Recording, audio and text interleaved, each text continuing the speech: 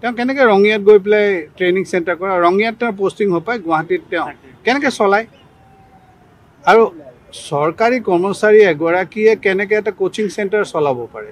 সেই কথাটোতো কোনো তাৰ উত্তৰ সোধাও নাই তেওঁকোতো উত্তৰ বিচৰা নাই তেওঁৰ পৰা এইটো ক্ষেত্ৰত শিক্ষা বিভাগৰ তেওঁলোকৰ ভুল আছে কাৰণ শিক্ষা বিভাগে মইতো ভাবোঁ যে শিক্ষা বিভাগে তাৎক্ষণিকভাৱে তেখেতক নিলম্বন কৰিব লাগে এতিয়ালৈকেতো গম পোৱা নাছিল এতিয়া গম পালে এতিয়া একশ্যন লয় নে নলয় সেইটো চাওঁ আপুনি কোনটো চেনেল আপুনি অফ টাইমত গৈ পেলাই মোৰ চেনেলত কাম কৰিব নেকি নকৰে নহয়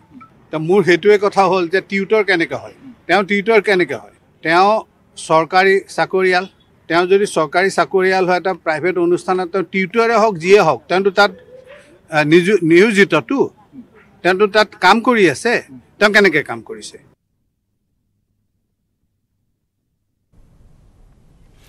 মিডিয়া 18ত আমি খবৰৰ ধাৰা অব্যাহত ৰাখিম সময় হ'ল এটা চমু বাণিজ্যিক বিৰতিৰ সাধাৰণ ষ্টীল এনেকৈ পৰে মাইথন ষ্টীল এনেকৈ পৰে ধমকৈ নিউজ 18 আগবঢ়াইছে পেট সোফা আয়ুৰ্বেদিক চূৰণ পেট সোফা প্ৰতিদিনে মজা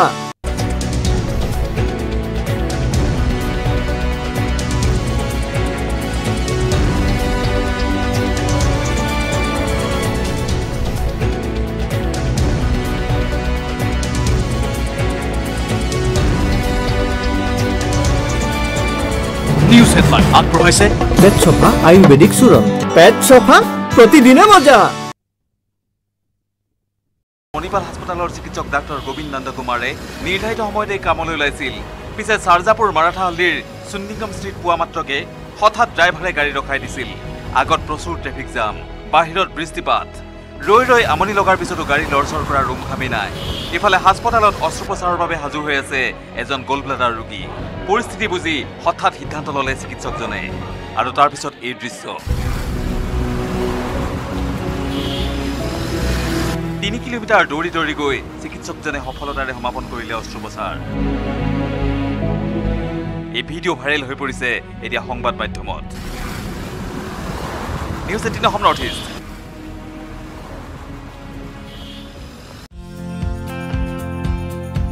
এশ 11 ফুট উচ্চতাৰ ৰাৱণৰ মূৰ্তি মহানগৰীত নিৰ্মাণ কৰা হৈছে ৰাৱণৰ প্ৰকাণ্ড মূৰ্তি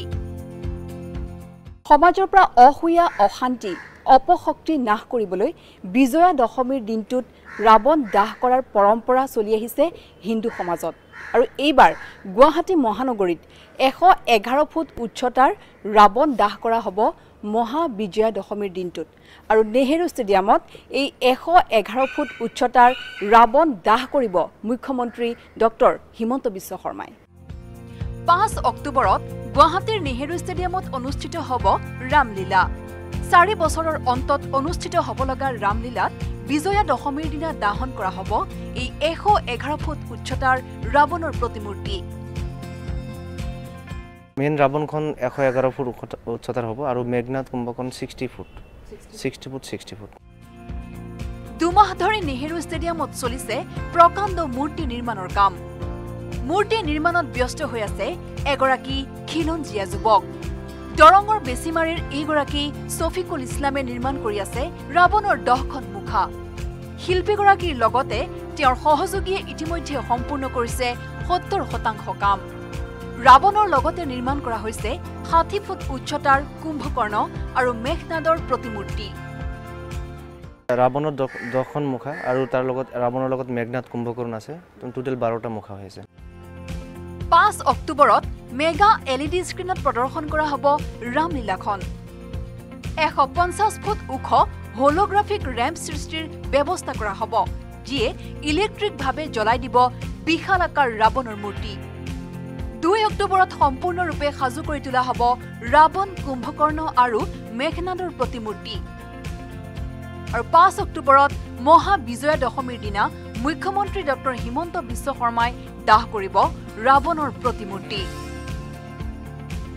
মৌচুমী শৰ্মা বৰুৱাৰ report news 18 Assam north east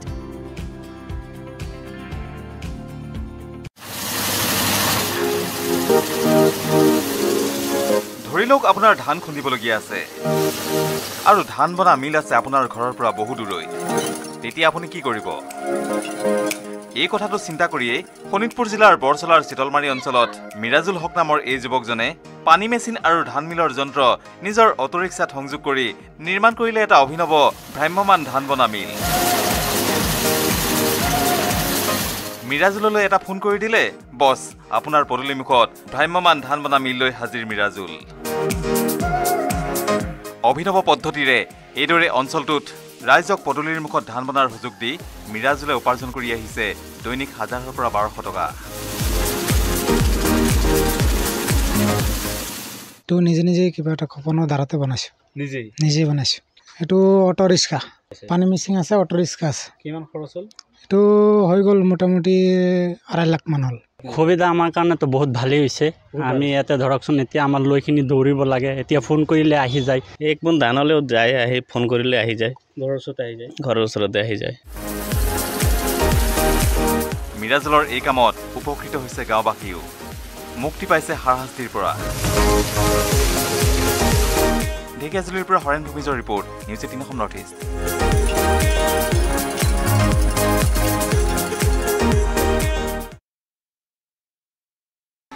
এশ বছৰতকৈও অধিক কাল এটা শিল্প জীয়াই ৰাখিছে তেওঁলোকে প্ৰজন্মই কেৱল এটা কৰ্ম কৰিয়ে জীৱিকা নিৰ্বাহ কৰি আহিছে তেওঁলোকে আমি ক'ব বিচাৰিছোঁ ঢাক শিল্পৰ কথা ঢাক আৰু দুৰ্গা পূজা অবিচ্ছেদ্য অংগ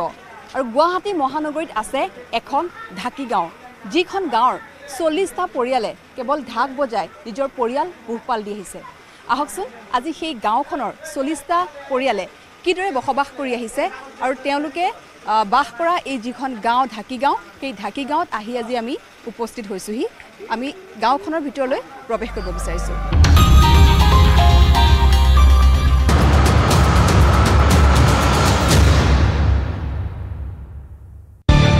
নিউজ হেডলাইন্স আগবঢ়াইছে সূৰ্যা সিমেন্ট অটুট ঘৰ অটুট অসম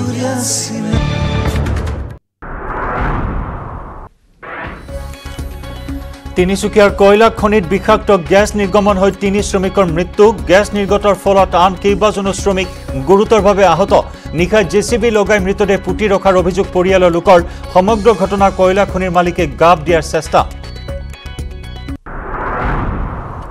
অসম বিধানসভাৰ অধিৱেশনত আজি মাধ্যম বিতৰ্কক লৈ হ'ব আলোচনা সদনত উত্থাপন কৰা হ'ব 13খন বিধেয়ক গুৰুত্বপূৰ্ণ বিধেয়ক থকাৰ বাবে বিজেপিয়ে জাৰি কৰিছে 3 লাইন হুইপ আৰক্ষী জিলাৰ দায়বদ্ধতা গঠনক লৈ সৰব অখিল গগৈ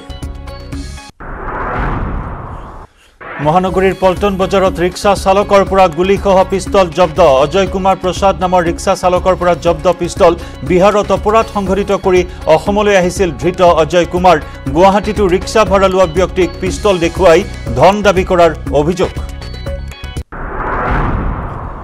আঠখেলীয়া নামঘৰৰ মূল গেটত তলা ওলমালে কৰ্ণধাৰ সমিতিয়ে আজি পৰিচালনা সমিতিয়ে দায়িত্বভাৰ গ্ৰহণ কৰাৰ কথা আছিল দীৰ্ঘদিন ধৰি কৰ্ণধাৰ সমিতি আৰু পৰিচালনা সমিতিৰ মাজত বিত্তীয় কেলেংকাৰীক লৈ চলি আছে সংঘাত নামঘৰ চৌহদত আৰক্ষী নিৰাপত্তাৰক্ষী মোতায়েন হুজাইত কবিতা লিখি গ্ৰেপ্তাৰ দুজন সুপাধৰাক লৈ কবিতা লিখি গ্ৰেপ্তাৰ খাইদুল ইছলাম সোশ্যাল মিডিয়াত পোষ্ট শ্বেয়াৰ কৰি গ্ৰেপ্তাৰ এগৰাকী মহিলাও সুপাধৰা সন্দৰ্ভত উৰা বাতৰি বিয়পাৰ অভিযোগত গ্ৰেপ্তাৰ দুয়োকে লংকাটো সুপাধৰাৰ অপপ্ৰচাৰ চলাই গ্ৰেপ্তাৰ 2 যুৱক নিউজ হেডলাইন্স আগবঢ়াইছে সূৰ্যা সিমেন্ট অটুট ঘৰ অটুট অসম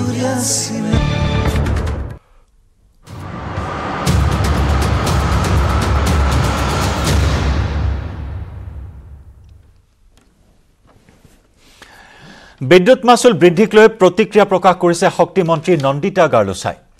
বিষয়টো গুৰুত্ব সহকাৰে লোৱা হৈছে বুলি মন্তব্য মন্ত্ৰীগৰাকীৰ কি হৈছে তাক বিবেচনা কৰি উচিত পদক্ষেপ লোৱা হ'ব বুলি মন্তব্য কৰে মন্ত্ৰীগৰাকীয়ে অৱশ্যে বিদ্যুতৰ বিল বাঢ়িব নে কমিব সেয়া স্পষ্টকৈ ক'ব নোৱাৰি বুলিও ক'লে মন্ত্ৰী Garlosa We will see to it when it has been a concern of the public. We are always concerned with the public. We will see to it how it has been done and what can we try to solve it. Yeah, they are concerned. We will see to it what has to be done. Okay. Thank you. আজি পুৱা উজান বজাৰৰ শহীদ ন্যাসৰ সমীপত এডাল প্ৰকাণ্ড অজগৰ উদ্ধাৰ কৰা হয় প্ৰায় 10 কিলোগ্ৰাম ওজনৰ অজগৰটো উজান বজাৰ জাহাজঘাটৰ এডাল গছত উদ্ধাৰ কৰা হয় প্ৰাতঃ ভ্ৰমণৰ সময়ত সাপডাল প্ৰত্যক্ষ কৰে স্থানীয় লোকে পিছত স্থানীয় পৰিৱেশবিদ মনোজ বৈশ্যই উদ্ধাৰ কৰে সাপটো ইলেকশ্যন খেলিছো আৰু 9টা ৱাৰ্ডত প্ৰকাণ্ড অজগৰ এই ৰঙিয়াৰ ফলাফলে অসমৰ ভৱিষ্যত ৰাজনীতি নিৰ্ণয় শহীদ ন্যাসৰ সমীপত এই প্ৰকাণ্ড অজগৰটো উদ্ধাৰ কৰা হৈছে ওজন প্ৰায় 10 কিলোগ্ৰাম এডাল গছৰ পৰা উদ্ধাৰ কৰা হয় প্ৰকাণ্ড অজগৰটো সাপডাল প্ৰত্যক্ষ কৰে স্থানীয় লোকে আৰু তাৰ পিছত স্থানীয় পৰিৱেশবিদ মনোজ বৈশ্যই উদ্ধাৰ কৰে এই প্ৰকাণ্ড অজগৰটো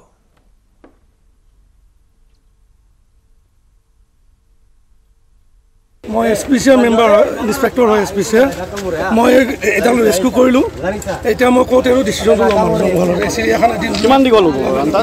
এইটো এটা জখিম নগাঁৱৰ আদিত্য সুইচ নামৰ প্ৰতিষ্ঠিত ব্যৱসায়িক প্ৰতিষ্ঠানত উত্তপ্ত পৰিস্থিতি প্ৰাপ্য ধন বিচাৰি প্ৰতিষ্ঠানখনত শ্ৰমিকৰ প্ৰতিবাদ গুৱাহাটীৰ পৰা 5 শ্ৰমিকক আনিছিল প্ৰতিষ্ঠানখনৰ স্বত্বাধিকাৰীয়ে দৈনিক হাজিৰা দিয়াৰ প্ৰতিশ্ৰুতিৰে আনিছিল শ্ৰমিক কেইজনক কিন্তু 9 দিন উকলি যোৱাৰ পিছতো পাৰিশ্ৰমিক নাপালে শ্ৰমিক কেইজনে প্ৰাপ্য ধন বিচাৰোতে শ্ৰমিকক ভাবুকিহে দিলে মালিকে আৰু ইয়াৰ পিছতে প্ৰতিষ্ঠানখনত উত্তপ্ত পৰিস্থিতিৰ সৃষ্টি হয় স্বত্বাধিকাৰীৰ বিৰুদ্ধে আৰক্ষীক অভিযোগ দিয়াৰ কথাও জনালে শ্ৰমিকসকলে हम लोग मिठाई बनाने वाले कारीगर हैं यहाँ काम करने के लिए बुलाता है और काम करने के बाद पैसा मांगने से पैसा नहीं देता है ऊपर से धमकी लगाता है उल्टा पुल्टा धमका करके खाना पीना भी बंद कर दिया है देखिए अगर ऐसे हम लोग पे अत्याचार करेगा तो कौन यहाँ पर आके काम करेगा बोलिए डेली का पैसा हैदरा सिस्टम में हम लोग काम करने वाला आदमी है हैदरा सिस्टम में ही काम करने के लिए आया है काम का परेशानी हो रहा है हम लोग जाने चाहते हैं तो 1 रुपया भी नहीं देते बोलता है पैसा नहीं देगा जाना है तो ऐसे चला जा पैसा नहीं देता है बोलता है दीपावली तक काम करो दीपावली तक आदमी बीमार हो गया आदमी पैसा मांगता है कैसे करेगा भी नहीं देता है বোকাখাটত গৰু ভৰ্তি ট্ৰাক জব্দকৃত ট্ৰাকখনৰ পৰা উদ্ধাৰ কৰা হৈছে 47টাকৈ গৰু ইতিমধ্যে 46টা গৰুৰে মৃত্যু ঘটিছে উশাহ নিশাহত কষ্ট পোৱাৰ বাবে মৃত্যু হৈছে গৰুকেইটাৰ বোকাখাটৰ ৰজাবাৰীৰ পৰা সামগুৰিলৈ আনি আছিল চুৰাং গৰুসমূহ ট্ৰাক চালক মুছাৰফ হুছেইনক আটক কৰিছে আৰক্ষীয়ে চুৰাং গৰু সৰবৰাহত অগপৰ সদস্য বহিষ্কৃত পালি নেতা পৰমানন্দ দাস জড়িত থকাৰ সন্দেহ কৰা হৈছে পূৰ্বেও তেল চুৰি কাণ্ডত জেল হাজতলৈ গৈছিল অগপৰ পালি নেতা পৰমানন্দ দাস ইতিমধ্যে মৃত গৰুসমূহৰ মৰণোত্তৰ পৰীক্ষাৰ ব্যৱস্থা কৰা হৈছে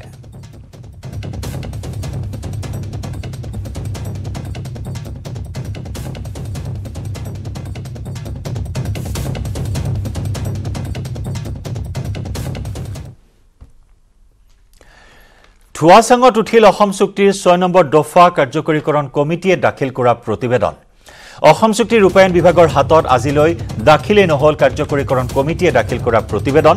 বিধায়ক ৰমেন্দ্ৰ নাৰায়ণ কলিতাই কৰা এক প্ৰশ্নত মন্ত্ৰী অতুল বৰাৰ বিভাগৰ উত্তৰ বিভাগৰ হাতত আজিলৈ নপৰিল কমিটিৰ প্ৰতিবেদন প্ৰথম অৱস্থাত কমিটিয়ে কেন্দ্ৰীয় গৃহমন্ত্ৰীৰ হাতত দাখিল কৰিবলৈ দিল্লীলৈ গৈছিল দিল্লীত গৃহমন্ত্ৰীৰ সাক্ষাৎ নাপাই অসমলৈ উভতিছিল কমিটি পৰৱৰ্তী সময়ত তদানীন্তৰ মুখ্যমন্ত্ৰীক সাক্ষাৎ কৰি প্ৰতিবেদন দাখিল কৰিছিল কমিটিয়ে কিন্তু ৰহস্যজনকভাৱে প্ৰতিবেদন আজিলৈ হাতত নপৰিল অসম চুক্তি ৰূপায়ণ বিভাগৰ হাতত দিল্লীলৈ পঠিওৱাটো বাদেই আজিলৈ অসম চুক্তি ৰূপায়ণ বিভাগত দাখিল হোৱা নাই ন্যায়াধীশ বিপ্লৱ কুমাৰ শৰ্মাৰ অধ্যক্ষতাত গঠিত কমিটিৰ প্ৰতিবেদন ৰমেন্দ্ৰ নাৰায়ণ কলিতাৰ প্ৰশ্নৰ উত্তৰত বিধানসভাত এই তথ্য মন্ত্ৰী অতুল বৰাৰ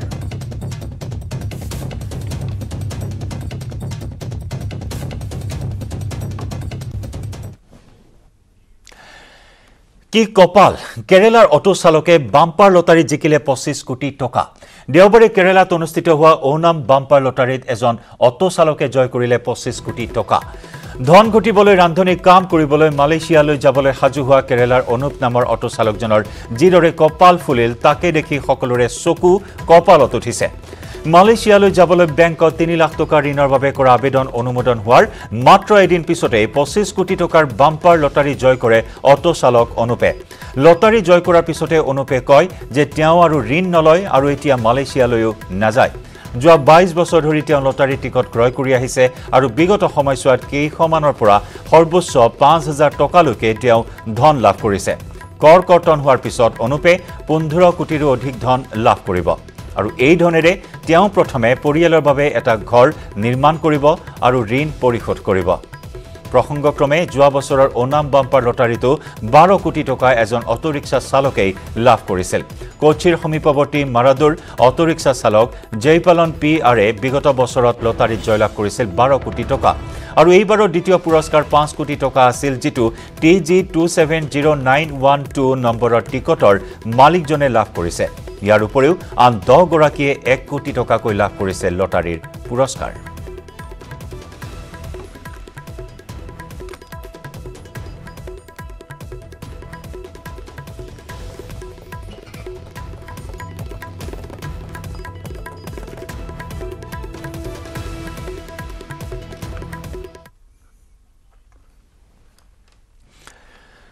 আঠখেলীয়া নামঘৰৰ মূল গেটত তলা কৰ্ণধাৰ সমিতিয়ে আজি তলা উলমাই দিলে আঠখেলীয়া নামঘৰৰ মূল গেটত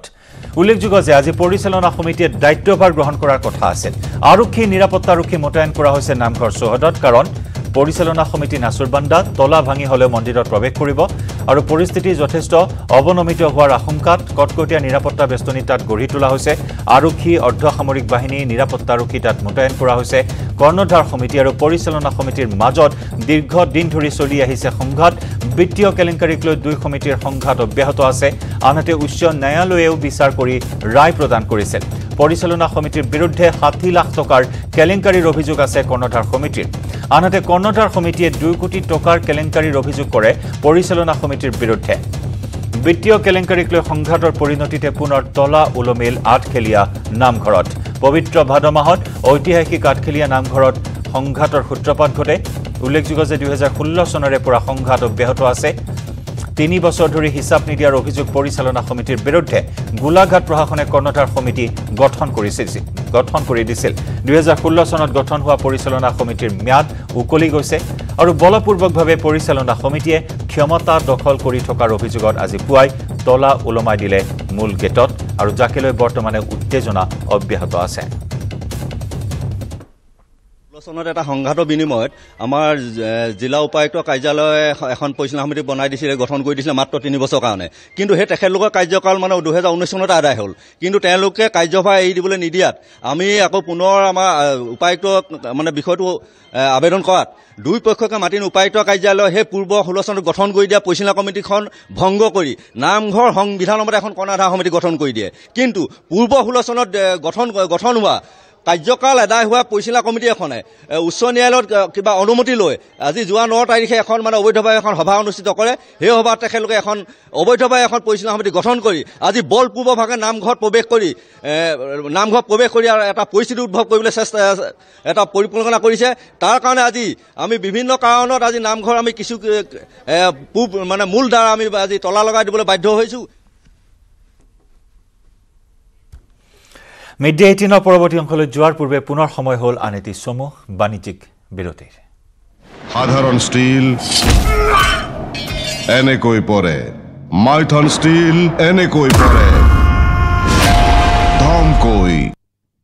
নিউজ হেডলাইন আগবঢ়াইছে পেট চফা আয়ুৰ্বেদিক চূৰণ পেট চফা প্ৰতিদিনে মজা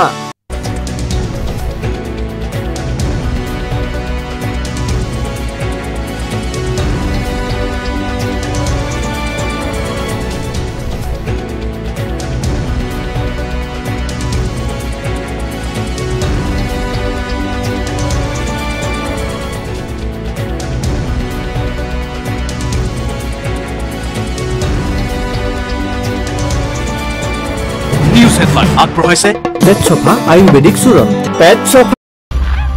মহানগৰীৰ মাছমজিয়াত আছে এখন ঢাকি গাঁও খাৰঘুলিৰ জয়পুৰ পাহাৰৰ ওপৰত অৱস্থিত এইখন ঢাকি গাঁও ঢাকি গাঁৱৰ নিবাসী প্ৰত্যেকটো পৰিয়ালে ঢাক বজাই পোহপাল দি আহিছে নিজৰ পৰিয়ালটো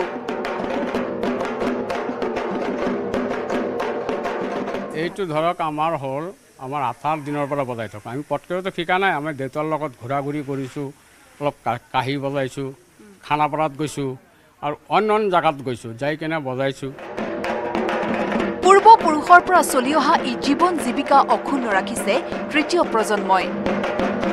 মহানগৰীৰ পুৰণি এই ঢাকি গাঁৱৰ ঢাকি শিল্পীসকলে মহানগৰীৰ লগতে দাঁতিকাষৰীয়া পূজা মণ্ডপত ঢাক বজাই আহিছে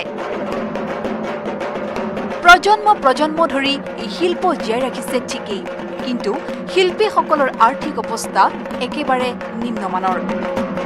কেৱল পূজাৰ সময়তে কাম কৰি পোৱা টকাৰে পৰিয়াল পোহপাল দিব নোৱাৰে।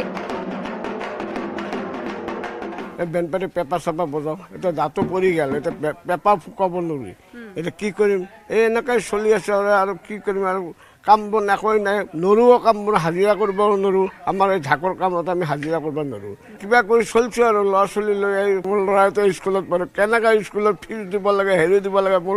মাথা গৰম হৈ যাব, ক'ৰ পৰা দিম পইচা। ৪৫ বছৰ ধৰি ঢাক বজাই এতিয়া বয়স হৈ অহাত জীৱিকাক লৈ চিন্তিত হৈ পৰিছে শিল্পীসকল, কাৰণ এই শিল্প জীয়াই ৰাখিবলৈ আগবাঢ়ি নাহে কোনো উত্তৰসূৰী। কম উপাৰ্জন আৰু কষ্টৰ বাবেই আগ্ৰহী নহয় আজিৰ প্ৰজন্ম। কোভিডতো একেবাৰে আমাৰ চলোৱা অৱস্থা নাছিল, গোটেই পঢ়া শুনাৰ এতিয়া বৰ্তমান এতিয়া আমি যিখিনি উঠি আহিছোঁ আমাৰখিনিয়ে পাৰিব, আৰু বাকীখিনি তলৰখিনি আৰু নবজাই নেকি নাজানো, আৰু এইটো পঢ়া শুনাতে ব্যস্ত, আগবাঢ়ি অহা নাই। এতিয়া দেউতাই মোক দি গৈছিল, এতিয়াই মই বজাই আছোঁ, এতিয়া মোৰ ল'ৰাই কি বজাই নবজাই নাজানো। কোভিডৰ সময়ত তীব্ৰ আৰ্থিক অনাটনত দিন পাৰ কৰা ঢাকিগাঁৱৰ ৪০টাকৈ পৰিয়ালে নাপালে চৰকাৰৰ ফালৰ পৰা কোনো আৰ্থিক সঁহাৰি। এনেস্থলত আজিৰ প্ৰজন্মক এই শিল্প জীয়াই ৰাখিবলৈ আগ্ৰহী কৰিব নোৱাৰিলে এটা সময়ত হয়তো হেৰাই যাব বুলি আশংকা ঢাকি শিল্পীসকলৰ। কেমেৰাত প্ৰভাস সিঙৰ সৈতে মৌচুমী শৰ্মা বৰুৱাৰ report, news 18 Assam north east.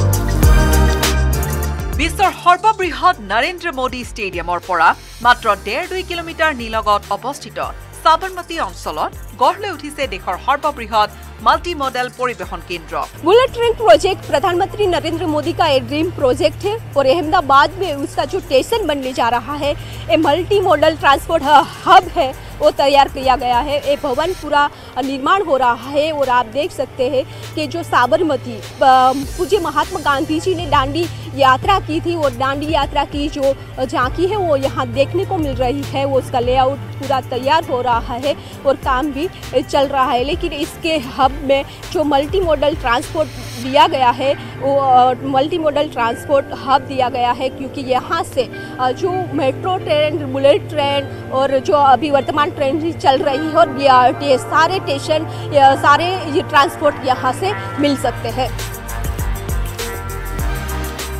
2017 চনৰ 14 ছেপ্টেম্বৰত প্ৰধানমন্ত্ৰী নৰেন্দ্ৰ মোদীয়ে বুলেট ট্ৰেইন প্ৰকল্পৰ আধাৰশিলা স্থাপন কৰিছিল আৰু মাল্টি মডেল সাবৰমতী ৰেলৱে ষ্টেচনত অত্যাধুনিক ব্যৱস্থাৰে বুলেট ট্ৰেইনৰ এক মাল্টি মডেল হাব প্ৰস্তুত কৰা হৈছে।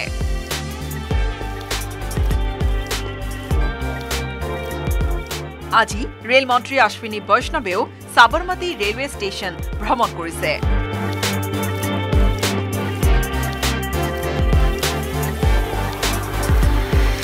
बुलेट ट्रेन जो देश के लिए एक बहुत ही महत्वपूर्ण प्रोजेक्ट है, मुंबई से अहमदाबाद के बीच में पहला सेक्शन, इस सेक्शन में बहुत अच्छी प्रगति हो रही है। करीब 80 किलोमीटर से ज़्यादा पिलर्स बन चुके हैं। जितने भी स्टेशन हैं सभी स्टेशन पे तेज़ी से काम चल रहा है। आज आप सब ने देखा यहाँ पे साबरमती में जो टर्मिनल हब बनेगा, ये एक मल्टी मॉडल हब है। इसमें मेट्रो, BRT, भारतीय रेलवे, हाई स्पीड रेलवे, इन सब का एक जगह पे बहुत ही अच्छे से प्लानिंग करके इंटीग्रेट करके डेवलप किया गया है।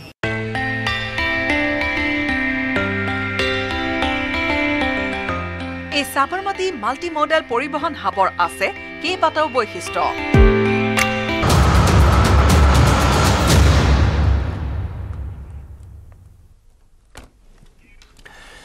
বকুৰ ৰাজাপাৰাত ভয়াবহ পথ দুৰ্ঘটনা। প্ৰথমে বাইক আৰোহী খুন্দাত যাত্ৰীবাহী আল্ট্ৰা বাছৰ,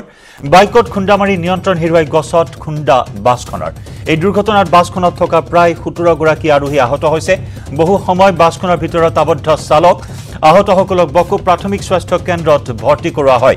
বাইক আৰোহীক বচাবলৈ গৈ দুৰ্ঘটনাত পতিত হয় আল্ট্ৰা বাছখন। গুৱাহাটী অভিমুখী আছিল মা আমিনা নামৰ বাছখন। গুৰুতৰভাৱে আহত 4জনক GMCHলৈ প্ৰেৰণ কৰা হৈছে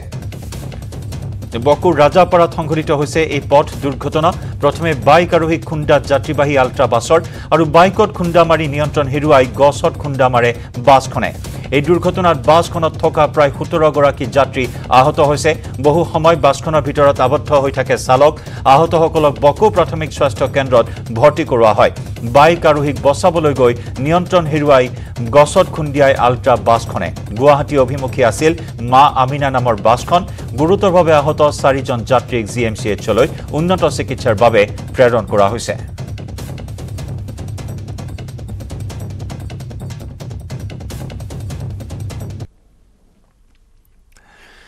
দেওবাৰে শ্ৰদ্ধাঞ্জলি কাননত মুক্তি দিয়া হল সন্তোষী মা প্ৰডাকশ্যনৰ বেনাৰত নিৰ্মিত 4টা নতুন গীত এক আড়ম্বৰপূৰ্ণ অনুষ্ঠানত আকৌ এবাৰ ঠিকনা জয় দুৰ্গা মা শীৰ্ষক গীতকেইটা মুকলি কৰা হয় অনুষ্ঠানত উপস্থিত থাকে বিশিষ্ট শিল্পী খগেন গগৈ মনোজ্যোৎস্না মহন্ত ভগৱত প্ৰীতম পদ্মনাভ বৰদলৈৰ লগতে আন কেইবাগৰাকীও গণ্যমান্য ব্যক্তি গীতকেইটিত কণ্ঠদান কৰিছে নৱপ্ৰজন্মৰ শিল্পী নিহাল দাস আৰু পাপৰি গগৈয়ে শনি মাহে জাজি নয় বুয়াই দিম ইয়ে শনি মাহে কলি যায় তেজেৰে ওয়ে শনি মায় ওই তেজেৰে বুজাব এ নয় শনি মায় ওই তেজেৰে বুজাব তেজেৰে বুজাব নয় আন্তৰিক শুভেচ্ছা জ্ঞাপন কৰিছোঁ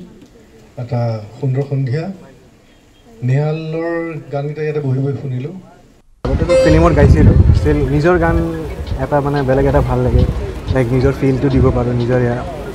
আৰু তাৰপিছত আপুনি ঠিকনাটো শুনিলে ঠিকনা চবে শুনিলে ঠিকনা একচুৱেলি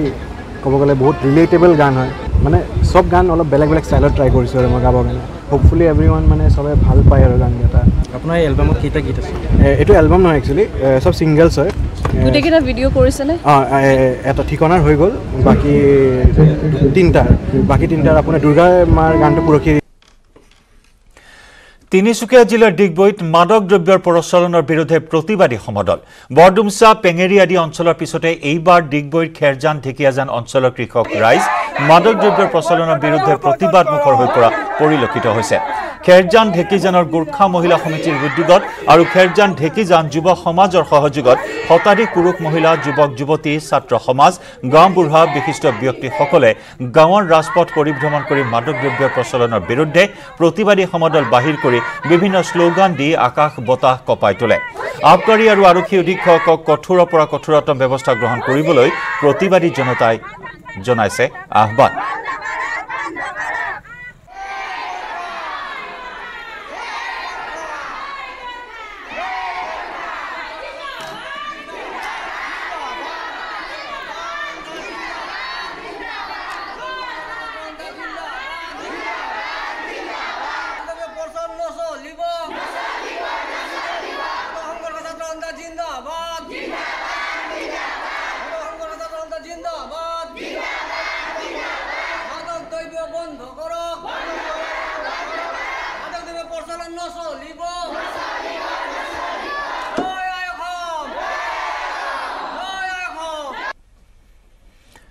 হৰিয়াৰে খুটে সময় হল মিডডে 18 পৰা বিদায় লোৱাৰ নমস্কাৰ সাধাৰণ ষ্টীল এনেকৈ পৰে মাইথন ষ্টীল এনেকৈ পৰে ধমকৈ নিউজ হেডলাইন আগবঢ়াইছে পেট চফা আয়ুৰ্বেদিক চূৰণ পেট চফা প্ৰতিদিনে মজা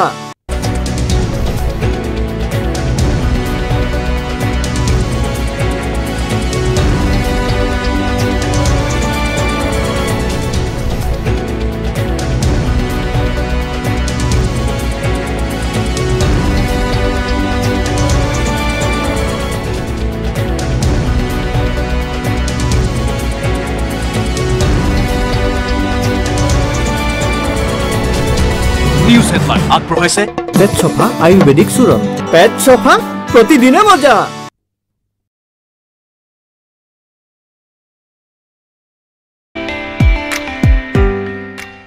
बुलेट ट्रेन प्रोजेक्ट का निर्माण कार्य चल रहा है और अहमदाबाद साबरमती में जो मल्टी मॉडल ट्रांसपोर्ट हब पूरा बनेगा। तो ये जो पूरा प्रोजेक्ट का एक मॉडल तैयार किया गया है कि किस तरह से ये पूरी बिल्डिंग है जो मल्टी मॉडल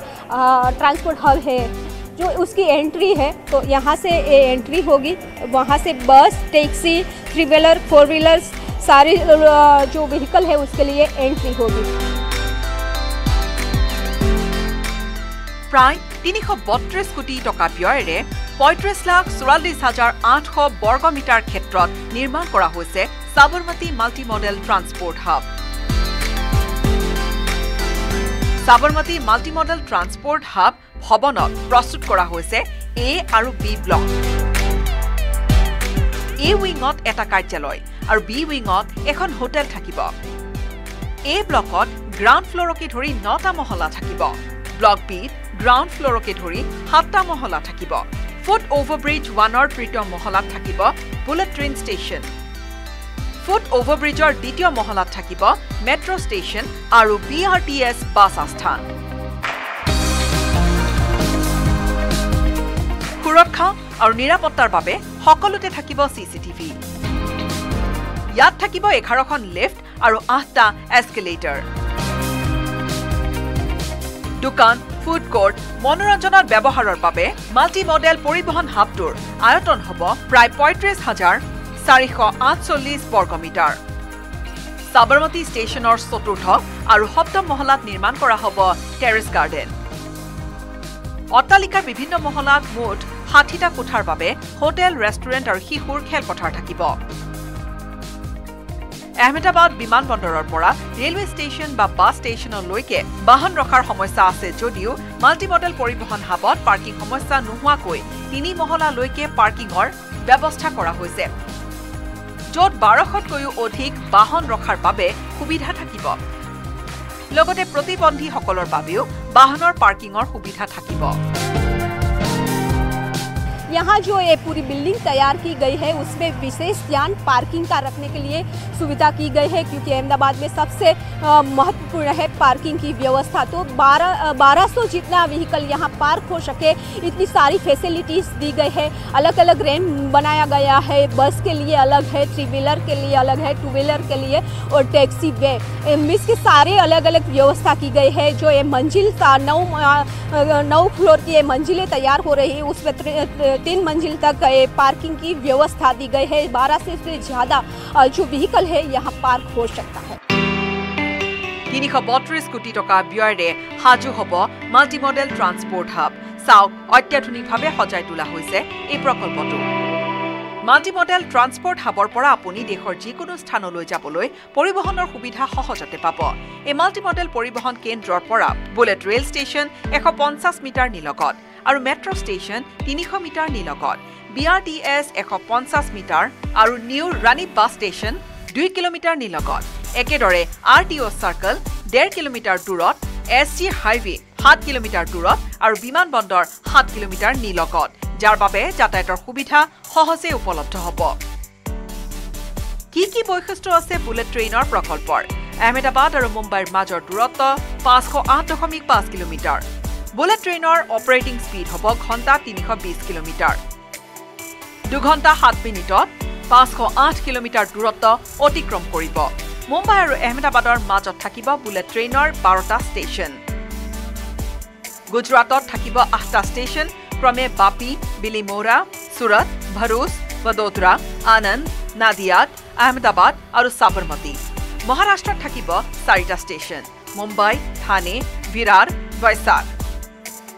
বুলেট স্পীডত চলি আছে বুলেট ট্ৰেইনৰ প্ৰজেক্টৰ কাম। মুম্বাই আৰু আহমেদাবাদৰ মাজৰ প্ৰথম খণ্ডত 80 কিলোমিটাৰতকৈও অধিক স্তম্ভ প্ৰস্তুত কৰা হৈছে। একে সময়তে সাগৰৰ পৰা এটা বুলেট ট্ৰেইনৰ সুৰংগ নিৰ্মাণ কৰিবলৈ ওলাইছে। নিবিদা প্ৰক্ৰিয়া এতিয়া বাকী আছে যদিও সোনকালে সম্পূৰ্ণ হ'ব। আহমেদাবাদৰ সাবৰমতীত নিৰ্মাণ হোৱা এই বুলেট ৰেল ষ্টেচনটো জাপানৰ শিনকানছেনৰ ডিজাইনৰ ভিত্তিত নিৰ্মাণ কৰা হৈছে। কেমেৰা পাৰ্চন নীলেশ সোচাৰ সৈতে আহমেদাবাদৰ পৰা বিভু Patel, news 18 Assam north east.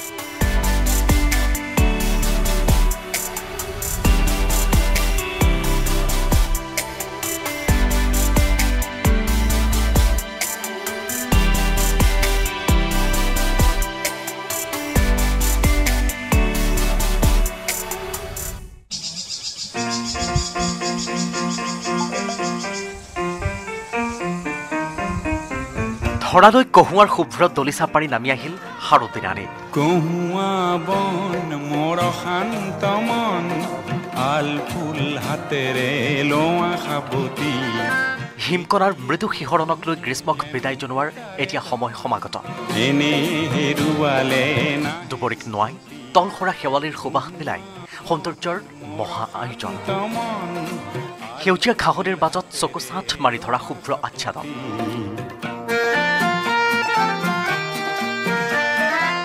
ঘৰ্মাসিক্ত প্ৰচণ্ড গ্ৰীষ্মকাল অন্ত পৰিছে। কৃষকসকলৰ হাড় ভঙা পৰিশ্ৰম। নিউজ হেডলাইন্স আগবঢ়াইছে সূৰ্য চিমেণ্ট অটুট ঘৰ অটুট অসম।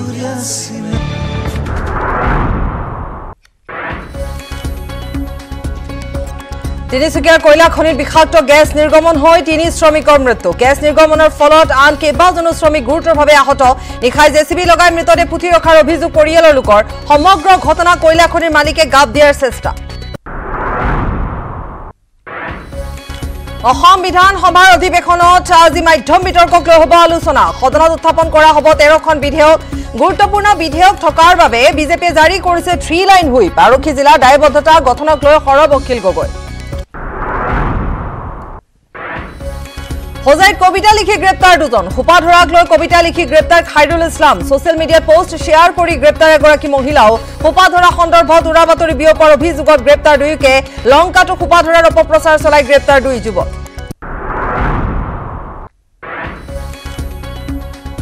বোকাখাতত জব্দকৃত ট্ৰাকৰ পৰা উদ্ধাৰ 47টা গৰু।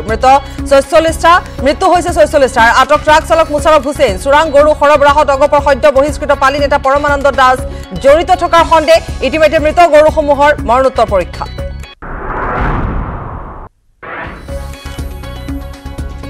ভিক্টৰ দাসক চাকৰিৰ পৰা নিলম্বনৰ দাবী বিধায়ক সিদ্ধাৰ্থ ভট্টাচাৰ্যৰ। Bhabesh Kalita clean sheet. ৰাজ্যিক বিজেপিৰ প্ৰাক্তন সভাপতি ভৱেশ কলিতা বিজেপিৰ পুৰণি মানুহ। বিজেপিত কাৰোবাক এনেকৈ আঁতৰাব নোৱাৰি বুলি মন্তব্য বিধায়ক ভট্টাচাৰ্যৰ। নিউজ হেডলাইন্স আগবঢ়াইছে সূৰ্য চিমেণ্ট অটুট ঘৰ অটুট অসম।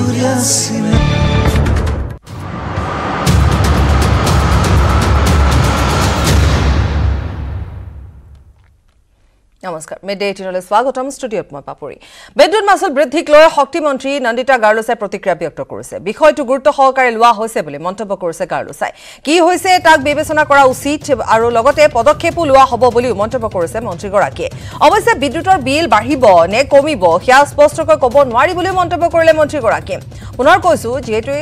এই বিষয়ে ইতিমধ্যে চৰ্চা চলি আছে, প্ৰতিক্ৰিয়া অব্যাহত আছে। বিভিন্নজনে বিভিন্ন প্ৰতিক্ৰিয়া অব্যাহত ৰখাৰ লগতে ছচিয়েল মিডিয়াতো দেখিবলৈ পোৱা গৈছে যে ৰাইজ ক্ষোভত ফাটি পৰিছে। আজি কিছুদিনৰ পূৰ্বে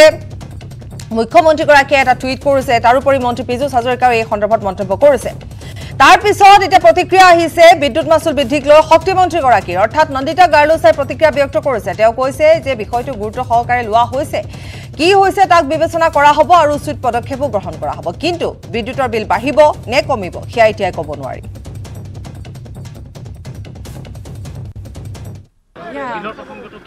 We will see to it when it has been a concern of the public. We are always concerned with the public. We will see to it how it has been done and what can we try to solve it. Yeah, they are concerned. We will see to it what has to be done. Okay, thank you. এইফালে Victor দাসক নিলম্বনৰ দাবী আৰু Bhabesh Kalita clean sheet. BJP বিধায়ক সিদ্ধাৰ্থ ভট্টাচাৰ্যৰ। ভৱেশ কলিতা বিজেপিৰ পুৰণি মানুহ। বিজেপিত কাৰোবাক এনেকৈ আঁতৰাব নোৱাৰি। এডমিট কাৰ্ড কাৰোবাৰ ৰাখিলে দুখ কৰা নুবুজায় বুলি মন্তব্য কৰি 4 বছৰ পূৰ্বে কিয় যুৱতীগৰাকীয়ে অভিযোগ কৰা নাছিল বুলিও মন্তব্য কৰিলে বিধায়কগৰাকীয়ে। আনহাতে ভিক্টৰ প্ৰসংগত এজন চৰকাৰী শিক্ষকে কেনেকৈ দুটাকৈ কোচিং চেণ্টাৰ চলাই আছিল বুলিও মন্তব্য কৰি ভিক্টৰক নিলম্বন কৰিব লাগে বুলিও মন্তব্য কৰিলে বিধায়ক ভট্টাচাৰ্যই। আৰু ভৱেশ কলিতাও যথেষ্ট পুৰণি কৰ্মী। যিটো অভিযোগ এই অভিযোগটো 4 বছৰ আগৰ অভিযোগ। আজিতো আৰু ভৱেশ কলিতা জলসিঞ্চন বিভাগৰ মন্ত্ৰী নহয়। যদি তেনেকুৱা ধৰণৰ অভিযোগ আছিল তেতিয়াহ'লে তেতিয়াই তুলিব লাগিছিল। আৰু এগৰাকী ব্যক্তিয়ে কৈছে যে তেওঁ এখন এডমিট কাৰ্ড দিছে। আপুনি প্ৰত্যেকজন বিধায়কে সোধক, ৰাতিপুৱা তেওঁ ওলাই অহাৰ লগে লগে কমেও এনেকুৱা এডমিট কাৰ্ড 10খনমান দি পেলাই তেওঁৰ ওচৰলৈ মানুহ আহে যে ছাৰ মোৰ ল'ৰাটোৱে অমুকত চাকৰিৰ কাৰণে এপ্লাই কৰিছে, এইখন এডমিট কাৰ্ড আপুনি অলপ চাই দিব। গতিকে তাৰ মানে কি তেওঁ কিবা প্ৰতিশ্ৰুতি দিয়া হ'ল নেকি? ভিক্টৰ দাস এজন টেট শিক্ষক। এজন টেট শিক্ষকে গুৱাহাটীত থাকি তেওঁ কেনেকৈ ৰঙিয়াত গৈ পেলাই ট্ৰেইনিং চেণ্টাৰ কৰে, ৰঙিয়াত তেওঁৰ পষ্টিং হৈ পায়, গুৱাহাটীত তেওঁ কেনেকৈ চলায়, আৰু চৰকাৰী কৰ্মচাৰী এগৰাকীয়ে কেনেকৈ এটা কোচিং চেণ্টাৰ চলাব পাৰে, সেই কথাটোতো কোনো তাৰ উত্তৰ সোধাও নাই, তেওঁকোতো উত্তৰ বিচৰা নাই তেওঁৰ পৰা। এইটো ক্ষেত্ৰত শিক্ষা বিভাগেও তেওঁলোকৰো ভুল আছে, কাৰণ শিক্ষা বিভাগে মইতো ভাবোঁ যে শিক্ষা বিভাগে তাৎক্ষণিকভাৱে তেখেতক নিলম্বন কৰিব লাগে। এতিয়ালৈকেতো গম পোৱা নাছিল, এতিয়া গম পালে এতিয়া একশ্যন লয় নে নলয় সেইটো চাওঁ। আপুনি কোনটো চেনেল, আপুনি অফ টাইমত গৈ পেলাই মোৰ চেনেলত কাম কৰিব নেকি? নকৰে নহয়। তো মোৰ সেইটোৱে কথা হ'ল যে টিউটৰ কেনেকৈ হয়, তেওঁ টিউটৰ কেনেকৈ হয়, তেওঁ চৰকাৰী চাকৰিয়াল, তেওঁ যদি চৰকাৰী চাকৰিয়াল হয় এটা প্ৰাইভেট অনুষ্ঠানত তেওঁ টিউটৰে হওক যিয়ে হওক তেওঁতো তাত নিয়োজিতটো, তেওঁতো তাত কাম কৰি আছে, তেওঁ কেনেকৈ কাম কৰিছে।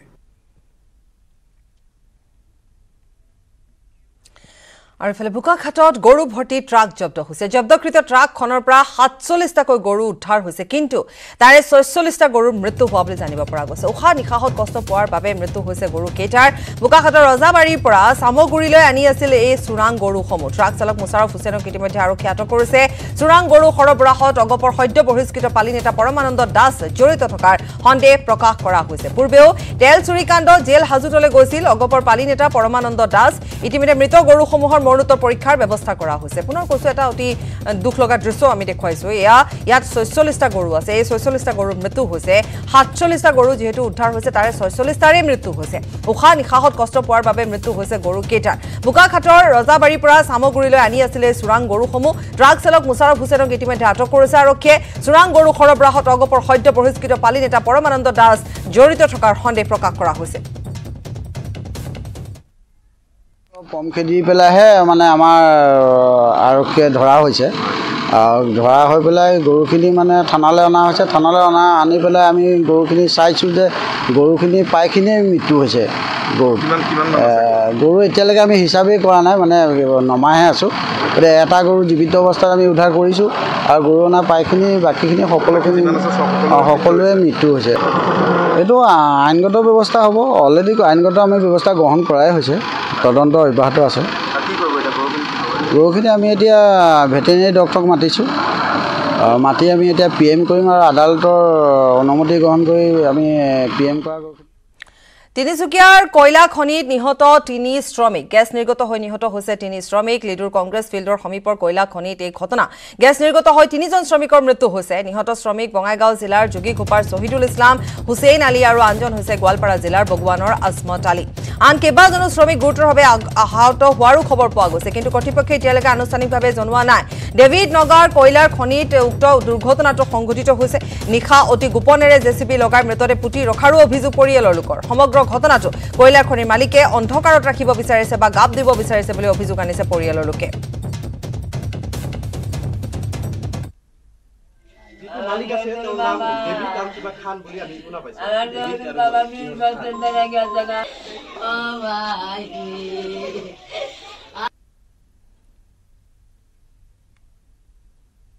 চেতামাৰী গাঁৱৰ পৰা কেইজনমান শ্ৰমিক লিডুত কয়লাৰ কাম কৰিবলৈ যায়।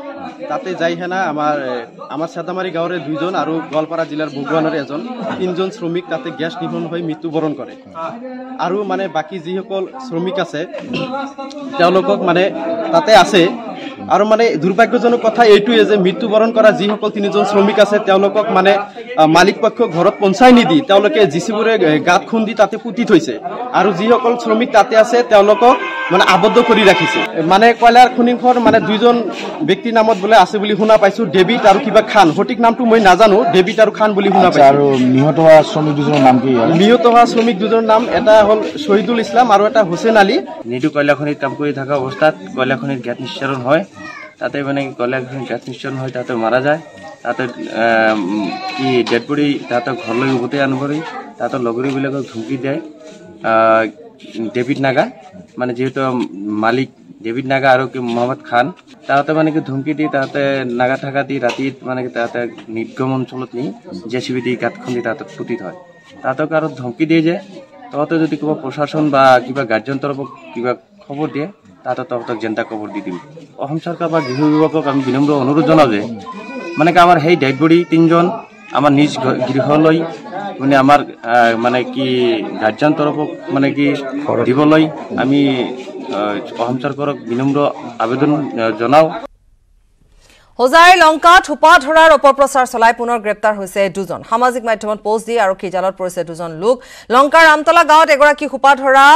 মহিলাক ৰাইজে কৰায়ত্ব কৰাৰ ভুৱা ভিডিঅ' ফেচবুকত পোষ্ট কৰি গ্ৰেপ্তাৰ হৈছে এই দুই যুৱক ধৃত যুৱকদ্বয় হৈছে লস্কৰ পথাৰৰ আইবুৰ ৰহমান আৰু আছাদুল হক ধৃত যুৱকে ফেচবুকত আপলোড কৰা ভিডিঅ'টো আমতলা গাঁৱৰ নহয় বুলিও আৰক্ষীয়ে মন্তব্য কৰিছে হোজাইৰ লংকাত থোপা ধৰাৰ অপপ্ৰচাৰ চলাই পুনৰ দুজন গ্ৰেপ্তাৰ হৈছে সামাজিক মাধ্যমত পোষ্ট দি আৰক্ষী জালত পৰিছে দুজন লংকাৰ আমতলা গাঁৱত এগৰাকী মহিলা খোপা ধৰা সজাই ৰাইজে কৰায়ত্ব কৰাৰ এক ভুৱা ভিডিঅ' ফেচবুকত পোষ্ট কৰি এই দুয়ো যুৱক গ্ৰেপ্তাৰ হৈছে যুৱকদ্বয় হৈছে লস্কৰ পথাৰৰ আইবুৰ ৰহমান আৰু আছাদুল হক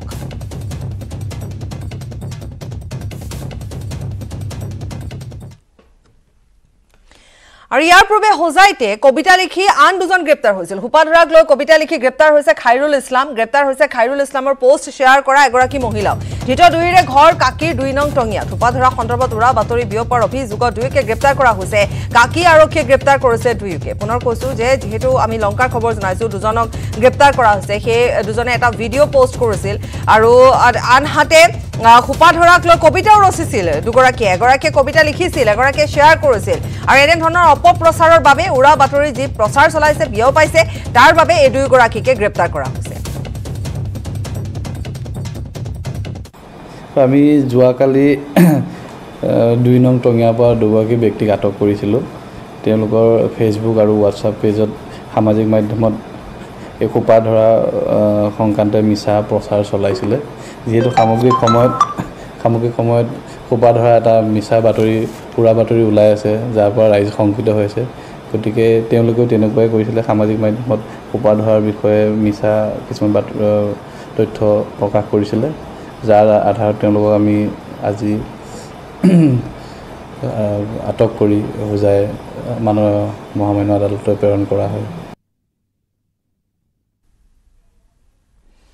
যোৰহাটত সামাজিক মাধ্যমত ভাইৰেল হোৱা এক ভিডিঅ'ই বিভিন্ন মহলৰ প্ৰতিক্ৰিয়াৰ সৃষ্টি কৰিছে নগৰখনৰ মিঠাই জংচন নামৰ ব্যৱসায় প্ৰতিষ্ঠানখনৰ দুজন অনা অসমীয়া কৰ্মচাৰীক এগৰাকী অসমীয়া লোকক কোনো কথাত শাৰীৰিকভাৱে অপদস্থ কৰাৰ অভিযোগত ৰাজপথত কাণত ধৰি আঁঠু কঢ়াই শাস্তি প্ৰদান কৰে অনুসূচিত জাতি ছাত্ৰ সন্থাৰ একাংশ সদস্যই সংগঠনটোৰ একাংশ সদস্যই এনেদৰে বিচাৰ প্ৰক্ৰিয়া চলাই শাস্তি প্ৰদান কৰা ঘটনাই যোৰহাট নগৰত একাংশ সংগঠনে চলাব বিচৰা সমান্তৰাল প্ৰশাসনৰ বিষয়টো কিন্তু পুনৰ এবাৰ চৰ্চালৈ আহিছে লগতে এই ঘটনাই আৰক্ষী আৰু জিলা প্ৰশাসনৰ দুৰ্বল ভূমিকাকো প্ৰতীয়মান কৰিছে যোৰহাটত সামাজিক মাধ্যমত যোৰহাটৰ এই দৃশ্য ভাইৰেল হৈ পৰিছে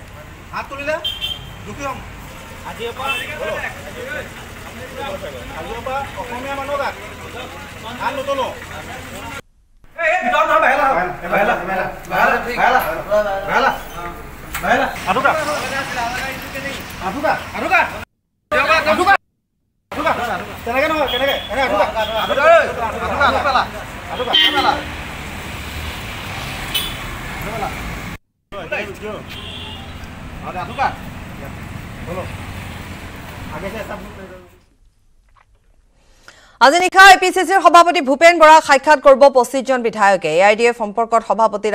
আকুৰগু স্থিতিৰ বাবে অসন্তুষ্ট কেইবাজনো বিধায়ক গাদ্দাৰ বিধায়কক টিকট নিদিও বুলি ৰাণা গোস্বামীয়ে ঘোষণা কৰাক লৈও কৰিব আলোচনা 2-3 সপ্তাহৰ ভিতৰত গাদ্দাৰ বিধায়কক কঠোৰ শাস্তি দিয়া হ'ব বুলি জিতেন্দ্ৰ সিঙে কৰা ঘোষণাক লৈও চিন্তিত বিধায়কে সভাপতি হিচাপে এতিয়া দেৱব্ৰত শইকীয়াক বিচাৰিছে দেৱব্ৰত শইকীয়া সভাপতি হলে বিৰোধী দলৰ প্ৰতি হোৱাৰ পথ মসৃণ হ'ব ৰকিবুল হুছেইনৰ বাবে বিধায়িনী দলৰ এক নিৰ্ভৰযোগ্য সূত্ৰত এই খবৰ প্ৰকাশ পাইছে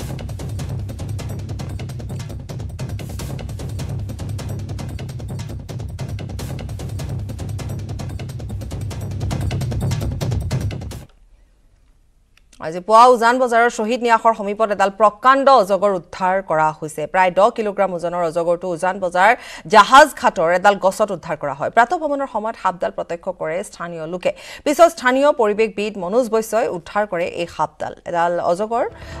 পুৱাৰ ভাগতে উজান বজাৰৰ শহীদ নিয়াসৰ সমীপত উদ্ধাৰ কৰা হৈছে প্ৰায় 10 কিলোগ্ৰাম ওজনৰ এই অজগৰটো উজান বজাৰ জাহাজ ঘাটৰ এডাল গছত উদ্ধাৰ কৰা হৈছে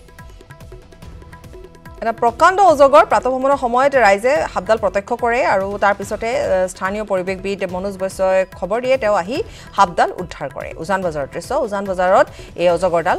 পুৱাৰ ভাগতে আজি উদ্ধাৰ হৈছে আপোনাৰ মই স্পেচিয়েল মেম্বাৰ হয় ইন্সপেক্টৰ হয় স্পেচিয়েল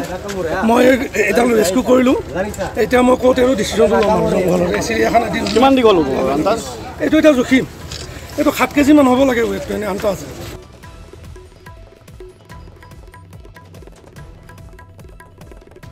নগাঁৱৰ আদিত্য সুইচ নামৰ প্ৰতিষ্ঠিত ব্যৱসায়িক প্ৰতিষ্ঠানত উত্তপ্ত পৰিস্থিতিৰ সৃষ্টি হৈছে প্ৰাপ্য ধন বিচাৰি প্ৰতিষ্ঠানখনৰ শ্ৰমিকৰ প্ৰতিবাদ গুৱাহাটীৰ পৰা 5 শ্ৰমিকক আনিছিল প্ৰতিষ্ঠানখনৰ স্বত্বাধিকাৰীয়ে দৈনিক হাজিৰা দিয়াৰ প্ৰতিশ্ৰুতিৰে আনিছিল শ্ৰমিক কেইজনক আৰু কিন্তু 9 দিন উকলি যোৱাৰ পিছতো পাৰিশ্ৰমিক নাপালে শ্ৰমিকে প্ৰাপ্য ধন বিচাৰোতে শ্ৰমিকক ভাবুকিহে দিলে মালিকে ইয়াৰ পিছতে প্ৰতিষ্ঠানখনত উত্তপ্ত পৰিস্থিতিৰ সৃষ্টি হয় স্বত্বাধিকাৰীৰ বিৰুদ্ধে আৰক্ষীক অভিযোগ দিয়াৰ কথাও জনালে শ্ৰমিকসকলে নগাঁৱৰ আদিত্য সুইচ নামৰ প্ৰতিষ্ঠিত ব্যৱসায়িক প্ৰতিষ্ঠানত এক উত্তপ্ত পৰিস্থিতিৰ সৃষ্টি হয় প্ৰাপ্য ধন বিচাৰি প্ৰতিষ্ঠানখনৰ শ্ৰমিকে প্ৰতিবাদী কাৰ্যসূচী গ্ৰহণ কৰে গুৱাহাটীৰ পৰা 5 শ্ৰমিকক প্ৰতিষ্ঠানখনৰ স্বত্বাধিকাৰীয়ে আনিছিল আৰু দৈনিক হাজিৰা দিয়াৰ প্ৰতিশ্ৰুতিৰে আনিছিল কিন্তু 9 দিন উকলি যোৱাৰ পিছতো যেহেতু তেওঁলোকক কোনো ধৰণৰ পাৰিশ্ৰমিক নিদিলে যাৰ বাবে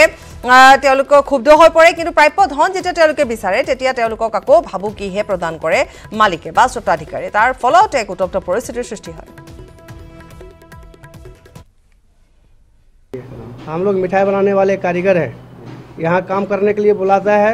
और काम करने के बाद पैसा मांगने से पैसा नहीं देता है ऊपर से धमकी लगाता है उल्टा पुल्टा धमका करके खाना पीना भी बंद कर दिया है देखिए अगर ऐसे हम लोग पे अत्याचार करेगा तो कौन यहाँ पर आके काम करेगा बोलिए डेली का पैसा हैदरा सिस्टम में हम लोग काम करने वाला आदमी है हैदरा सिस्टम में ही काम करने के लिए आया है काम का परेशानी हो रहा है हम लोग जाने चाहते हैं तो 1 रुपया भी नहीं देते बोलता है पैसा नहीं देगा जाना है तो ऐसे चला जा पैसा नहीं देता है बोलता है दीपावली तक काम करो दीपावली तक आदमी बीमार हो गया आदमी पैसा मांगता है तो कैसे करेगा भी नहीं देता है नहीं देता है कितना करके एक दिन का हाजिरा 1100 रुपये 1 रुपया भी नहीं दिया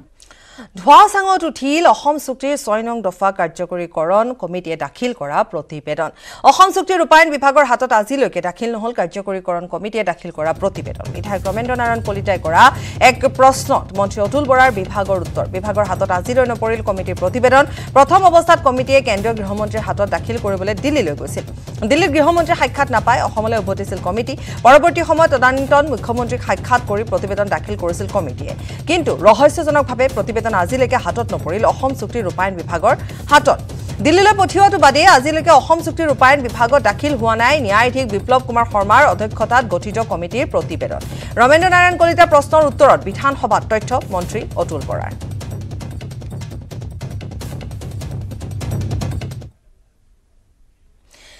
কি কপাল কেৰালাৰ অটো চালকে বাম্পাৰ লটাৰীত জিকিলে 25 কোটি টকা দেওবাৰে কেৰালাত অনুষ্ঠিত হোৱা ওনাম বাম্পাৰ লটাৰীত এজন অটো চালকে জয় কৰিলে 25 কোটি টকা ধন ঘটিবলৈ ৰান্ধনীৰ কাম কৰিবলৈ মালয়েছিয়ালৈ যাবলৈ সাজু হোৱা কেৰালাৰ অনুপ নামৰ অটো চালকজন যিদৰে কপাল ফুলিল তাকে দেখি এটা সকলোৰে চকু কপালত উঠিছে মালয়েছিয়ালৈ যাবলৈ বেংকত 3 লাখ টকাৰ ঋণৰ বাবে কৰা আবেদন অনুমোদন হোৱাৰ মাত্ৰ এদিন পিছতে 25 কোটি টকাৰ বাম্পাৰ লটাৰী জয় কৰিলে তেওঁ লটাৰী জয় কৰাৰ পিছতে অনুপে কলে যে তেওঁ আৰু ঋণ নলয় আৰু এতিয়া মালয়েছিয়ালৈও নাযায় যোৱা 22 বছৰ ধৰি তেওঁ লটাৰী টিকট ক্ৰয় কৰি আহিছে আৰু বিগত সময়ছোৱাত কেইখনমানৰ পৰা সৰ্বোচ্চ 5000 টকালৈকে তেওঁ ধন লাভ কৰিছে কৰকৰ্তন হোৱাৰ পিছত অনুপে 15 কোটিৰ অধিক টকা লাভ কৰিব আৰু এই ধনেৰে তেওঁ প্ৰথমে পৰিয়ালৰ বাবে এটা ঘৰ নিৰ্মাণ কৰিব আৰু ঋণ পৰিশোধ কৰিব প্ৰসংগক্ৰমে যোৱা বছৰৰ ওনাম বাম্পাৰ লটাৰীটো 12 কোটি টকা এজন অটোৰিক্সা চালকেই জয়ী হৈছিল কোচিৰ সমীপৱৰ্তী মাৰাদুৰ অটোৰিক্সা চালক জয় পালন পি আৰু বিগত বছৰ লটাৰী জয়লাভ কৰিছে এবাৰ দ্বিতীয় পুৰস্কাৰ 5 কোটি টকা আছিল যেটো TG270912 নম্বৰৰ টিকটৰ মালিকজনে লাভ কৰিছে ইয়াৰ উপৰিও আন 10 গৰাকীয়ে 1 কোটি টকাকৈ পুৰস্কাৰ লাভ কৰিছে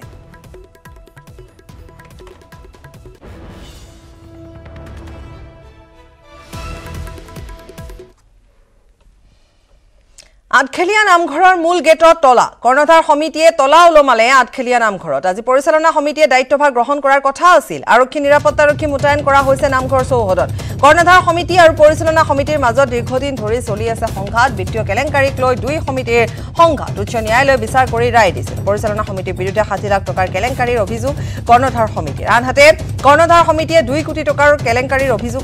আনিছে পৰিচালনা সমিতিৰ বিৰুদ্ধে বিত্তীয় কেলেংকাৰীক লৈ সংঘাতৰ পৰিণতিতে পুনৰ তলা উলমিল আঠখেলীয়া নামঘৰত পবিত্ৰ ভাদ মাহত ঐতিহাসিক আঠখেলীয়া নামঘৰত সংঘাত 2016 চনৰে পৰা সংঘাত আঠখেলীয়া নামঘৰত 3 বছৰ ধৰি হিচাপ নিদিয়াৰ অভিযোগ পৰিচালনা সমিতিৰ বিৰুদ্ধে গোলাঘাট প্ৰশাসনে কৰ্ণধাৰ সমিতি গঠনো কৰি দিছিল 2016 চনত গঠন হোৱা পৰিচালনা সমিতিৰ মিয়াদ উকলিছে বলপূৰ্বকভাৱে পৰিচালনা সমিতিয়ে ক্ষমতা দখল কৰি থকাৰ অভিযোগ উত্থাপিত হৈছে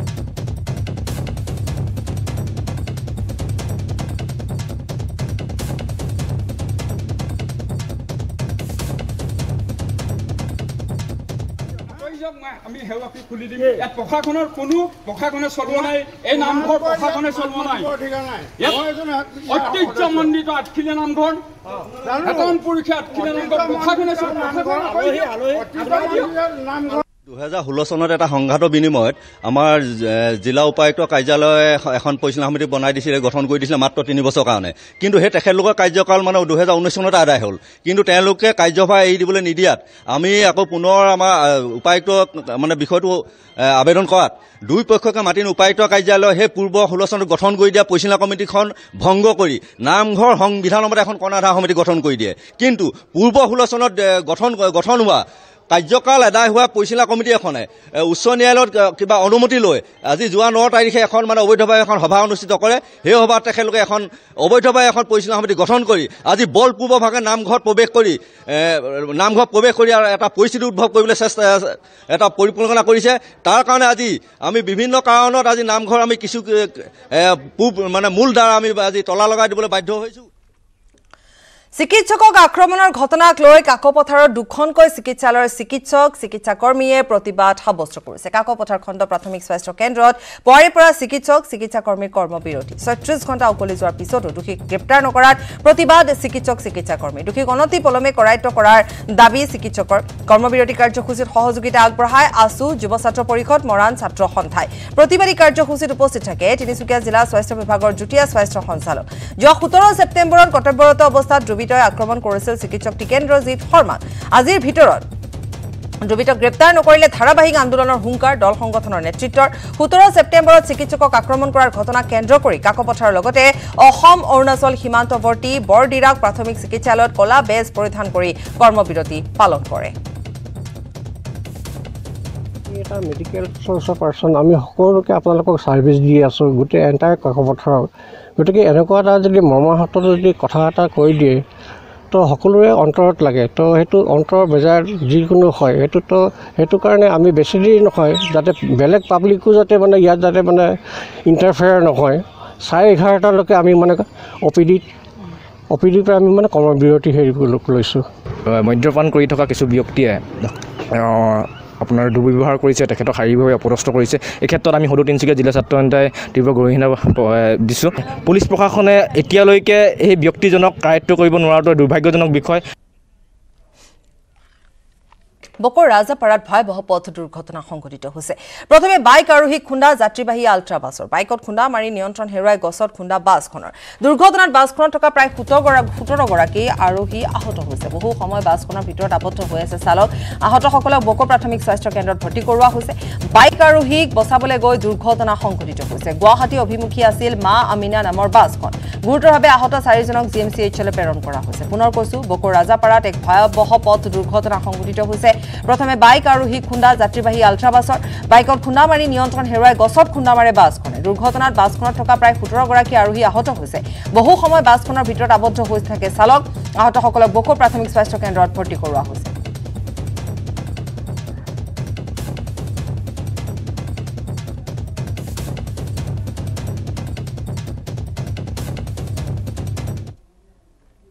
দেওবাৰে শ্ৰদ্ধাঞ্জলি কাননত মুক্তি দিয়া হল সন্তোষী মা প্ৰডাকশ্যনৰ বেনাৰত নিৰ্মিত 4টাকৈ নতুন গীত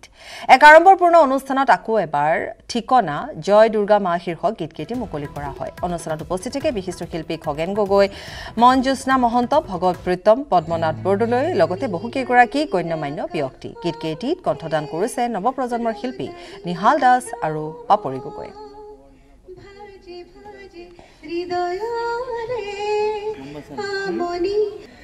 শনি মাহে যাজি নয় বুয়াই দিম শনি মাহে কলি যায় তেজেৰে ঐ শনি মায় তেজেৰে বুজাব নয় শনি মায় ফিল্মত গাইছিলোঁ ষ্টিল নিজৰ গান এটা মানে বেলেগ এটা ভাল লাগে লাইক নিজৰ ফিলটো দিব পাৰোঁ নিজৰ আৰু তাৰপিছত আপুনি ঠিকনাটো শুনিলে ঠিকনা চবে শুনিলে ঠিকনা একচুৱেলি ক'ব গ'লে বহুত ৰিলেটেবল গান হয় মানে সব গান অলপ বেলেগ বেলেগ ষ্টাইলত ট্ৰাই কৰিছোঁ আৰু মই গাব কাৰণে হোপফুলি এভৰিৱান মানে সবে ভাল পায় আৰু গানকেইটা আপোনাৰ এই এলবামত খবৰ আৰু আছে সময় এটি বিৰতি সাধাৰণ ষ্টীল এনেকৈ পৰে মাইথন ষ্টীল এনেকৈ পৰে ধম নতুনকৈ নিউজ হেডলাইন আগবঢ়াইছে পেট চফা আয়ুৰ্বেদিক চূৰণ পেট চফা প্ৰতিদিনে মজা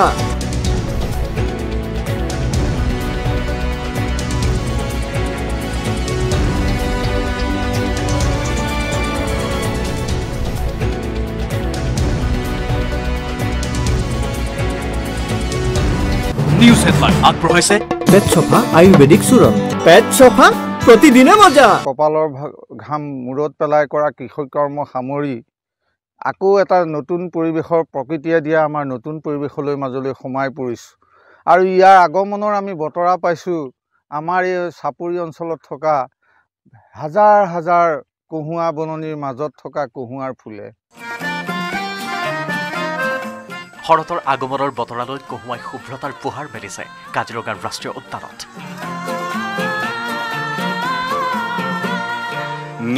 ঘন সেউজীয়াৰ মাজত শাৰী শাৰীকৈ ফুলা কহুৱাৰ ফুলবোৰেৰে ৰাষ্ট্ৰীয় উদ্যানখনৰ এয়া এক অনন্য ৰূপ যি ৰূপে মতলীয়া কৰি তুলিব আপোনাক তাতে ৰূপত ৰহন চৰাই আপোন মনে বিচৰণ বন্যজন্তুৰ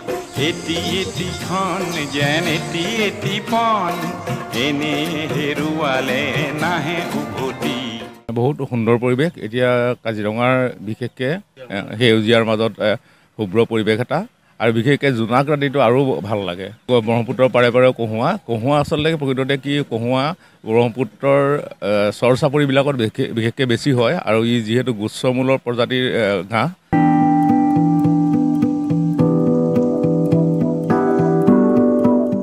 এই দৃশ্য কাজিৰঙাৰ ৰাষ্ট্ৰীয় উদ্যানৰ কহৰা বনাঞ্চলৰ ৰ'দৰ পোহৰত কহুৱাৰ ৰূপোৱালী ৰঙে জিলিকাই তুলিছে ৰাষ্ট্ৰীয় উদ্যানখনৰ পথৰ দুয়োটা কাষ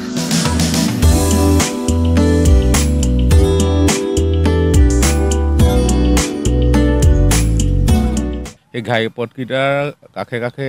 এতিয়া কহুৱা ফুলিবলৈ আৰম্ভ কৰিছে আৰু ই এটা কহুৱা ফুলিলে মানে আপোনাৰ এটা শুভ্ৰ এটা ৰঙৰ এটা হেৰি হয় প্ৰাদুৰ্ভাৱ হোৱাৰ দৰে লাগে আৰু খুব সুন্দৰ এটা পৰিৱেশ উত্তৰ গুৱাহাটীৰ ব্ৰহ্মপুত্ৰৰ পাৰতো দেখা গ'ল একেই পৰিৱেশ কহুৱাৰ শুভ্ৰ আচ্ছাদন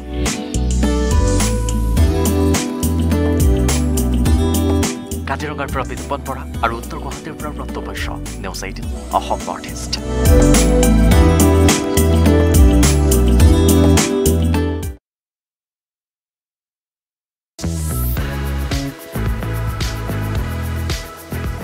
তেজপুৰৰ খেতি পথাৰত উৰিছে ড্ৰোন নিচে কম উচ্চতাৰে উৰি কৃষি ক্ষেত্ৰৰ খেতিত সাৰ ছটিয়াইছে ড্ৰোনৰ সহায়ত কৃষি পথাৰত ৰাসায়নিক সাৰ প্ৰয়োগৰ এক এই মুহূৰ্তত ডেমনষ্ট্ৰেশ্যন ৰাজ্যৰ কৃষি ক্ষেত্ৰৰ আমূল পৰিৱৰ্তনৰ ইংগিত বহন কৰিছে তেজপুৰ বিন্দুগুৰিৰ কঠালগুৰি চাহ বাগিচাৰ ধাননি পথাৰত আধুনিক পদ্ধতিৰ ড্ৰোনৰ ব্যৱহাৰেৰে পৰীক্ষামূলকভাৱে সাৰ প্ৰয়োগ কৰিলে কৃষি বিভাগে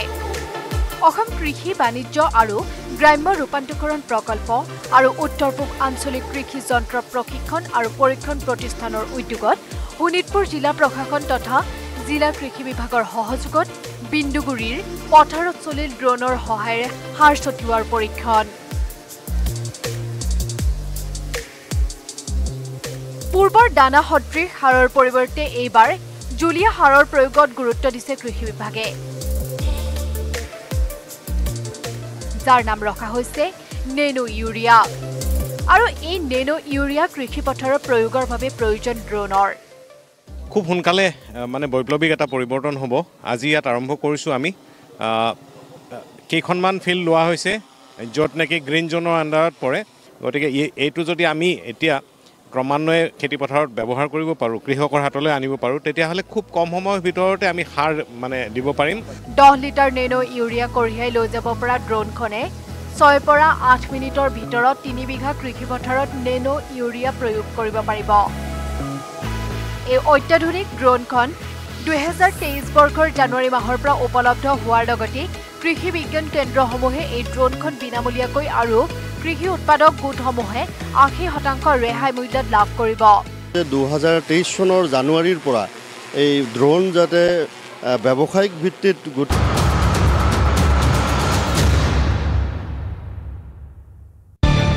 নিউজ হেডলাইন্স আগবঢ়াইছে সূৰ্য চিমেণ্ট অটুট ঘৰ অটুট অসম।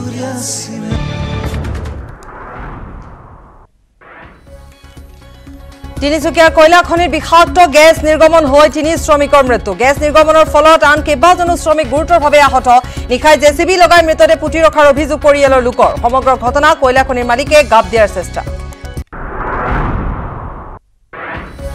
অসম বিধানসভাৰ অধিৱেশনত আজি মাধ্যম বিতৰ্কক লৈ হ'ব আলোচনা। সদনত উত্থাপন কৰা হ'ব 13খন বিধেয়ক। গুৰুত্বপূৰ্ণ বিধেয়ক থকাৰ বাবে বিজেপিয়ে জাৰি কৰিছে 3 লাইন হুইপ। আৰক্ষী জিলা দায়বদ্ধতা গঠনক লৈ সৰব অখিল গগৈ।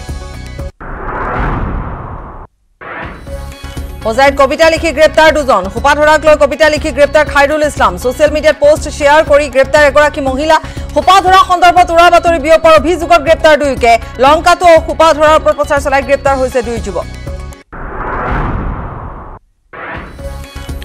বোকাখাতত জব্দকৃত ট্ৰাকৰ পৰা উদ্ধাৰ হৈছে 47টাকৈ গৰু। তাৰে 46টাৰ মৃত্যু হৈছে। আটক হৈছে ট্ৰাক চালক মুছাৰফ হুছেইন। চোৰাং গৰু সৰবৰাহত অগপৰ সদ্য বহিষ্কৃত পালি নেতা পৰমানন্দ দাস জড়িত থকাৰ সন্দেহ।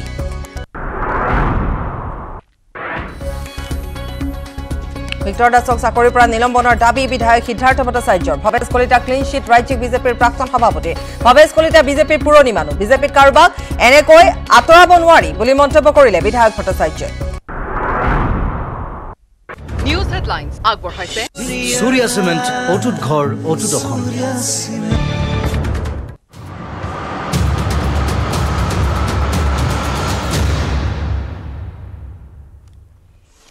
অসম চুক্তিৰ বিপ্লৱ শৰ্মা আয়োগৰ প্ৰতিবেদন আজিলৈকে অসম চুক্তিৰ ৰূপায়ণ বিভাগলৈ গৈ নোপোৱাক লৈ এতিয়া প্ৰতিক্ৰিয়া ব্যক্ত কৰিছে মন্ত্ৰী অতুল বৰাই। প্ৰতিবেদনখন বিভাগলৈ যাব লাগিব বুলি কথা নাই। তেওঁৰ দিনতে অসম চুক্তিয়ে সফলতা লাভ কৰিব বুলি আশাবাদী অতুল বৰা। আছুৰ সৈতে সুকীয়াকৈ বৈঠক হৈছে। প্ৰতিটো দফাৰ ওপৰত পৰ্যালোচনা কৰা হৈছে। মুখ্যমন্ত্ৰীৰ নিৰ্দেশত আছু আৰু মন্ত্ৰীক লৈ গঠন কৰি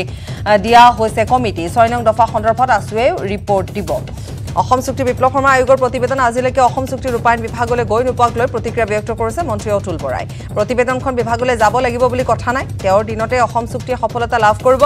আছুৰ সৈতে সুকীয়াকৈ বৈঠক হৈছে। প্ৰতিটো দফাৰ ওপৰত পৰ্যালোচনা কৰি থকা হৈছে। মুখ্যমন্ত্ৰীৰ নিৰ্দেশত আছু আৰু মন্ত্ৰীক লৈ গঠন কৰি দিয়া হৈছে কমিটি। 6 নং দফা সন্দৰ্ভত আছুৱে ৰিপৰ্ট দিব। ৰূপায়ণ সম্পৰ্কত মাননীয় মুখ্যমন্ত্ৰী ডক্টৰ হিমন্ত বিশ্ব শৰ্মা ডাঙৰীয়াই ইতিমধ্যে এখন কমিটি কৰি দিছে। জনতা নিয়োগ ডাঙৰীয়ানী, পীযুষ হাজৰিকা ডাঙৰীয়া, ডক্টৰ সমুজ্জ্বল ভট্টাচাৰ্য ডাঙৰীয়া আৰু সদৌ অসম ছাত্ৰ সন্থাৰ সভাপতি বৰ্তমানৰ আৰু সাধাৰণ সম্পাদক কমিটিৰ সদস্য। যোৱা সময়ছোৱাত কমিটি গঠন কৰাৰ পাছত কেইবালানিও আলোচনা আমাৰ হৈছে। আলোচনা এটা দফাৰ ওপৰত আমি নিৰ্দিষ্ট কৰা নাই। প্ৰতিটো দফাৰ ওপৰত আমি আলোচনা কৰিছোঁ আৰু 6 নং দফাৰ ওপৰতো আলোচনা কৰিছোঁ। 6 নং দফাৰ ওপৰত সদৌ অসম ছাত্ৰ সন্থাৰ তৰফৰ পৰা এখন লিখিত প্ৰতিবেদন আমাক দিব। তাৰপিছত আমি বাকীখিনি বিপ্লৱ শৰ্মা প্ৰতিবেদনখন আমাৰ তাত দিব লাগিব বুলি কথা নাই। আমি 6 নং দফাৰ ওপৰত আলোচনা কৰিছোঁ আমাৰ কমিটিখনে। গতিকে তাত সদৌ অসম ছাত্ৰ সন্থাৰ যিখিনি বক্তব্য তেখেতসকলক আমি লিখিতভাৱে দিবলৈ কৈছিলোঁ আৰু খুব সোনকালে তেখেতসকলে দিয়াৰ কথা তেখেতসকলে বিবেচনা কৰি ইতিমধ্যে বৈঠক হৈছে। অসম চুক্তি হোৱা কিমান দিন হ'ল? অসম চুক্তি 1985ত 1979 চনৰ পৰা 85 চনলৈ আন্দোলন হ'ল। তাৰ পৰা অসম চুক্তি হ'ল। আজি কিমান বছৰ হ'ল আপোনালোকে জানে। গতিকে আমাৰ কমিটি কৰা কেইদিন হৈছে, দায়িত্ব লোৱা আমি কিমান দিন হৈছে। গতিকে এই কম সময়ৰ ভিতৰত আমি যিদৰে ৰাজ্যখনৰ এটা পুৰণি সমস্যা বৰ্ডাৰ সমস্যাৰ ক্ষেত্ৰত আমি যথেষ্টখিনি আগবাঢ়িবলৈ সক্ষম হৈছোঁ। আমি গভীৰভাৱে আশাবাদী যে অসম চুক্তি ৰূপায়ণৰ দিশতো আমি নিশ্চয় সফলতা লাভ কৰিব পাৰিম। আপোনালোকৰ দিনতে সফলতা আমি দক্ষতা আৰু মেধাৰ ভিত্তিত অসম আৰক্ষীত প্ৰদান কৰা বৃহৎ নিযুক্তি প্ৰক্ৰিয়াই নস্বাত কৰিলে শেহতীয়াকৈ অসম চৰকাৰৰ নিযুক্তি প্ৰক্ৰিয়াত বেমেজালি শীৰ্ষক প্ৰতিটো অভিযোগ। কেৱল নিজৰ দক্ষতা আৰু মেধাৰ ভিত্তিত চাকৰি লাভ কৰি বহু যুৱক যুৱতীয়ে পোহৰাই তুলিলে নিজৰ ঘৰখন। তিয়কৰ অবিনাশ বিতুপনহঁতে ধন্যবাদেৰে উপচালে অসম চৰকাৰক। আগবঢ়াম দিগন্ত হাজৰিকাৰ প্ৰতিবেদন। যিহেতু কালি ঘোষণা কৰা আৰক্ষী যি নিযুক্তি প্ৰক্ৰিয়াৰ ফলাফল, সেই ফলাফলক লৈ এনে কিছু যুৱকে নিযুক্তি লাভ কৰিছে, যিসকল যুৱকে কিন্তু পূৰ্বৰ পৰিৱেশ থকা হলে তেওঁলোকে কোনো কাৰণত চাকৰি মুখ দেখিবলৈ নাপালেহেঁতেন। মোৰ লগত আছে বিতুপন আছে, যথেষ্ট কষ্ট স্বীকাৰ কৰা এজন যুৱক, আৰু লগত আছে অবিনাশ আছে, দুয়োজনে ইতিমধ্যে কালি তেওঁলোকে এইবাৰ আৰক্ষীৰ যি আচলতে কামাণ্ডো ফ'ৰ্চত তেওঁলোকে তেওঁ নিযুক্তি লাভ কৰিছে মই প্ৰথমতে বিতু বনৰ ওচৰলৈ আহিছো কেনেকুৱা লাগিছে ভাল লাগিছে বহুত ভাল লাগিছে কিয়নো ইমান দিন কষ্ট কৰাৰ ফলত ফলটো পাইছো হয় ভাল লাগিছে সেইকাৰণে কষ্ট বহুত কৰা হৈছিলে ন কষ্ট কৰিছিলো অলপ এতিয়ালৈকে বৰ্তমানলৈকে মই 6টা ইণ্টাৰভিউ মাৰিছিলো গোটেইকেইটাতে পাছ কৰিছিলো কিন্তু দুটামানত ৰিজাল্ট সম্পূৰ্ণ হোৱাগে নাছিলে মানে লাষ্টত কামাণ্ডোটো হ'লগে আৰু পালোগে প্ৰথমটো ৰিজাল্ট অবিনাশ তুমি আৰক্ষী ইউবি হয়নে এবি কেনেকুৱা লাগিছে বহুত ভাল লাগিছে ৰিজাল্টটো লৈ ঘৰখনো বহুত সুখ পাইছে বহুত কষ্ট কৰিছিলো আৰু কষ্ট ফলটো পাবলৈ সক্ষম হলো তুমি পঢ়া কিহলৈকে পঢ়িছা মই বৰ্তমানে BA 3rd চেমৰ পঢ়িও আছিলা এতিয়া চাকৰিটো পাই ঘৰখনত ভাল লাগিছে হয়নে ভাল লাগিছে মই বিতুপনৰ মাক আছে যিহেতু বিতুপনৰ পিতৃ ইতিমধ্যে পিতৃ নাই মাকে তেওঁক যথেষ্ট কষ্ট স্বীকাৰ কৰি তেওঁক পঢ়া শুনা কৰাইছিলে ল'ৰাই চাকৰি পালেগৈ মই প্ৰথমতে অসম চৰকাৰক ধন্যবাদ জনাইছো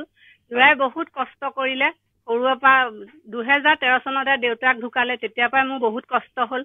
আৰু ডাঙৰলাটো মই স্কুল এৰুৱাবলগীয়া হ'ল ঘৰ চলোৱা জহতে ছোৱালীজনী লৈ মই য'তে ত'তে যাবও নোৱাৰো কাম কৰিবলৈ গতিকতে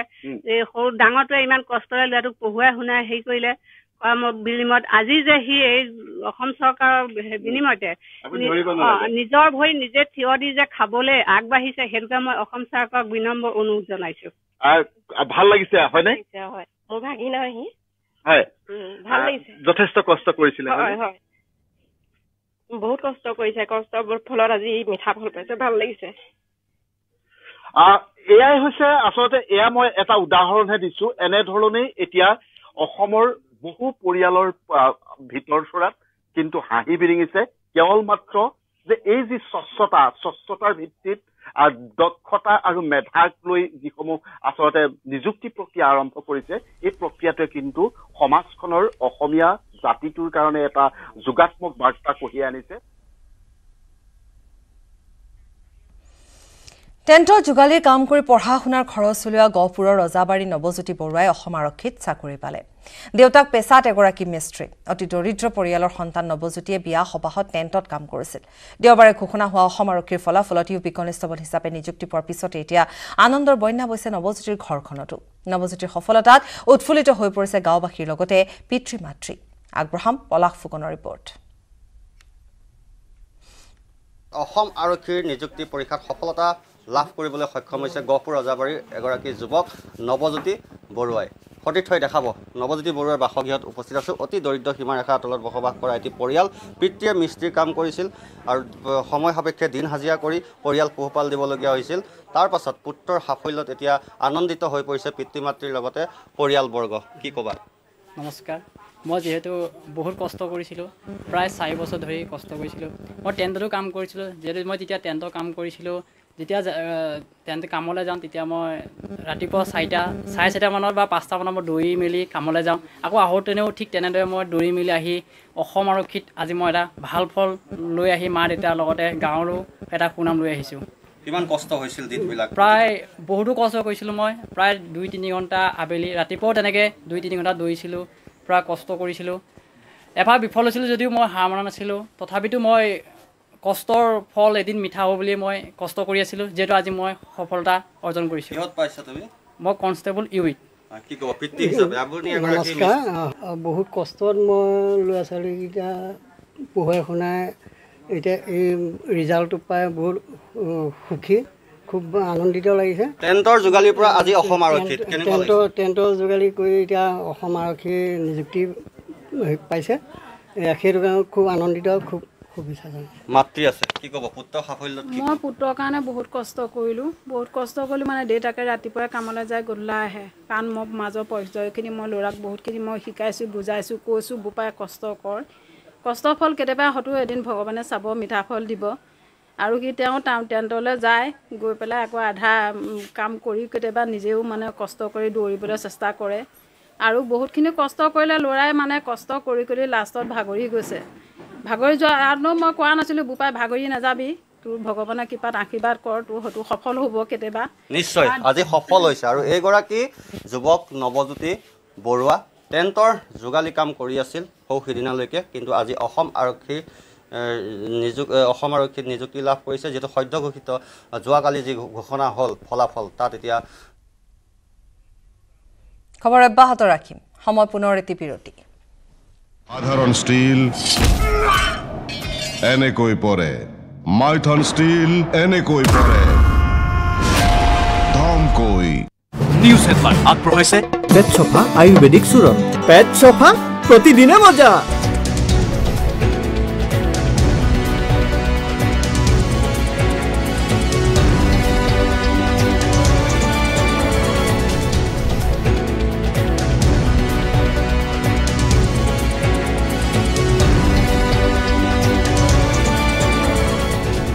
নিউজ 18 আগবঢ়াইছে পেট সোফা আয়ুৰ্বেদিক চূৰণ পেট সোফা প্ৰতিদিনে মজা এই কৃষকৰ কৃষিজ উপকৰণবিলাক দিবৰ কাৰণে ব্যৱহাৰ কৰিব পাৰি তাৰ কাৰণে এটা পৰিকল্পনা চলিছে আমি আশা ৰাখিছোঁ হয়তো 2023 চনৰ আদি ভাগতেই এই ধৰণৰ ড্ৰোন মেচিন সমগ্ৰ দেশতে হয়তো উপলব্ধ হ'ব তেজপুৰৰ পৰা Hemanta Kumar Nath report news 18 of north east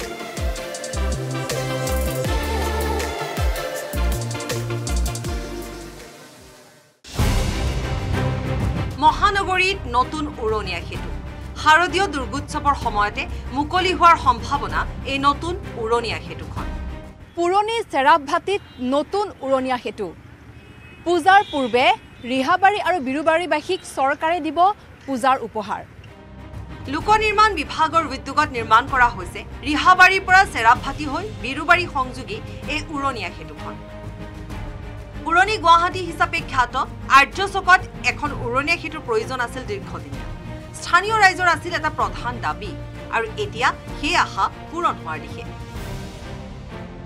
এইটো ক্ষেত্ৰত মই বৰ্তমান চৰকাৰক ধন্যবাদ দিছোঁ এইখন ব্ৰিজখনৰ কাৰণে আমাৰ দাবীটো পূৰণ হৈছে বহুদিনীয়া দাবী এটা আছিল গতিকে আমাৰ জেগাখনে বহুত উন্নতি হ'ল এই ব্ৰিজখনৰ কাৰণে এফালে আৰ্য বিদ্যাপীঠ কলেজ আনফালে বি বৰুৱা কৰ্কট প্ৰতিষ্ঠান অঞ্চলটোত আছিল তীব্ৰ যান-জঁটৰ সমস্যা আনকি বহু দুৰ্ঘটনাও সংঘটিত হৈছিল সদাব্যস্ত ৰাজপথটোত আৰু এতিয়া উৰণীয়া সেতুখন লাভ কৰি আনন্দিত হৈ পৰিছে আৰ্য বিদ্যাপীঠ মহাবিদ্যালয়ৰ ছাত্ৰসকল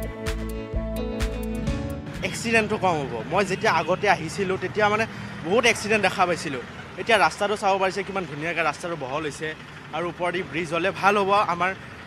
নিজৰ যিখিনি আৰ্যত পঢ়া ছাত্ৰ ছাত্ৰী আছে লগতে ITIত পঢ়া ছাত্ৰ ছাত্ৰী আছে তেওঁলোকৰ বাবে সুবিধা হ'ব আনহাতে উৰণীয়া সেতুখন মুকলিৰ পূৰ্বে নামাকৰণক লৈ চলিছে আন এক চৰ্চা আৰ্য চকত নিৰ্মাণ হৈ থকা উৰণীয়া সেতুখন বৰেণ্য পণ্ডিত অসম সাহিত্য সভাৰ প্ৰাক্তন সভাপতি তথা আৰ্য বিদ্যাপীঠ কলেজৰ প্ৰধান প্ৰতিষ্ঠাপক প্ৰয়াত গিৰিধৰ শৰ্মাৰ নামত নামাকৰণৰ দাবী তুলিছে স্থানীয় ৰাইজে আশা কৰিছোঁ যে এই ফ্লাইঅভাৰখনৰ নাম এগৰাকী স্বনামধন্য পণ্ডিত অসম সাহিত্য সভাৰ প্ৰাক্তন সভাপতি আৰ্য বিদ্যাপীঠৰ অন্যতম প্ৰধান নিৰ্মাতা গিৰিধৰ শৰ্মাৰ নামত কৰিলে বৰ ভাল হয় ৰাজ্যৰ মুখ্যমন্ত্ৰীগৰাকীক বিষয়টো বিবেচনা কৰি পদক্ষেপ গ্ৰহণ কৰিবলৈ সমগ্ৰ আৰ্যনগৰবাসীৰ আহ্বান কেমেৰাত অঞ্জনৰ সৈতে মৌচুমী Sharma Barua report news 18 Assam north east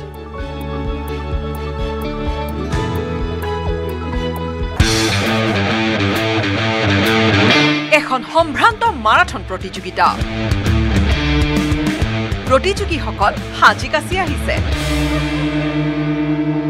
অলপ ব্যতিক্ৰম মাৰাথন প্ৰতিযোগিতা মেক্সিকো চহৰত অনুষ্ঠিত এই মাৰাথন চাবলৈ আহিল বহু লোক কিন্তু আপুনি হয়তো ভাবিছে প্ৰকৃততে কোনে দৌৰিছে মাৰাথন হাতে হাতে পোহনীয়া কুকুৰ লৈ একাংশ লোকে অংশগ্ৰহণ কৰিছে দৌৰত প্ৰতিযোগীসকলে দৌৰিলে 2.5 কিলোমিটাৰ প্ৰতিযোগিতাখন আচলতে পোহনীয়া কুকুৰৰ মাজত অনুষ্ঠিত হৈছিল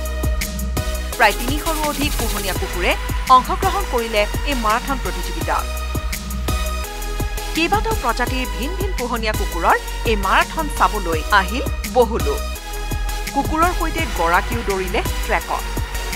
মেক্সিকোত অনুষ্ঠিত কুকুৰৰ এই মাৰাথন অনুষ্ঠিত কৰিছিল স্থানীয় এটা ক্লাবে পোহনীয়া কুকুৰসমূহৰ স্বাস্থ্য আৰু মানসিক উৎকৰ্ষ সাধনৰ বাবে অনুষ্ঠিত কৰা হয় এই মাৰাথন প্ৰতিযোগিতা। International desk News18 Assam Northeast।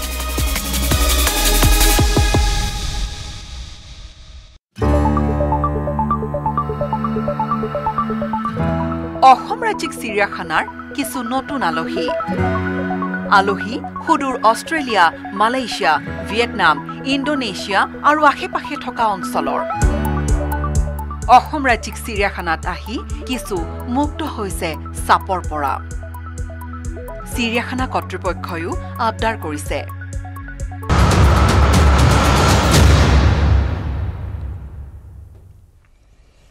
মাতৰি পৰৱৰ্তী অংশলৈ উভতি আহিছো। অসম চিকিৎসা মহাবিদ্যালয়ৰ চৌহদত মুকলি হ'ল এখন আটক ধুনীয়া উদ্যান। কেন্দ্ৰীয় মন্ত্ৰী সৰ্বানন্দ সোণোৱালে ৰাইজৰ বাবে মুকলি কৰে উদ্যানখন। মহাৰজৰ জয়ন্তী বৰ্ষ উদযাপন কৰি থকাৰ মাজতে ডিব্ৰুগড় অসম চিকিৎসা মহাবিদ্যালয়খনে লাভ কৰিলে এখন আটক ধুনীয়া উদ্যান। উল্লেখযোগ্য যে সৰ্বানন্দ সোণোৱাল মুখ্যমন্ত্ৰী হৈ থকাৰ সময়ত MCHৰ চৌহদত দুখন উদ্যানৰ বাবে আমন্ত্ৰণ দিছিল প্ৰায় 1 কোটি টকা। আজি উদ্বোধনী অনুষ্ঠানত মুখ্য অতিথি কেন্দ্ৰীয় কেবিনেট মন্ত্ৰী সৰ্বানন্দ সোণোৱালৰ সৈতে উপস্থিত থাকে কেন্দ্ৰীয় ৰাজ্যিক মন্ত্ৰী ৰামেশ্বৰ থেলী, লগতে অসম চিকিৎসা মহাবিদ্যালয়ৰ অধীক্ষক, জিলা উপায়ুক্তৰ লগতে বহু গণ্যমান্য ব্যক্তিও।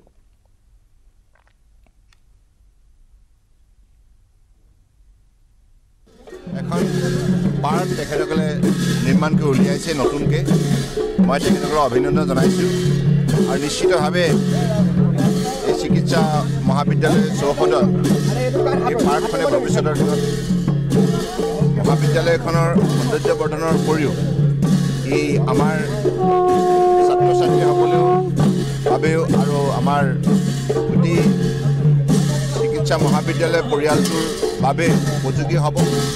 আৰু বাহিৰৰ পৰা অহা ভিজিটৰবিলাকেও এই পাৰ্কখনৰ নিশ্চিতভাৱে সদব্যৱহাৰ কৰিব পাৰিব। মই আশা ৰাখিছোঁ সকলোৱে মিলি পাৰ্কখন যাতে সুন্দৰভাৱে সংৰক্ষণ কৰিব। নেৰা-নেপেৰা বৰষুণৰ ফলত অসম, মিজোৰাম, ত্ৰিপুৰা আৰু মণিপুৰত ভূমিস্খলনৰ ঘটনা সংঘটিত হৈছে। পাহাৰৰ পৰা শিল বোকা নামি অহাৰ ফলত বন্ধ হৈ পৰিছে গুৰুত্বপূৰ্ণ সুৰংগটো মুকলি কৰিবলৈ যুদ্ধগতিত চলাই থকা হৈছে চাফাই অভিযান। পুনৰ এবাৰ কৈছো যে নেৰা-নেপেৰা বৰষুণৰ ফলত অসম, মিজোৰাম, ত্ৰিপুৰা আৰু মণিপুৰত ভূমিস্খলনৰ ঘটনা সংঘটিত হৈছে। পাহাৰৰ পৰা শিল বোকা নামি অহাৰ ফলত বন্ধ হৈ পৰিছে গুৰুত্বপূৰ্ণ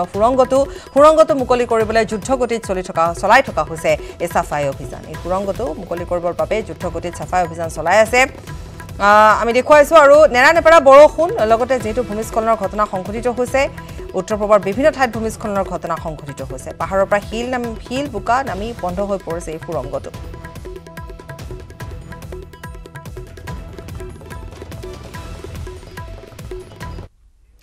বোকাখাত JDAG কলেজৰ অৱসৰপ্ৰাপ্ত অধ্যাপক, ক্ৰীড়াবিদ, ক্ৰীড়া সংগঠক সুবোধ বৰাৰ ঐকান্তিক প্ৰচেষ্টাত সদ্য ঘোষিত অসম আৰক্ষীত বোকাখাত মহকুমাৰ বিভিন্ন প্ৰান্তৰ 17 জন দৰিদ্ৰ যুৱক যুৱতীয়ে নিযুক্তি পাবলৈ সক্ষম হ'ল। নামদয়াং স্পৰ্টছ ক্লাব নামৰ এটা ক্লাব খুলি বৰাই দীৰ্ঘদিনৰ পৰা ছাত্ৰ ছাত্ৰীক খেলৰ লগতে নিৰাপত্তা বাহিনীত চাকৰি পাবৰ বাবে প্ৰশিক্ষণ দি আহিছিল। দেওবাৰে ঘোষণা কৰা ফলাফলত নামদয়াং স্পৰ্টছ ক্লাবৰ লগত জড়িত মুঠ 25 জনে অসম আৰক্ষীত নিযুক্তি লাভ কৰিছে। কোনো ধৰণৰ চৰকাৰী সহায় নোলোৱাকৈ ব্যক্তিগত প্ৰচেষ্টাত অনুষ্ঠিত কৰা প্ৰশিক্ষণত শাৰীৰিকৰ লগতে লিখিত পৰীক্ষাৰো ক্লাছ লৈছিল বৰাৰ লগতে বোকাখাতৰ আৰু কেইগৰাকী মানে।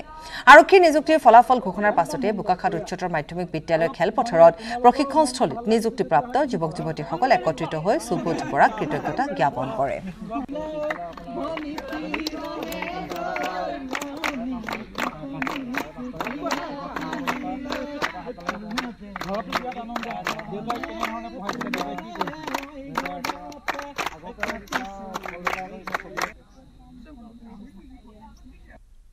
বহুত অভাৱৰ মাজত তেওঁলোকে অধ্যয়ন কৰিলে। ইয়াৰে বহুত ল'ৰা ছোৱালী মোৰ লগত একেবাৰে স্কুল পৰ্যায়ৰ পৰা আছে। তেওঁলোকৰ খেলত প্ৰতিভা আছে। যদি নিজৰ প্ৰচেষ্টা থাকে, সাধনা থাকে, অধ্যৱসায় থাকে, তেনেহ'লে ৰাস্তা নিজে খোল খাব। আৰু আজি অসমৰ মাননীয় মুখ্যমন্ত্ৰী হিমন্ত বিশ্ব শৰ্মাই যিটো পদক্ষেপ ল'লে, স্বচ্ছ আৰু নিকাভাৱে তেওঁলোকক নিযুক্তি দিছে, ইয়াত আমি বহুত সুখী হৈছোঁ। তেওঁৰ ওচৰত আমি কৃতজ্ঞতা প্ৰকাশ কৰিছোঁ। মই এই চাকৰিৰ কাৰণে বহুত কষ্ট কৰিছিলোঁ। বহুত কষ্টৰ ফলত আজি কষ্টৰ ফল পাবলৈ সক্ষম হৈছোঁ। এতিয়ালৈকে আমি 25 জনে পাইছোঁ বোকাখাটৰ, মানে আমাৰ চিনাকি, বাকী বহুতেই পাইছে। 25 জনৰ গোটেইকেইজনেই পিছপৰা হয়। আমাৰ গ্ৰুপৰ, আমাৰ যিটো নামদয়াং স্পৰ্টছ ক্লাবৰ হয়, তেওঁ বিভিন্ন খেলৰ লগত জড়িত। প্ৰতিজন ল'ৰাই বা প্ৰতিজন ছোৱালীয়ে একদম পিছপৰা হেৰিয়াৰ পৰা বিলং কৰে। বানপানী আহিলে তেওঁলোকৰ মানে ঘৰতো সোমায়, তাৰপিছত পিছত থাকিবলৈ অসুবিধা হয় আমি এই ক্ষেত্ৰত প্ৰথমতে সৰ্বপ্ৰথমে আমাৰ অসমৰ মুখ্যমন্ত্ৰী ডাঙৰীয়া হিমন্ত বিশ্ব শৰ্মাক অশেষ ধন্যবাদ জ্ঞাপন কৰিছোঁ পখিলা খেতাৰ বয়সতে পিতৃ-মাতৃক হেৰুৱাই আনৰ ঘৰত আশ্ৰয় লোৱা শিবাই ৰহি দাস অসম আৰক্ষীৰ কামাণ্ডো হ'ল ইয়াৰ মাজতে শিবাই ৰহি দাসে কলা শাখাত স্নাতক ডিগ্ৰীও লাভ কৰিলে আশ্ৰয় এটা পৰিয়ালটোৰ সহায়তে লখিমপুৰ জিলাৰ আমগুৰি গাঁৱৰ শিশুৰাম বৰাৰ ঘৰত মাত্ৰ 5 বছৰ বয়সৰ পৰা আশ্ৰয় লোৱা শিবাই ৰহি দাসৰ ঘৰ আছিল লালুক 12 মাইল সোণাপুৰত আৰক্ষীত নিযুক্তি লাভ কৰি যথেষ্ট উৎফুল্লিত হৈ পৰিছে পৰিয়ালটো আগ্ৰহাম সঞ্জীৱ লাহনৰ প্ৰতিবেদন অসম আৰক্ষীত সদ্য ঘোষিত যে কামাণ্ডোৰ ফলাফল নিযুক্তিৰ ফলাফল সেই ফলাফলৰ শিবাই ৰহি দাসে নিযুক্তি পাইছে অসম পুলিচৰ কামাণ্ডোত আৰু এই খবৰটোৱে আচলতে ক'বলৈ গ'লে শিবাক তো উৎফুল্লিত কৰিছে আৰু শিবাৰ লগত যিটো পৰিয়াল জড়িত হৈ আছে তেওঁলোককো অতি উৎফুল্লিত কৰিছে মই যিজন আজিৰ নায়ক সজাইছোঁ মোৰ কাহিনীৰ সেই নায়কজনে অসম পুলিচৰ কামাণ্ডোত ইতিমধ্যে নিযুক্তি পাইছে অহা 22 তাৰিখে নিযুক্তি পত্ৰ গ্ৰহণ কৰিব মই শিবাৰ লগত কথা পতাৰ যত্ন কৰিম নিতান্ত এটা ভাল খবৰ চমুকে কি ক'বা হয় কেনেকুৱা লাগিছে মই এই ক্ষেত্ৰত যথেষ্ট উৎফুল্লিত হৈছোঁ লগতে মোৰ মা দেউতা তথা আমাৰ যিটো পৰিয়ালটো আছে সেই পৰিয়ালটোৱে মোক যথেষ্ট উৎসাহ দিছে এই ক্ষেত্ৰত অকণমান তোমাৰ বিষয়ে চমুকে যদি বেয়া নোপোৱা আমাৰ আগত ক'ব পৰা চমুকে কিবা ক'ব পাৰিবা ক'ব বিচাৰিবা নেকি যিহেতু মই সৰুতে মোৰ মা দেউতাক হেৰুৱাই মই যিহেতু এটা মোক এই দাদাহঁতে মানে মোক তুলি তালি যিহেতু সৰুৰ পৰা ডাঙৰ দীঘল কৰিছে এই পৰিয়াল মোৰ মা নথকা স্বত্তেও মোক মা দেউতাই নিজৰ ল'ৰা ছোৱালীৰ লালন পালন কৰি ডাঙৰ দীঘল কৰি আজি মোক এইটো পজিশ্যনত ৰাখিবলৈ সক্ষম হৈছে কেনেকুৱাকৈ কষ্ট কৰিছিলা কিমান কষ্ট কৰিব লগা হ'ল কষ্ট কৰিছোঁ কষ্টটো যথেষ্ট কৰিছোঁ কষ্ট কৰি আজি এই ফল উত্তীৰ্ণ কৰিবলৈ সক্ষম হৈছে বুলি ভাবোঁ শাৰীৰিক সক্ষমতাৰ কাৰণে বা শাৰীৰিক যিখিনি ফিজিকেল প্ৰেক্টিছ কিমান সময়ৰ পৰা কিমান সময়লৈ কৰিছিলা তেনেকুৱা মই কোনো টাইম বন্ধা নাছিলোঁ যিহেতু মই 2 টাইম প্ৰেক্টিছ কৰিছিলোঁ ৰাতিপুৱা আৰু আবেলি হয় কি ক'ব যে আপুনি ইতিমধ্যে আপোনাৰ 4জন পুত্ৰ বুলি গম পাইছোঁ তাৰ মাজৰে শিবাক লৈ এতিয়া 5জন কেনেকুৱা 6জন আৰু এজন আছে কেনেকুৱা লাগিছে আপোনাৰ শিবাৰ যিটো খবৰ পাই কেনেকুৱা লাগিছে খুব আনন্দ লাগিছে যে আমি এটা ল'ৰা অনাথ তুলি তালি ডাঙৰ দীঘল কৰি নিজৰ আৰ্জনে শিক্ষা ঘটি আজি চৰকাৰী চাকৰি এটা পাবলৈ সি সক্ষম হৈছে তাৰ কাৰণে আমি বহুত আনন্দ হৈছোঁ আৰু চৰকাৰকো ইধৰণে পাবলৈতো তেওঁলোকে সহজ খাচ নোহোৱাকৈ এই নিজৰ শিক্ষাৰ ওপৰতে এই চাকৰিটো পাইছে তাৰ কাৰণে আমি যথেষ্ট আনন্দিত আৰু এই চৰকাৰৰ প্ৰতি আমাৰ শ্ৰদ্ধা থাকিল নিতান্তই আমি দৰ্শকসকলক মই পুনৰ ক'ম যে এই খবৰটো এইটো কাৰণে দিবলৈ যত্ন কৰিলোঁ যে ব্যতিক্ৰম কিছু ব্যতিক্ৰম এনেকুৱা উদাহৰণ খুব কম অসমৰ ভিতৰত ক'বলৈ গ'লে আদ্যৱন্ত লোকসকলে হয়তো এতিয়া তেওঁলোকে অনুভৱ কৰিব পাৰিব যে দৰিদ্ৰতাক সাৱটি থকা শিশুটোৱে এটা সময়ত কৃতকাৰ্য লাভ কৰিব পাৰে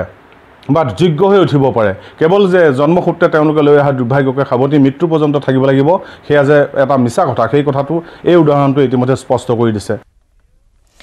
দুলিয়াজানৰ ভাদৈ পাছালিত চাঞ্চল্যকৰ হত্যাকাণ্ডৰ ঘটনা সংঘটিত হৈছে পৰিয়াল কেন্দ্ৰিক সংঘাতৰ ফলত এজন লোকৰ মৃত্যু হৈছে নিহত লোকজনৰ নাম হৈছে বিৰছা ইন্দুৱাৰ দীৰ্ঘদিন ধৰি পৰিয়ালৰ লোকক অত্যাচাৰ তথা আক্ৰমণ চলাই আহিছিল বিৰছাই উল্লেখযোগ্য যে দেওবাৰে দিনৰ ভাগত নিজ ভতিজীৰ আঙুঠি পিন্ধোৱা পৰ্ব অনুষ্ঠিত হৈছিল তাৰ পিছতে নিশা পৰিয়ালৰ লোকৰ ওপৰত আক্ৰমণ চলাইছিল বিৰছাই আক্ৰমণৰ পৰা ৰক্ষা পাবলৈ পৰিয়ালৰ লোকে দুৱাৰ বন্ধ কৰি আবদ্ধ কৰি ৰাখিছিল ঘৰখনত কিন্তু দুৱাৰ ভাঙি নিজৰ ভাতৃ বৌয়েক আৰু ভতিজীৰ ওপৰত চলালে আক্ৰমণ যাৰ বাবে ধনুকাঁড়েৰে চলিল আক্ৰমণ ফলত সংঘৰ্ষত নিহত হ'ল বিৰছা ইন্দুৱাৰ সংঘৰ্ষত আহত হয় জোহান ইন্দুৱাৰ লৰেন ইন্দুৱাৰ মাৰ্থা ইন্দুৱাৰ আৰু পুনম ইন্দুৱাৰ পৰৱৰ্তী সময়ত দুলিয়াজান আৰু ভাদৈ আৰক্ষী ঘটনাস্থলীত উপস্থিত হৈ পৰিস্থিতি নিয়ন্ত্ৰণ কৰি তদন্ত অব্যাহত ৰাখিছে উল্লেখযোগ্য যে পূৰ্বেও ধৰ্ষণ কাণ্ডত জড়িত থকাৰ উপৰিও বিভিন্ন সময়ত বিভিন্ন গোচৰত থানাত ৰুজু হৈছিল বহু গোচৰ মানে কালিৰ পৰা আমি বুজাই আছো আমাৰ বিৰছা মুৰাকক বুজাই একো নুবুজে ইমান দিনৰ পৰা কালিৰ পৰা কৈ আছো আজি দিনতো হুলস্থুল কৰি আছিলে তাৰপিছততো এই দুৱাৰটোত পুৰা চিঞাৰি ধৰি মাৰিবলৈ বিচাৰিছে তাৰপিছত আমাৰ ডাঙৰ ককাইটোক মাৰিলে পিছত দুৱাৰটো ভাঙিলে আৰু সোমালে পিছত ডাঙৰ ছোৱালীটোক যাৰ পিন্ধানি আজি আছিলে তাৰ ছোৱালীটোক মাৰিছে আমাৰ ডাঙৰ বাইদেউক মাৰিছে ইয়াতে যেতিয়াৰ পৰা আমাক মানে বিৰছাৰ মানে কেছবিলাক আমাৰ হাতত দিছিলে আমি তাক সদায় মানে তাক মানে ভাল হওক বুলি আমি ভাবিছিলোঁ কিন্তু তেওঁ ইয়াৰ সৈতে বাটৰ পৰা বিদায় লৈছো নমস্কাৰ সাধাৰণ ষ্টীল এনেকৈ পৰে মাইথন ষ্টীল এনেকৈ পৰে ধমকৈ নিউজ 18 আগবঢ়াইছে পেট চফা আয়ুৰ্বেদিক চূৰণ পেট চফা প্ৰতিদিনে মজা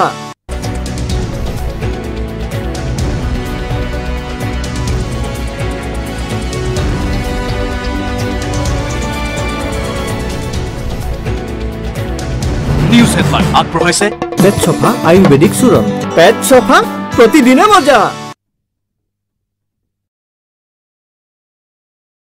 দিছে পছন্দ অনুযায়ী খাদ্য ফলমূল তাকে খাই এই পিঞ্জৰাকেইটাৰ ভিতৰত এতিয়া অষ্ট্ৰেলিয়া মালয়েছিয়া আদি অঞ্চলৰ এই জীৱকুলে সময় অতিবাহিত কৰিছে আসলতে ৰঙিয়াত বৃহস্পতিবাৰে উদ্ধাৰ হোৱা জীৱকুলৰ এতিয়া অস্থায়ী ঠিকনা অসম ৰাজ্যিক চিৰিয়াখানা দুটাকৈ ৱালাবী কেইবাটাও প্ৰজাতিৰ বান্দৰ ক'লা বৰণৰ ভাটৌ কেইবাটাও কাছ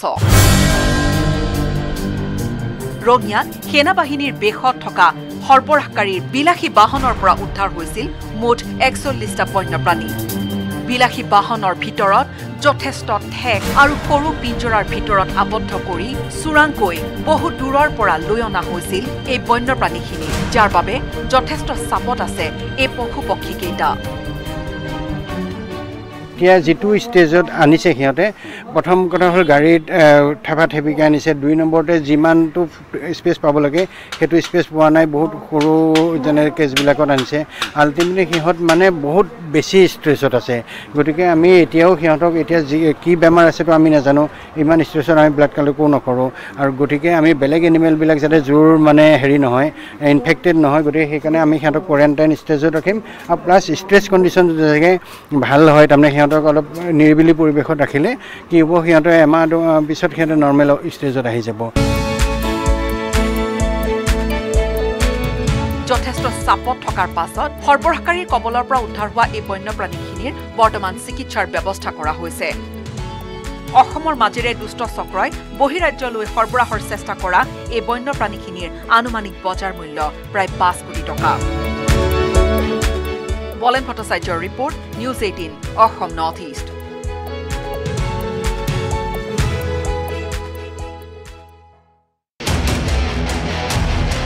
ৰাজধানীৰ অসুৰক্ষিত ৰাজপথ নিৰাপত্তা নাই মহিলা যুৱতীৰ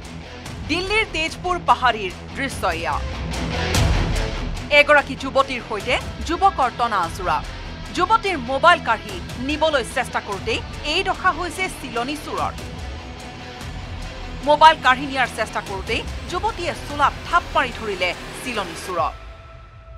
চোলাত ধৰি চিলনী চোৰক চোচৰাই আনিলে যুৱতীয়ে জোটা বটা লাগি থকাৰ মাজতে ৰাস্তাত পৰি গ'ল যুৱতীৰ মোবাইল তাৰে সুযোগ লৈ কোনোমতে যুৱতীৰ ব্ৰহ্ম চেপাৰ পৰা ওলাই পলাল চিলনী চোৰ বৃহস্পতিবাৰে নিশা 11:30 ঘটিছিল এই ঘটনাটো ইতিমধ্যে ঘটনা সম্পৰ্কে বদৰপুৰ থানাত ৰুজু হৈছে এটা গোচৰ চিলনী চোৰক কৰাত্ত কৰিবলৈ অভিযান চলোৱা দিল্লী আৰক্ষীয়ে প্ৰশংসাৰে উপচাই পেলাইছে সাহসী যুৱতীগৰাকীৰ সাহসিকতাৰ এই ভিডিঅ' ছ'চিয়েল মিডিয়াতো হৈছে যথেষ্ট চৰ্চিত news desk report news 18 Assam north east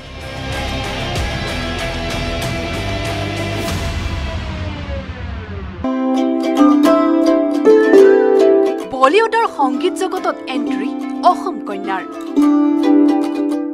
বলিউডৰ বিখ্যাত ছবি পৰিচালক মণিৰত্নমৰ ছবিত গীত গোৱাৰ সুযোগ লাভ কৰিছে অসম কন্যাই বিখ্যাত সংগীত পৰিচালক A.R. ৰহমানৰ সংগীতত কণ্ঠদান কৰিলে অসম কন্যা অন্তৰা নন্দীয়ে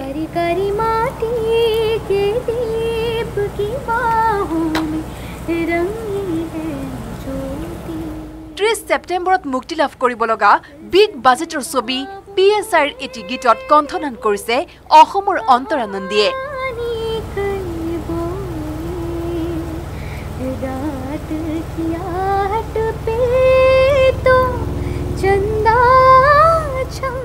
মূলতঃ তামিল ভাষাত নিৰ্মিত ছবিখন হিন্দীকে ধৰি 4টা ভাষাত মুক্তি লাভ কৰিব অন্তৰাই 4টা ভাষাতে কণ্ঠদান কৰিছে গীতটোত So I've sung Hindi, Telugu, Kannada. এই চাৰিটা ভাষাত গাইছো। হিন্দীটো বাৰু মই জানো ক'ব পাৰো বুজি পাওঁ। বাকি তিনিটা ভাষা মই নাজানো একো বুজি নাপাওঁ। Still I have sung and you know thankfully after the audio launch to হৈছে third na? Yes, third audio launch to hol. And the audio launch happened in Chennai. So মই তামিলত গালো গানটো। অন্তৰাই কলে বলিউডৰ বিখ্যাত ছবি পৰিচালক A.R. ৰেহমানৰ সৈতে কাম কৰাৰ সুযোগ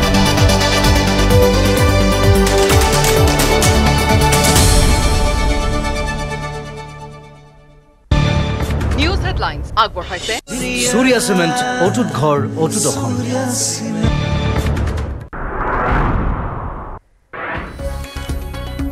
তিনিচুকীয়া কয়লা খনিত বিষাক্ত গেছ নিৰ্গমন হয় 3 শ্ৰমিকৰ মৃত্যু গেছ নিৰ্গতৰ ফলত আন কেইবাজনো শ্ৰমিক গুৰুতৰভাৱে আহত নিশাই জেচিবি লগাই মৃতদেহ পুতি ৰখাৰ অভিযোগ পৰিয়ালৰ লোকৰ সমগ্ৰ ঘটনা কয়লা খনিৰ মালিকে গাপ দিয়াৰ চেষ্টা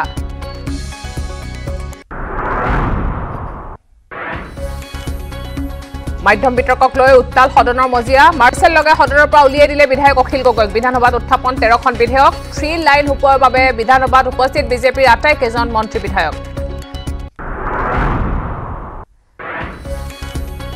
হুজাইত কবিতা লিখি গ্ৰেফতাৰ দুজন হুপাধৰাক লৈ কবিতা লিখি গ্ৰেফতাৰ খায়ৰুল ইছলাম সোশ্যাল মিডিয়াত পোষ্ট শ্বেয়াৰ কৰি গ্ৰেফতাৰ এগৰাকী মহিলাও হুপাধৰা সন্দৰ্ভত উৰাবাতৰি বিয়পোৱাৰ অভিযোগত গ্ৰেফতাৰ কৰা হৈছে দুইকে লংকাটো হুপাধৰাৰ অপপ্ৰচাৰ চলাই গ্ৰেফতাৰ দুই যুৱক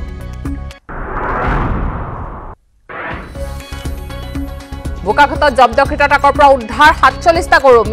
মৃত্যু হৈছে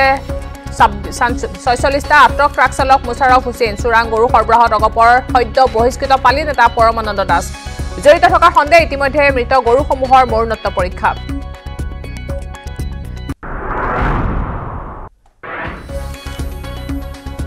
ভিক্টৰ দাসক চাকৰিৰ পৰা নিলম্বনৰ দাবী বিধায়ক সিদ্ধাৰ্থ ভট্টাচাৰ্যৰ ভৱেশ কলিতা ক্লিন চিট ৰাজ্যিক বিজেপিৰ প্ৰাক্তন সভাপতিৰ ভৱেশ কলিতা বিজেপিৰ পুৰণি মানুহ বিজেপিত কাৰোবাক কেনেকৈ আঁতৰাব নোৱাৰি বুলি মন্তব্য বিধায়ক ভট্টাচাৰ্যৰ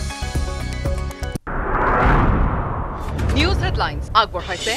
সূৰ্য সিমেন্ট অটুট ঘৰ অটুট Assam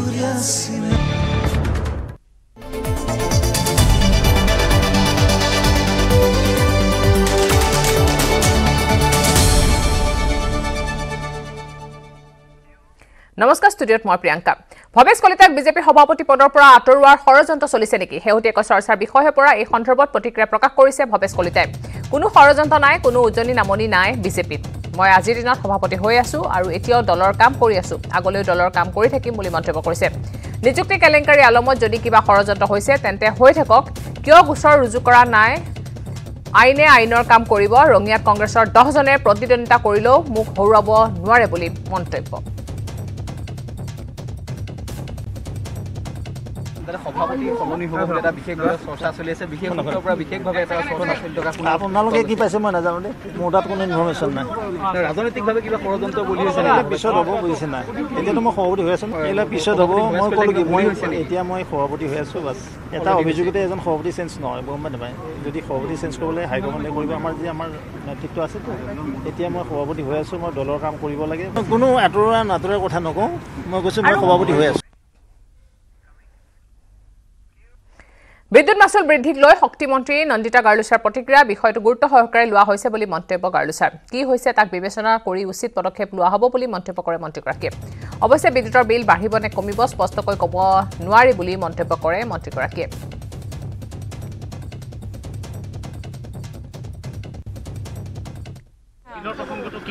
We will see to it when it has been a concern of the public. We are always concerned with the public. We will see to it how it has been done and what can we try to solve it. Yeah, they are concerned. We will see to it what has to be done. Okay. Thank you. ধুৱাচাঙত উঠিল অসম চুক্তিৰ 6 নং দফা কাৰ্যকৰীকৰণ কমিটিয়ে দাখিল কৰা প্ৰতিবেদন অসম চুক্তিৰ ৰূপায়ণ বিভাগৰ হাতত আজিলৈ দাখিল নহল কাৰ্যকৰীকৰণ কমিটিয়ে দাখিল কৰা প্ৰতিবেদন বিধায়ক ৰমেন্দ্ৰ নাৰায়ণ কলিতাই কৰা এক প্ৰশ্নত মন্ত্ৰী অতুল বৰাৰ বিভাগৰ উত্তৰ বিভাগৰ হাতত আজিলৈ নপৰিল কমিটিৰ প্ৰতিবেদন প্ৰথম অৱস্থাত কমিটিয়ে কেন্দ্ৰীয় গৃহমন্ত্ৰীৰ হাতত দাখিল কৰিবলৈ দিল্লীলৈ গৈছিল আৰু দিল্লীৰ গৃহমন্ত্ৰীৰ সাক্ষাৎ নাপায় অসমলৈ উভতি আহিছিল কমিটি পৰৱৰ্তী সময়ত তদন্তন মুখ্যমন্ত্ৰীক সাক্ষাৎ কৰি প্ৰতিবেদন দাখিল কৰিছিল কমিটিয়ে কিন্তু ৰহস্যজনকভাৱে প্ৰতিবেদন আজিলৈ হাতত নপৰিল অসম চুক্তি ৰূপায়ণ বিভাগৰ হাতত দিল্লীলৈ পঠিওৱাটো বাদে আজিলৈ অসম চুক্তি ৰূপায়ণ বিভাগত দাখিল হোৱা নাই ন্যায়াধীশ বিপ্লৱ কুমাৰ শৰ্মাৰ অধ্যক্ষতাত গঠিত কমিটিৰ প্ৰতিবেদনো ৰমেন্দ্ৰ নাৰায়ণ কলিতাৰ প্ৰশ্নৰ উত্তৰত বিধানসভাত তথ্য মন্ত্ৰী অতুল বৰাৰ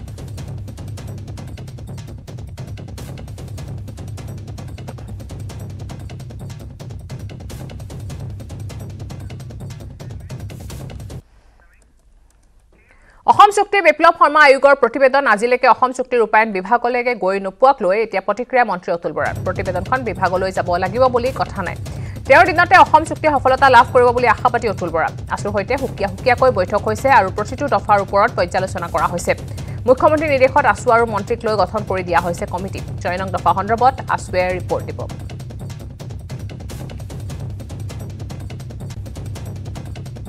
অসম চুক্তি ৰূপায়ণ সম্পৰ্কত মাননীয় মুখ্যমন্ত্ৰী ডক্টৰ হিমন্ত বিশ্ব শৰ্মা ডাঙৰীয়াই ইতিমধ্যে এখন কমিটি কৰি দিছে জনতা নিয়োগ ডাঙৰীয়ানী বিজুজ হাজৰিকা ডাঙৰীয়া ডক্টৰ সমুজ্জ্বল ভট্টাচাৰ্য ডাঙৰীয়া আৰু সদৌ অসম ছাত্ৰ সন্থাৰ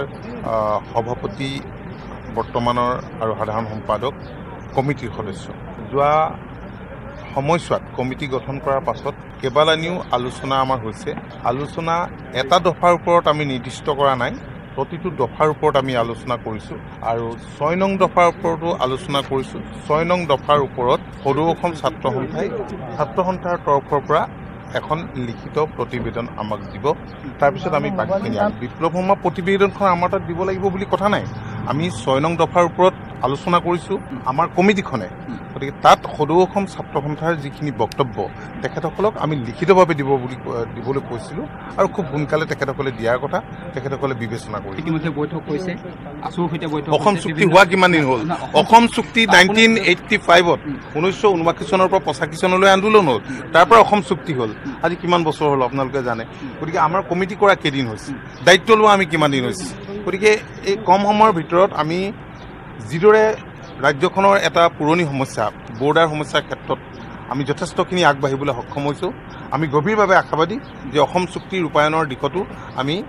নিশ্চয় আমি সফলতা লাভ কৰিব পাৰিম আপোনালোকৰ দিনতে সফলতা লাভ কৰিব পাৰিম বুলি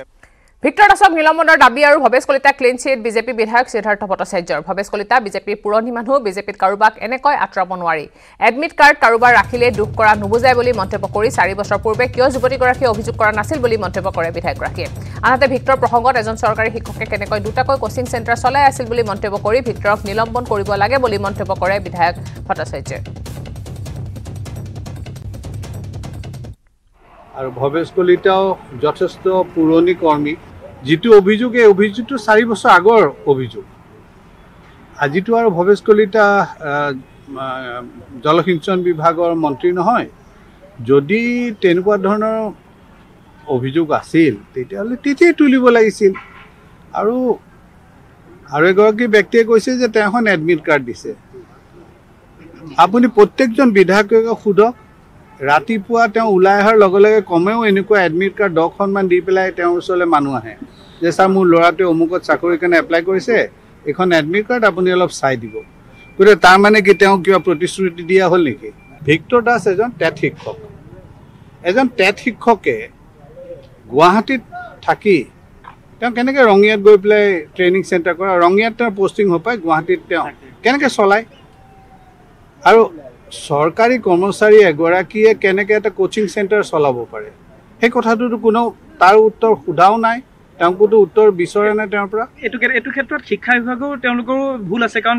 শিক্ষা বিভাগে মইতো ভাবোঁ যে শিক্ষা বিভাগে তাৎক্ষণিকভাৱে তেখেতক নিলম্বন কৰিব লাগে এতিয়ালৈকেতো গম পোৱা নাছিল এতিয়া গম পালে এতিয়া একশ্যন লয় নে নলয় সেইটো চাওঁ আপুনি কোনটো চেনেল আপুনি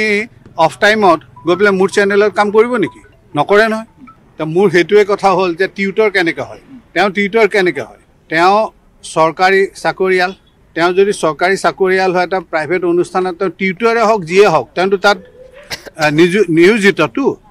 তেওঁতো তাত কাম কৰি আছে তেওঁ কেনেকৈ কাম কৰিছে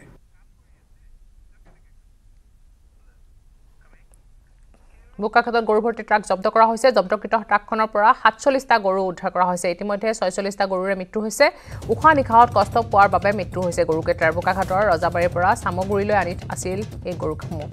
ট্ৰাক চালক মুছাৰফ হুছেইনক আটক কৰিছে আৰক্ষীয়ে চোৰাং গৰু সৰবৰাহত অগপৰ সদ্য বহিষ্কৃত পালি নেতা পৰমানন্দ দাস জড়িত থকাৰ সন্দেহ কৰা হৈছে পূৰ্বেও তেল চুৰিকাণ্ডত জেল হাজুলৈ গৈছিল অগপৰ পালি নেতা পৰমানন্দ দাস ইতিমধ্যে মৃত গৰুসমূহৰ মৰণোত্তৰ পৰীক্ষাৰ ব্যৱস্থা কৰা হৈছে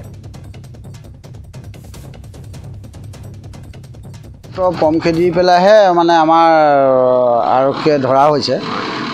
ধৰা হৈ পেলাই গৰুখিনি মানে থানালৈ অনা হৈছে থানালৈ আনি পেলাই আমি গৰুখিনি চাইছোঁ যে গৰুখিনি প্ৰায়খিনিয়ে মৃত্যু হৈছে গৰু এতিয়ালৈকে আমি হিচাপেই কৰা নাই মানে নমাইহে আছোঁ গতিকে এটা গৰু জীৱিত অৱস্থাত আমি উদ্ধাৰ কৰিছোঁ আৰু গৰু অনা প্ৰায়খিনি বাকীখিনি সকলোৱে মৃত্যু হৈছে এইটো আইনগত ব্যৱস্থা হ'ব অলৰেডি আইনগত আমি ব্যৱস্থা গ্ৰহণ কৰাই হৈছে তদন্ত অব্যাহত আছে গৰুখিনি আমি এতিয়া ভেটেৰিনেৰী ডক্টৰক মাতিছোঁ মাতি আমি এতিয়া PM কৰিম আৰু আদালতৰ অনুমতি গ্ৰহণ কৰিম আঠখেলীয়া নামঘৰত উত্তপ্ত পৰিস্থিতিৰ সৃষ্টি হৈছে আঠখেলীয়া নামঘৰত স্থানীয় লোকে কৰিছে প্ৰতিবাদ আঠখেলীয়া নামঘৰৰ মূল গেটত তলা কৰ্ণধাৰ কমিটিয়ে তলা ওলমাইছে আঠখেলীয়া নামঘৰত আজি পৰিচালনা কমিটিয়ে দায়িত্বভাৰ গ্ৰহণ কৰাৰ কথা আছিল আৰক্ষী নিৰাপত্তাৰক্ষী মুতায়ন কৰা হৈছে নামঘৰ চৌহদত কৰ্ণধাৰ কমিটি আৰু পৰিচালনা কমিটিৰ মাজত দীৰ্ঘদিন ধৰি চলি আছিল সংঘাত বিত্তীয় কেলেংকাৰীক লৈ দুই কমিটিৰ মাজত সংঘাত উচ্চ ন্যায়ালয়েও বিচাৰ কৰি ৰায় দিছিল পৰিচালনা সমিতিৰ বিৰুদ্ধে 60 লাখ টকাৰ কেলেংকাৰীৰ অভিযোগ কৰ্ণধাৰ কমিটিৰ আনহাতে কৰ্ণধাৰ কমিটিয়ে 2 কোটি টকাৰ কেলেংকাৰীৰ অভিযোগ কৰিছে পৰিচালনা সমিতিৰ বিৰুদ্ধে বিত্তীয় কেলেংকাৰীক লৈ সংঘাতৰ পৰিণতিতে পুনৰ তলা ওলমিছে এতিয়া আঠখেলীয়া নামঘৰত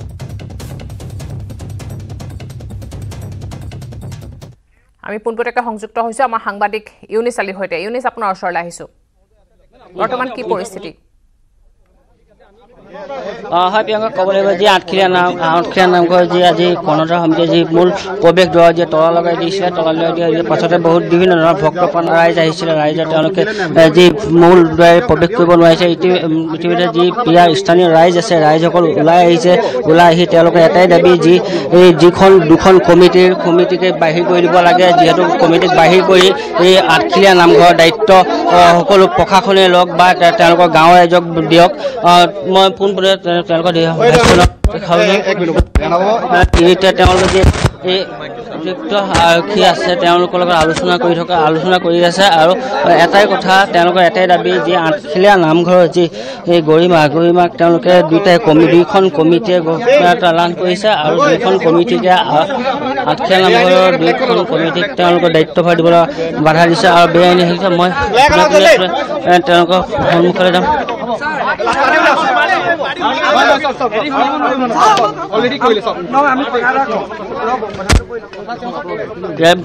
আপোনালোকে দাবী কি আপোনালোকে যিহেতু দুইখন কমিটিক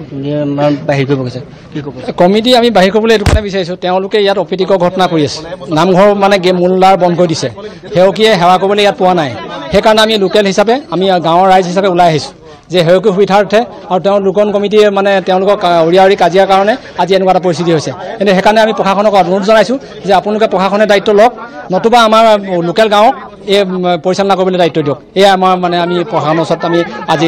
আপিল কৰিছোঁ আজি বহুত ভক্তপ্ৰাণ ৰাইজ আহিছে ভক্তপ্ৰাণ ৰাইজ আহি ঘূৰি যাবলগীয়া হৈছে বা কিছুমানৰ পিছ দুৱাৰেদি প্ৰৱেশ কৰিবলগীয়া হৈছে ভক্তপ্ৰাণ ৰাইজ ঘূৰি যোৱাৰ কাৰণেহে আমি লজ্জিত হৈছোঁ আজি তেখেতলোকে আজি নামঘৰত সেৱা কৰিবলৈ পোৱা নাই সেইটো কাৰণে আজি আমি জন্ম আজি 50 বছৰ মোৰ হ'ল 50 বছৰ দিনত আজি এদিন দেখা নাই এনেকুৱা এটা কৰ্ম কিন্তু আজিহে দেখিছোঁ সেইকাৰণে আমি আজি বৰ দুখিত হৈছোঁ হয় প্ৰিয়ংকা ক'ব লাগিব যে ৰাইজ ইতিমধ্যে ওলাই আহিছে দুইখন কমিটিকে যি কমিটি দুইখন পৰা কোনো পৰ্যায়ত কোনো এখন কমিটিক দায়িত্বভাৰ নিদিয়ে মই আপোনাৰ পৰা জানিব বিচাৰিম কি ক'ব আঠখেলীয়া নামঘৰ আপোনাৰ ৰাইজ আজি ওলাই আহিবলগীয়া হৈছে কিহৰ কাৰণে এইবোৰ চব দুৰ্নীতি হৈ আছে ইটো পাৰ্টিও বিচাৰিছে সিটো পাৰ্টিও বিচাৰিছে আমি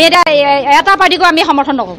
আমাক লাগে একদম শান্তি পৰিৱেশ আজি ইমান দূৰৰ পৰা আহিছে ধেমাজিৰ পৰা আহিছে লখিমপুৰৰ পৰা ইমান দূৰৰ পৰা আহিছে মানুহ সোমাবলৈ পোৱা নাই কান্দি গৈছেগৈ চাওকচোন আপোনাক আমি কিমান লাজ আমি ব্যৱসায় কৰি আছোঁ আমাৰতো আজি দোকান চোকান বন্ধ চব আমাৰ কিমান লাজৰ কথা আমি বহুত অপমান পাইছোঁ আমি সেইকাৰণে আমাৰ গাঁৱৰ মানুহ আজি ওলাই আহিবলগীয়া হৈছে কিহৰ কাৰণে কিমান ক্ষমতাত লোভী ধনৰ কাৰণে অকল ধনৰ টকাৰ কাৰণে এতিয়া 5 কোটি টকা দি দিলে সেয়াত খেলি মেলি তাৰমানে ইটো পাৰ্টিকো লাগে চলাবলৈ সিটো পাৰ্টিকো লাগে 5 কোটি টকা কোনে দিছিল এইটো চৰকাৰে দিছে হেমন্ত চৰকাৰ এতিয়া 5 কোটি টকা কাম হ'ব এইবিলাক সেইটো ইটো পাৰ্টিকো লাগে সিটো পাৰ্টিকো লাগে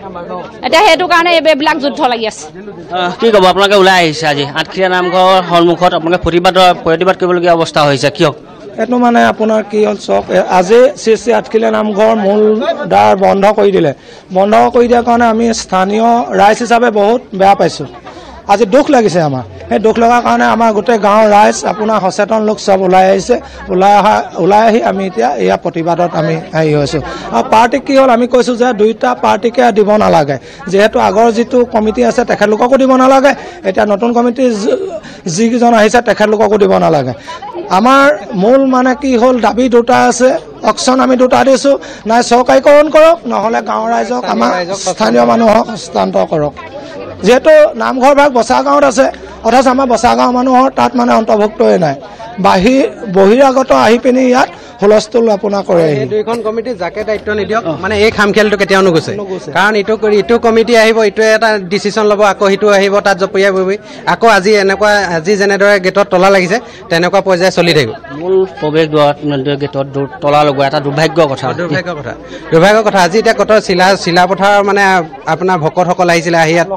লখিমপুৰ চিলাপথাৰ আহি মানে দুখ মনে ঘূৰি যাবলগীয়া আছে এটা এনেকুৱা এটা আমি মানে স্থানীয় ৰাইজ হিচাপে আজি লজ্জিত হৈছোঁ আৰু আমি অতিষ্ঠ হৈ ওলাই আহিছোঁ কাৰণ তেওঁলোকে খোৱা কামোৰা কৰি আছে কৰি থাকক আমি আজিলৈকে মাত মতা নাছিলোঁ কাৰণ কিয় মানে অনুষ্ঠান ভাগৰ যাতে বদনামটো নহয় কিন্তু আজি যেতিয়া গেটত এটা তলা লগাই দিলে আমি অতিষ্ঠ হৈছোঁ কাৰণ সেৱকীয়ে যেতিয়া সেৱা কৰিবলৈ পোৱা নাই আমাৰ বদনাম হৈছে স্থানীয় ৰাইজ হিচাপে কিন্তু কমিটিৰ যিকেইজন এতিয়া বিষয়ববীয়া তেওঁলোক আমাৰ স্থানীয় ৰাইজ নহয় কমে 10-12 কিলোমিটাৰ 25-20-30 কিলোমিটাৰ দূৰত্বৰ পৰা আহি মানে তেওঁলোকে কমিটি বনাই এইবিলাক মানে ক্ষমতা কেন্দ্ৰিক মানে ইয়াত কাৰবাৰ কৰি আছে সেইটো মোৰ তেওঁলোকক ইমান ক্ষমতা কেন্দ্ৰিক কৰি থাকিবলৈ মোৰ কাৰণটো কি ধন ইয়াৰ যিবিলাক মানে ধন অৰিহণা গোট খায় বা চৰকাৰৰ পৰা অনুদান আহে সেই অনুদানখিনি বা সেৱকীৰ পৰা যিখিনি অৰ্থ সংগ্ৰহ হয় সেইখিনিৰ ওপৰতে মানে তেওঁলোকৰ লিপচা হয় প্ৰিয়ংকা ক'ব লাগিব মই সমগ্ৰ দৃশ্যটো মই সহযোগী দেখাবলৈ অনুৰোধ জনাইছোঁ এনেদৰে তেওঁলোকে যি অৰ্ধ সামৰিক দল আহি উপস্থিত হৈছে সেই যাতে কোনো পধ্যে আঠখেলীয়া নামঘৰত অপৰিকৃত ঘটনা সংঘটিত নহয় প্ৰিয়ংকা হয় ইউনিচালি এই মুহূৰ্তত আপুনি দেখাই আছে পোনপটীয়াকৈ আমি আঠখলীয়া নামঘৰৰ পৰা পোনপটীয়া সম্প্ৰচাৰ দেখাই আছোঁ ইতিমধ্যে আৰক্ষী আৰু নিৰাপত্তাৰক্ষী মোতায়েন কৰা হৈছে পৰিচালনা কমিটি আৰু কৰ্ণধাৰ কমিটিৰ মাজত সংঘাতৰ সৃষ্টি হৈছে আৰু তাৰ পৰিণতিত এতিয়া প্ৰতিবাদ সাব্যস্ত কৰিছে স্থানীয় লোকসকলে এয়া পোনপটীয়া সম্প্ৰচাৰ দেখিবলৈ পাইছে ইতিমধ্যে নিযুক্ত কৰা হৈছে বৃহৎ পৰিমাণৰ আৰক্ষী আৰু নিৰাপত্তাৰক্ষী আৰু প্ৰতিবাদস্থলী ইতিমধ্যে উত্তপ্ত হৈ পৰিছে আৰু পোনপটীয়াকৈ নিউজ 18 দৰ্শকসকলক আমি দেখুৱাই আছোঁ ইউনিচালি ধন্যবাদ জনাইছোঁ এই মুহূৰ্তত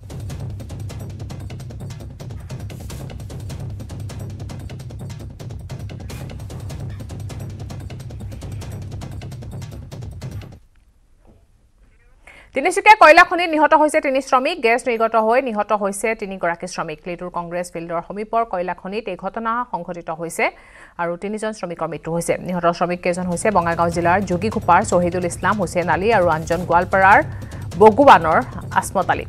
আন কেইবাজনো শ্ৰমিক গুৰুতৰভাৱে আহত হোৱাৰ খবৰ পোৱা গৈছে আনুষ্ঠানিকভাৱে এতিয়াও জনোৱা হোৱা নাই কৰ্তৃপক্ষই ডেভিড নগাৰ কয়লাৰ খনিত উক্ত ঘটনাটো সংঘটিত হৈছে নিশাৱতী গোপনে জেচিবি লগাই মৃতদেহ পুতি ৰখাৰ অভিযোগ কৰিছে পৰিয়ালৰ লোকে সমগ্ৰ ঘটনাটো কয়লাৰ খনিৰ মালিকে অন্ধকাৰত ৰাখিব বিচাৰিছে বুলি অভিযোগ উত্থাপন হৈছে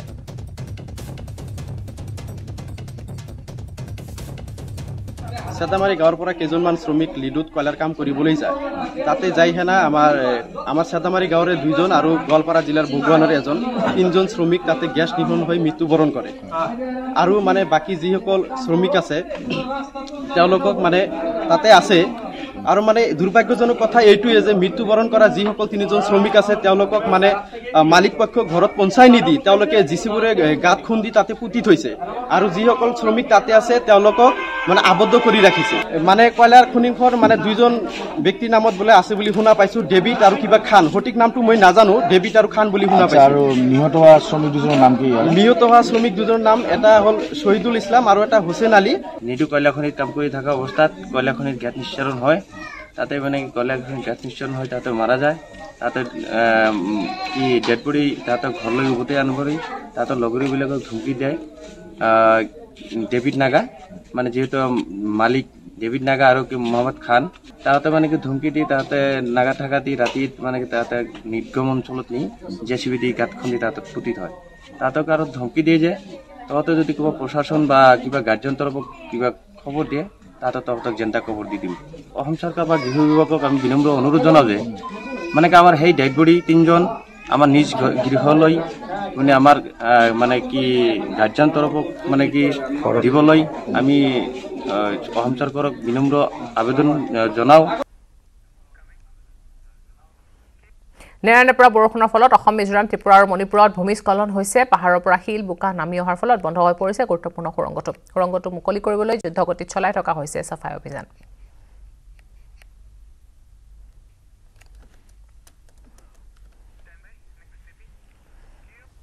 চিকিৎসকক আক্ৰমণৰ ঘটনাক লৈ কাকপথাৰ দুখনকৈ চিকিৎসালয়ৰ চিকিৎসা কৰ্মীৰ প্ৰতিবাদ। কাকপথাৰ খণ্ড প্ৰাথমিক চিকিৎসা কেন্দ্ৰত পুৱাৰে পৰা চিকিৎসা কৰ্মীৰ কৰ্মবিৰতি।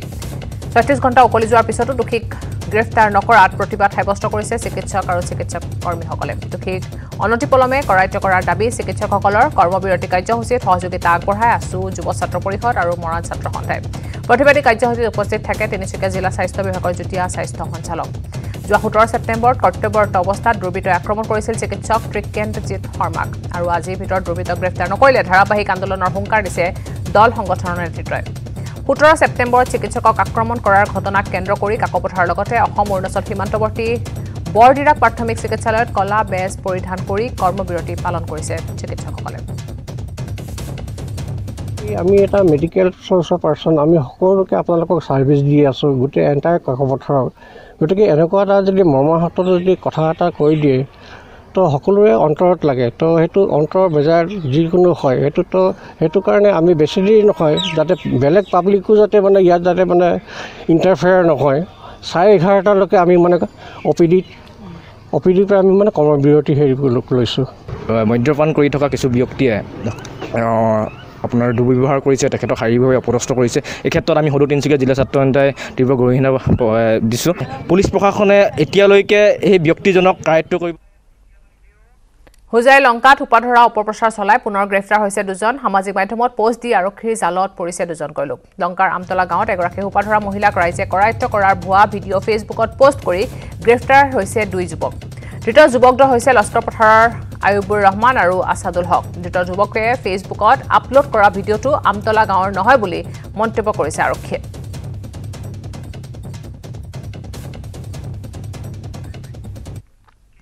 আৰু ইয়াৰ পূৰ্বে হোজাইত কবিতা লিখি গ্ৰেফতাৰ হৈছে দুজন। উপাধৰাক লৈ কবিতা লিখি গ্ৰেফতাৰ হৈছিল খাইৰুল ইছলাম। গ্ৰেফতাৰ খাইৰুল ইছলামৰ পোষ্ট শ্বেয়াৰ কৰা এগৰাকী মহিলাও গ্ৰেফতাৰ হৈছে। ধৃত দুয়োৰে ঘৰ হৈছে কাকিৰ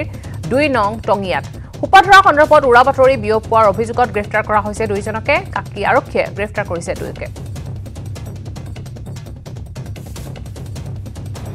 আমি যোৱাকালি 2 নং টঙিয়াৰ পৰা দুগৰাকী ব্যক্তিক আটক কৰিছিলোঁ। তেওঁলোকৰ ফেচবুক আৰু হোৱাটছআপ পেজত সামাজিক মাধ্যমত এই খোপা ধৰা সংক্ৰান্তে মিছা প্ৰচাৰ চলাইছিলে। যিহেতু সামগ্ৰিক সময়ত খোপা ধৰা এটা মিছা বাতৰি পুৰা বাতৰি ওলাই আছে, যাৰ পৰা ৰাইজ শংকিত হৈছে।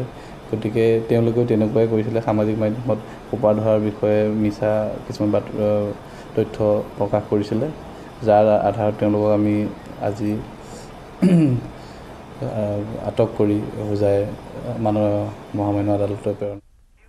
যোৰহাটত সামাজিক মাধ্যমত ভাইৰেল হোৱা এক ভিডিঅ'ই বিভিন্ন মহলত প্ৰতিক্ৰিয়াৰ সৃষ্টি কৰিছে। নগৰখনৰ মিঠাই জংচন নামৰ ব্যৱসায়িক প্ৰতিষ্ঠানখনৰ 2জন অনা অসমীয়া কৰ্মচাৰীক এগৰাকী অসমীয়া লোকক কোনো কথাত শাৰীৰিকভাৱে অপদস্থ কৰাৰ অভিযোগত ৰাজপথত কাণত ধৰি আঁঠু কঢ়াই শাস্তি প্ৰদান কৰে অনুসূচিত জাতি ছাত্ৰ সন্থাৰ একাংশ সদস্যই। সংগঠনটোৰ একাংশ সদস্যই এনেদৰে বিচাৰ প্ৰক্ৰিয়া চলাই শাস্তি প্ৰদান কৰা ঘটনা এতিয়া যোৰহাট নগৰত একাংশ সংগঠনে চলাব বিচৰা সমান্তৰাল প্ৰশাসনৰ বিষয়টো পুনৰ চৰ্চালৈ আহিছে। লগতে এই ঘটনাই আৰক্ষী আৰু জিলা প্ৰশাসনৰ দুৰ্বল ভূমিকাকো যেন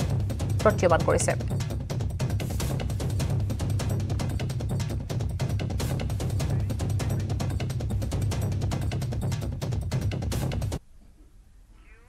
আজি নিশা এপিচিচি সভাপতি ভূপেন বৰাক সাক্ষাৎ কৰিব 25জন বিধায়কে। এআইডিএফ সম্পৰ্কত সভাপতিৰ আকুৰ্গো স্থিতিৰ বাবে অসন্তুষ্ট কেইবাগৰাকীও বিধায়ক। গদ্দাৰ বিধায়কক টিকেট নিদিও বুলি ৰাণা গোস্বামীয়ে ঘোষণা কৰাক লৈও কৰিব আলোচনা। 2-3 সপ্তাহৰ ভিতৰত গদ্দাৰ বিধায়কক কঠোৰ শাস্তি দিয়া হ'ব বুলি জিতেন্দ্ৰ সিঙে কৰা ঘোষণাক লৈও চিন্তিত বিধায়কে সভাপতি হিচাপে বিচাৰিছে দেৱব্ৰত শইকীয়াক। দেৱব্ৰত শইকীয়া সভাপতি হ'লে বিৰোধী দলপতি হোৱাৰ পথ মসৃণ হ'ব ৰফিকুল হুছেইনৰ বাবে। বিধায়িনী দলৰ এক নিৰ্ভৰযোগ্য সূত্ৰত প্ৰকাশ এই খবৰ।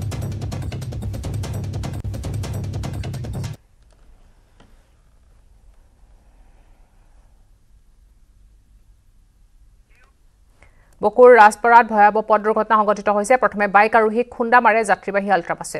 আৰু বাইকত খুন্দা মাৰি নিয়ন্ত্ৰণ হেৰুৱাই গছত খুন্দা মাৰে বাছখনে দুৰ্ঘটনাত বাছখনত থকা প্ৰায় 17 গৰাকী আৰোহী আহত হৈছে বহু সময় বাছখনৰ ভিতৰত আবদ্ধ হৈ আছিল চালকজন আহতসকলক বকু প্ৰাথমিক চিকিৎসা কেন্দ্ৰত ভৰ্তি কৰা হৈছে বাইক আৰোহীক বচাবলৈ গৈ দুৰ্ঘটনাটো সংঘটিত হৈছে গুৱাহাটী অভিমুখী আছিল মা আমিনা নামৰ বাছখন গুৰুতৰভাৱে আহত 4 জনক জিএমচিএইচলৈ প্ৰেৰণ কৰা হৈছে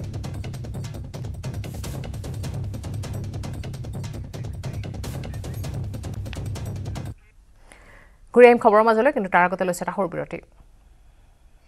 সাধাৰণ ষ্টীল এনেকৈ পৰে মাইথন ষ্টীল এনেকৈ পৰে ধমকৈ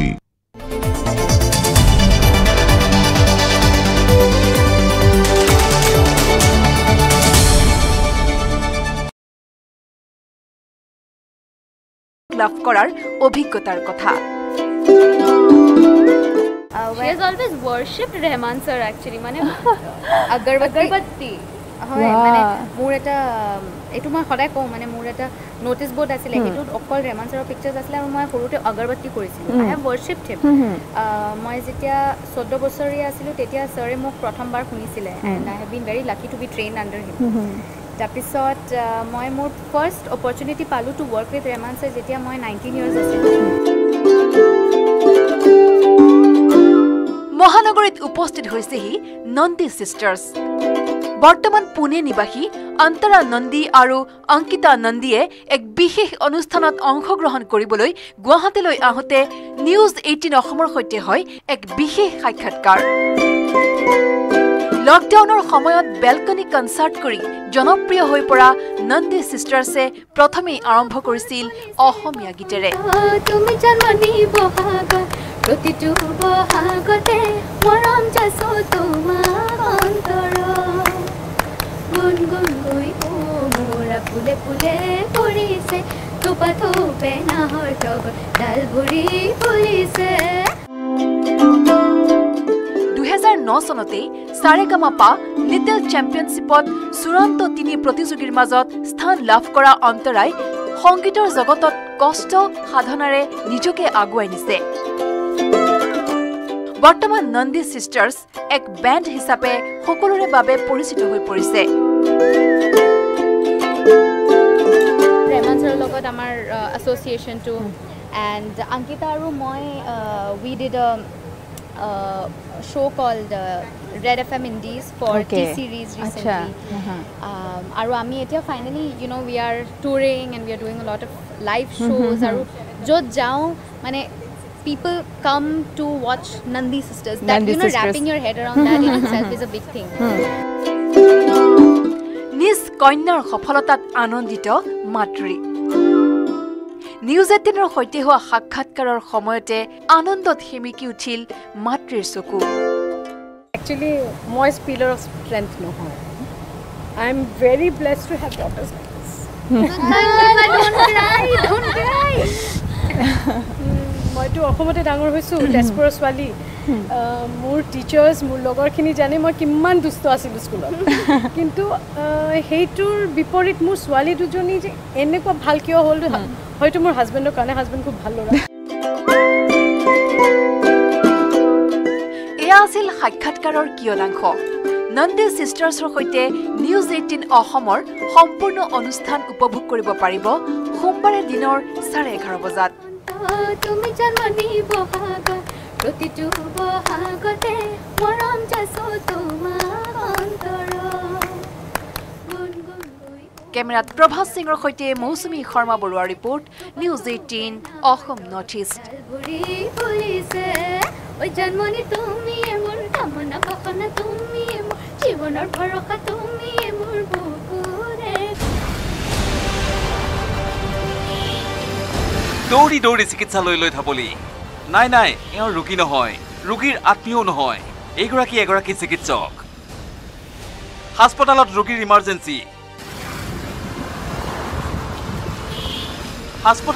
ইমাৰ্জেন্সি সন্মুখত সাংঘাতিক ভয়ংকৰ ট্ৰেফিক জাম আৰু সেইবাবে গাড়ীৰ পৰা নামি 3 কিলোমিটাৰ দৌৰি দৌৰি ৰোগীৰ কাষ পালেগৈ এগৰাকী চিকিৎসক doctor Gobinda Nanda Kumar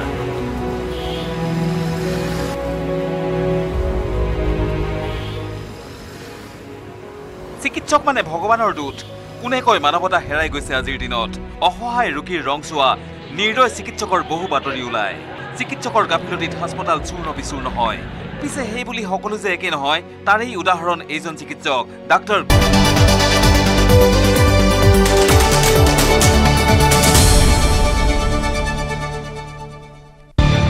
news headlines আগবঢ়াইছে সূৰ্য সিমেন্ট অটুট ঘৰ অটুট অসম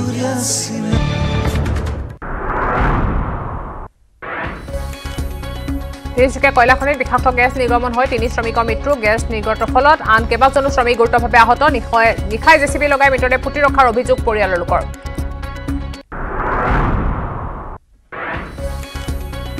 মাধ্যম বিতৰ্কক লৈ উত্তাল সদনৰ মজিয়া মাৰ্চেল লগাই সদনৰ পৰা উলিয়াই দিয়ে বিধায়ক অখিল গগৈক বিধানসভাত উত্থাপন 13খন বিধেয়ক 3 লাইনৰ হৈপৰ বাবে বিধানসভাত উপস্থিত বিজেপিৰ আটাইকেইজন মন্ত্ৰী বিধায়ক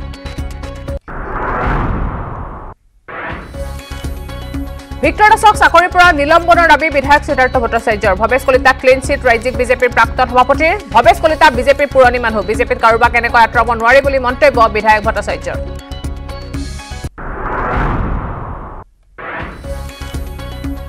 বোকাখাতত জব্দকৃত ট্ৰাকৰ পৰা উদ্ধাৰ 47টা গৰু মৃত্যু হৈছে 45টা আটক ট্ৰাক চালক মুছাৰফ হুছেইন চোৰাং গৰু সৰবৰাহত অগপৰা সদ্য বহিষ্কৃত পালি নেতা পৰমানন্দ দাস জড়িত থকাৰ সন্দেহ মৃত গৰুসমূহৰ মৰণোত্তৰ পৰীক্ষা হোজাইত কবিতা লিখি গ্ৰেপ্তাৰ দুজন হুপাধৰাক লৈ কবিতা লিখি গ্ৰেপ্তাৰ হৈছে খাইৰুল ইছলাম ছ'চিয়েল মিডিয়াত পোষ্ট শ্বেয়াৰ কৰি গ্ৰেপ্তাৰ হৈছে এগৰাকী মহিলাও হুপাধৰা সন্দৰ্ভত উৰা বাতৰি বিয়পোৱাৰ অভিযোগত গ্ৰেপ্তাৰ হৈছে দুয়ো লংকাটো হুপাধৰা অপপ্ৰচাৰ চলাই গ্ৰেপ্তাৰ দুই যুৱক নিউজ হেডলাইন্স আগবঢ়াইছে সূৰ্য সিমেন্ট অটুট ঘৰ অটুট অসম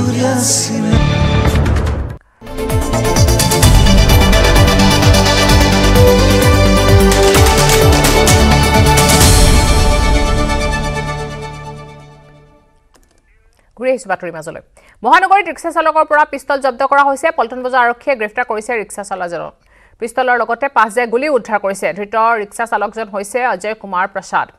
প্ৰসাদৰ ঘৰ হৈছে বিহাৰত অপৰাধ সংঘটিত কৰি অসমলৈ আহিছিল অজয় কুমাৰ আৰু গুৱাহাটীত ৰিক্সা ভাড়াত লোৱা ব্যক্তিক পিষ্টল দেখুৱাই ধন দাবী কৰাৰ অভিযোগ কৰিছিল অজয় কুমাৰৰ বিৰুদ্ধে ঘটনা সন্দৰ্ভত পল্টন বজাৰ আৰক্ষীয়ে অব্যাহত ৰাখিছে তদন্ত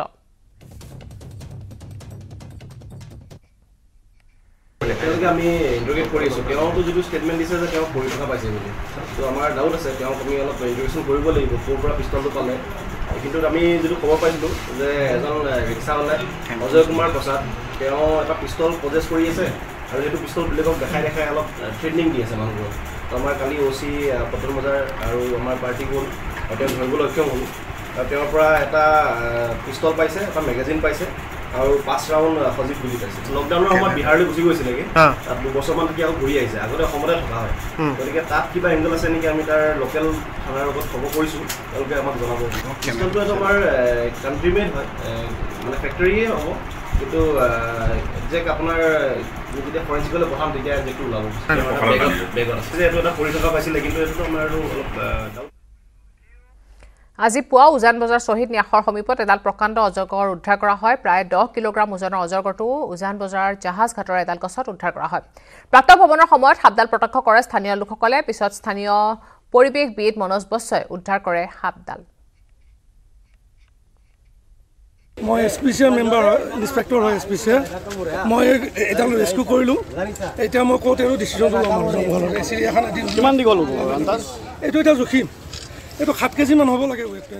নলবাৰীৰ মুকালমুৱাৰ সোণাপুৰত এগৰাকী লাট মণ্ডলৰ সম্পত্তি জব্দ কৰে প্ৰশাসনে ভূমি জালিয়াতিৰ গোচৰত অভিযুক্ত হৈছে লাট মণ্ডল জাকিৰ হুছেইনৰ এটা পুখুৰী জব্দ কৰে প্ৰশাসনে পশ্চিম নলবাৰীৰ ৰাজচক্ৰৰ লাট মণ্ডল আছিল জাকিৰ হুছেইন পশ্চিম নলবাৰীৰ ৰাজচক্ৰৰ অন্তৰ্গত বৰিটাপা লাটৰ লাট মণ্ডল জাকিৰ হুছেইনে একাংশ ভূ মাফিয়াৰ লগত লগ লাগি জালিয়াতিৰে ভূমি বিক্ৰী কৰাৰ অভিযোগ উত্থাপন কৰিছিল একাংশ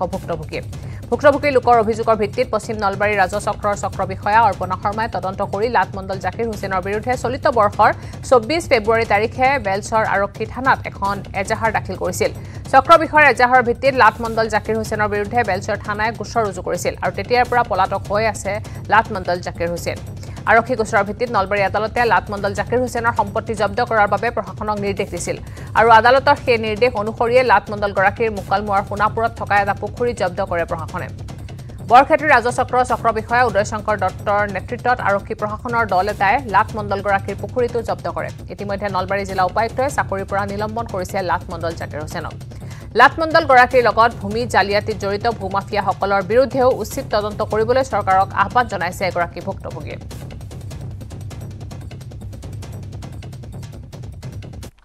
আমাৰ পশ্চিম নলবাৰী সাৰ্কুলৰ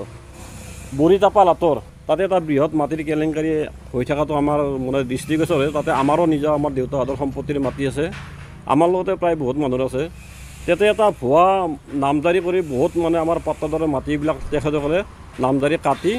মানে বাংলাদেশী মূলৰ কিছুমান মানুহৰ তাত তেখেতসকলে মাটিবিলাক হস্তান্তৰ কৰিছিল এইটো গোটেইখিনি মানে জাকিৰ মণ্ডল তাতে আৰু অন্যান্য মানে মাটিৰ দালাল গোটাই চক্ৰটো জড়িত আছে আমি অৱশেষত খোল খালে শ্ৰী শ্ৰী আঠখেলীয়া নামঘৰৰ তলা গোলাঘাট জিলা প্ৰশাসনৰ কঠোৰ পদক্ষেপৰ ফলত কৰ্ণধাৰ কমিটিয়ে তলা খুলিবলৈ বাধ্য হয় কৰ্ণধাৰ কমিটি আৰু পৰিচালনা সমিতিৰ মাজত সংঘাতৰ ফলস্বৰূপে আজি আঠখেলীয়া নামঘৰত তলা লগোৱা হৈছিল খন্তেক পূৰ্বে স্থানীয় ৰাইজে প্ৰতিবাদ সাব্যস্ত কৰিছিল নামঘৰ চৌহদত ইতিমধ্যে তলা খোল খাইছে প্ৰতিবাদ সাব্যস্ত কৰিছিল স্থানীয় লোকসকলে কিন্তু এতিয়া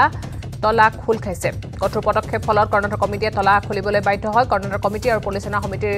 মাজৰ সংঘাতৰ ফলস্বৰূপে আজি আঠখেলীয়া নামঘৰত তলা লগোৱা হৈছিল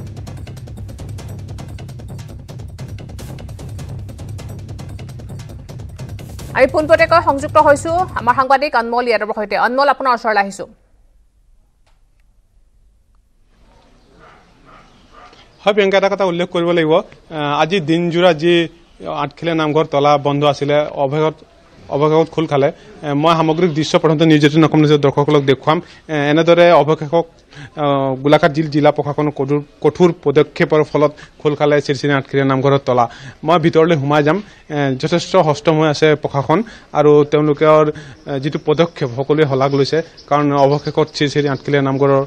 তলা খোল খালে অসমৰ বিভিন্ন প্ৰান্তৰ পৰা সেৱকীসকল আহিছিলে আৰু তেওঁলোকে আজি যথেষ্ট অসুবিধাৰ সন্মুখীন হ'বলগীয়া কিছুমান ক্ষেত্ৰত হৈছিলে তেওঁ পাছ দুৱাৰেদি প্ৰৱেশ কৰিছিলে কিন্তু অৱশেষত যি তেওঁলোকৰ পদক্ষেপ সকলোৱে শলাগ লৈছে মোক বিষয়ববীয়াসকল আছে কৰ্ণধাৰ সমিতিৰ তেওঁলোকৰ লগত পোনপটীয়াকৈ মই যাম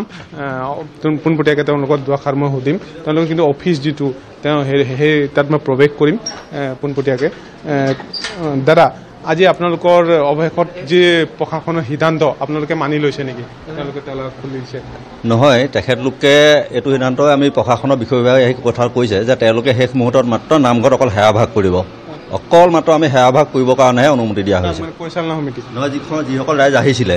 তেখেতলোকে অকল সেৱাভাগ কৰি যাবৰ কাৰণে আহিছে মাত্ৰ সিমানে তেখেতলোকক অনুমতি দিয়া হৈছে আৰু কোনো কাৰ্যসূচী বা ক'তো বহিব নোৱাৰিব ক'তো একো মানে অকল নামঘৰত সেৱা কৰিব আৰু পোনে পোনে গুচি যাব বুলি প্ৰশাসনে আমাক মানে সম্পূৰ্ণ সিদ্ধান্ত দিছে তেখেতলোকে মানে দায়িত্ব লৈছে কাৰণে অনুমতি দিয়া হৈছে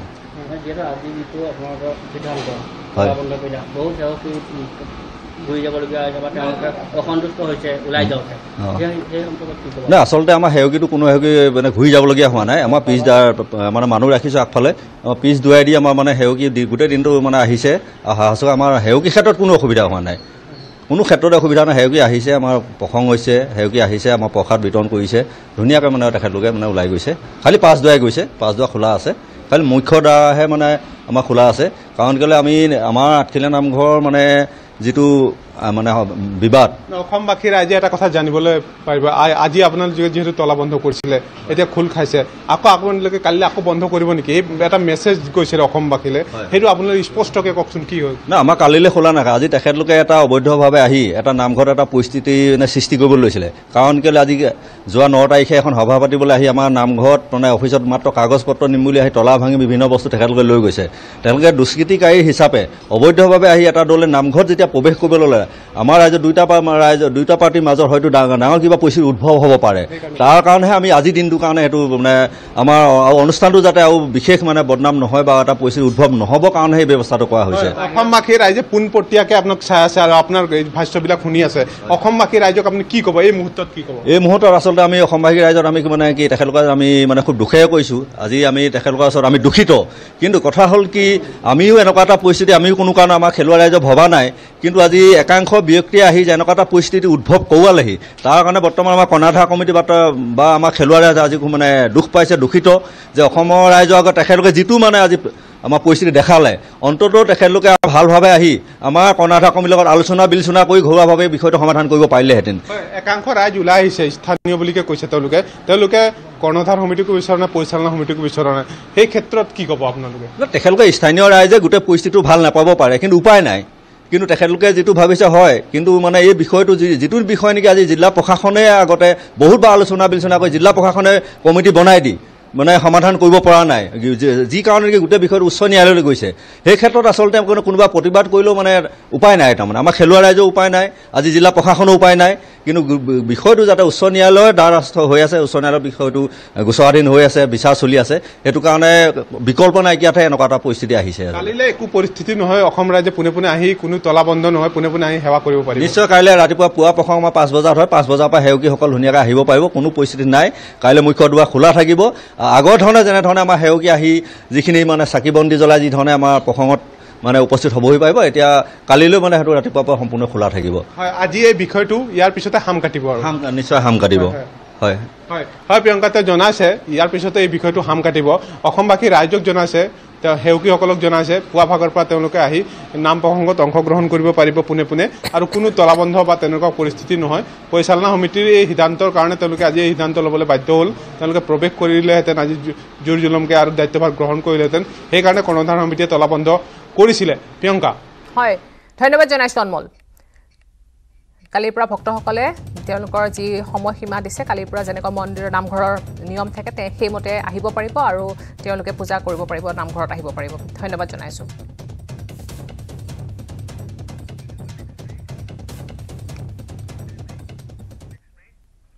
খবৰ আৰু আছে কিন্তু তাৰ আগতে লৈছোঁ এটা সৰু বিৰতি সাধাৰণ ষ্টীল এনেকৈ পৰে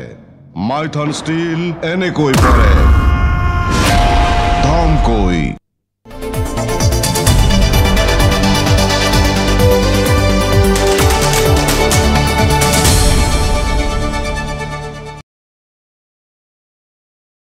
ಗೋವಿಂದ್ ನಂದಕುಮಾರ್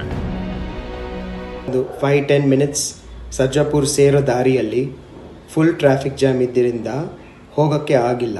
ಅದು ಟೈಮಿಗೆ ಸ್ಟಾರ್ಟ್ ಮಾಡಬೇಕಾಗಿತ್ತು ಆ ಪೇಷಂಟ್ಗೂ ಇಂಪಾರ್ಟೆಂಟ್ ಆಗಿತ್ತು ಮತ್ತು ಮಿಕ್ಕಿರೋ ಸರ್ಜರಿ ಮತ್ತು ಮಿಕ್ಕಿರೋ ಪೇಷಂಟ್ಸ್ಗೂ ಟ್ರೀಟ್ಮೆಂಟ್ ಕೊಡಬೇಕಾಗಿತ್ತು বাংগালুৰুৰ মণিপাল হাস্পতালৰ চিকিৎসক ডাক্তৰ গোবিন্দ নন্দকুমাৰে নিৰ্ধাৰিত সময়তে কামলৈ ওলাইছিল পিছে সাৰজাপুৰ মাৰাঠাহল্লিৰ সুন্নিগম ষ্ট্ৰীট পোৱা মাত্ৰকে হঠাৎ ড্ৰাইভাৰে গাড়ী ৰখাই দিছিল আগত প্ৰচুৰ ট্ৰেফিক জাম বাহিৰত বৃষ্টিপাত ৰৈ আমনি লগাৰ পিছতো গাড়ী লৰচৰ কৰাৰ ৰুম খামি নাই ইফালে হাস্পতালত অস্ত্ৰোপচাৰৰ বাবে সাজু হৈ আছে এজন গলব্লাডাৰ ৰোগী পৰিস্থিতি বুজি হঠাৎ সিদ্ধান্ত ল'লে চিকিৎসকজনে আৰু তাৰ পিছত এই দৃশ্য 3 কিলোমিটাৰ দৌৰি গৈ চিকিৎসকজনে সফলতাৰে সমাপন কৰিলে অস্ত্ৰোপচাৰ এই ভিডিঅ' ভাইৰেল হৈ পৰিছে এতিয়া সংবাদ মাধ্যমত নিউজ 18 অসম নৰ্থ ইষ্ট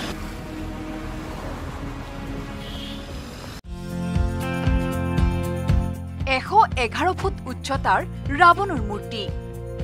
মহানগৰীত নিৰ্মাণ কৰা হৈছে ৰাৱণৰ প্ৰকাণ্ড মূৰ্তি সমাজৰ পৰা অহুয়া অশান্তি অপশক্তি নাশ কৰিবলৈ বিজয়া দশমীৰ দিনটোত ৰাৱণ দাহ কৰাৰ পৰম্পৰা চলি আহিছে হিন্দু সমাজত আৰু এইবাৰ গুৱাহাটী মহানগৰীত 111 ফুট উচ্চতাৰ ৰাৱণ দাহ কৰা হ'ব মহা বিজয়া দশমীৰ দিনটোত আৰু নেহেৰু ষ্টেডিয়ামত এই 111 ফুট উচ্চতাৰ ৰাৱণ দাহ কৰিব মুখ্যমন্ত্ৰী ডক্টৰ হিমন্ত বিশ্ব শৰ্মাই 5 অক্টোবৰত গুৱাহাটীৰ নেহেৰু ষ্টেডিয়ামত অনুষ্ঠিত হ'ব ৰামলীলা 4 বছৰৰ অন্তত অনুষ্ঠিত হ'ব লগা ৰামলীলাত বিজয়া দশমীৰ দিনা দাহন কৰা হ'ব এই 111 ফুট উচ্চতাৰ ৰাৱণৰ প্ৰতিমূৰ্তি মেইন ৰাৱণখন 111 ফুট উচ্চতাৰ হ'ব আৰু মেঘনাথ কুম্ভখন 60 ফুট 60 ফুট দুমাহ ধৰি নেহেৰু ষ্টেডিয়ামত চলিছে প্ৰকাণ্ড মূৰ্তি নিৰ্মাণৰ কাম মূৰ্তি নিৰ্মাণত ব্যস্ত হৈ আছে এগৰাকী খিলঞ্জীয়া যুৱক দৰঙৰ বেছিমাৰীৰ এইগৰাকী ছফিকুল ইছলামে নিৰ্মাণ কৰি আছে ৰাৱণৰ 10খন মুখা শিল্পীগৰাকীৰ লগতে তেওঁৰ সহযোগীয়ে ইতিমধ্যে সম্পূৰ্ণ কৰিছে 70% কাম ৰাৱণৰ লগতে নিৰ্মাণ কৰা হৈছে 60 ফুট উচ্চতাৰ কুম্ভকৰ্ণ আৰু মেঘনাদৰ প্ৰতিমূৰ্তি ৰাৱণৰ 10খন মুখা আৰু তাৰ লগত ৰাৱণৰ লগত মেঘনাথ কুম্ভকৰ্ণ আছে টোটেল 12টা মুখা হৈছে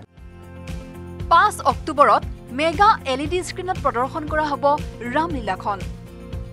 150 ফুট ওখ হোলোগ্ৰাফিক ৰেম্প সৃষ্টিৰ ব্যৱস্থা কৰা হ'ব যিয়ে ইলেক্ট্ৰিকভাৱে জ্বলাই দিব বিশালাকাৰ ৰাৱণৰ মূৰ্তি 2 অক্টোবৰত সম্পূৰ্ণৰূপে সাজু কৰি তোলা হ'ব ৰাৱণ কুম্ভকৰ্ণ আৰু মেঘনাদৰ প্ৰতিমূৰ্তি আৰু 5 অক্টোবৰত মহাবিজয়া দশমীৰ দিনা মুখ্যমন্ত্ৰী ডক্টৰ হিমন্ত বিশ্ব শৰ্মাই দাহ কৰিব ৰাৱণৰ প্ৰতিমূৰ্তি মৌচুমী শৰ্মা বৰুৱাৰ ৰিপৰ্ট News 18 Assam Northeast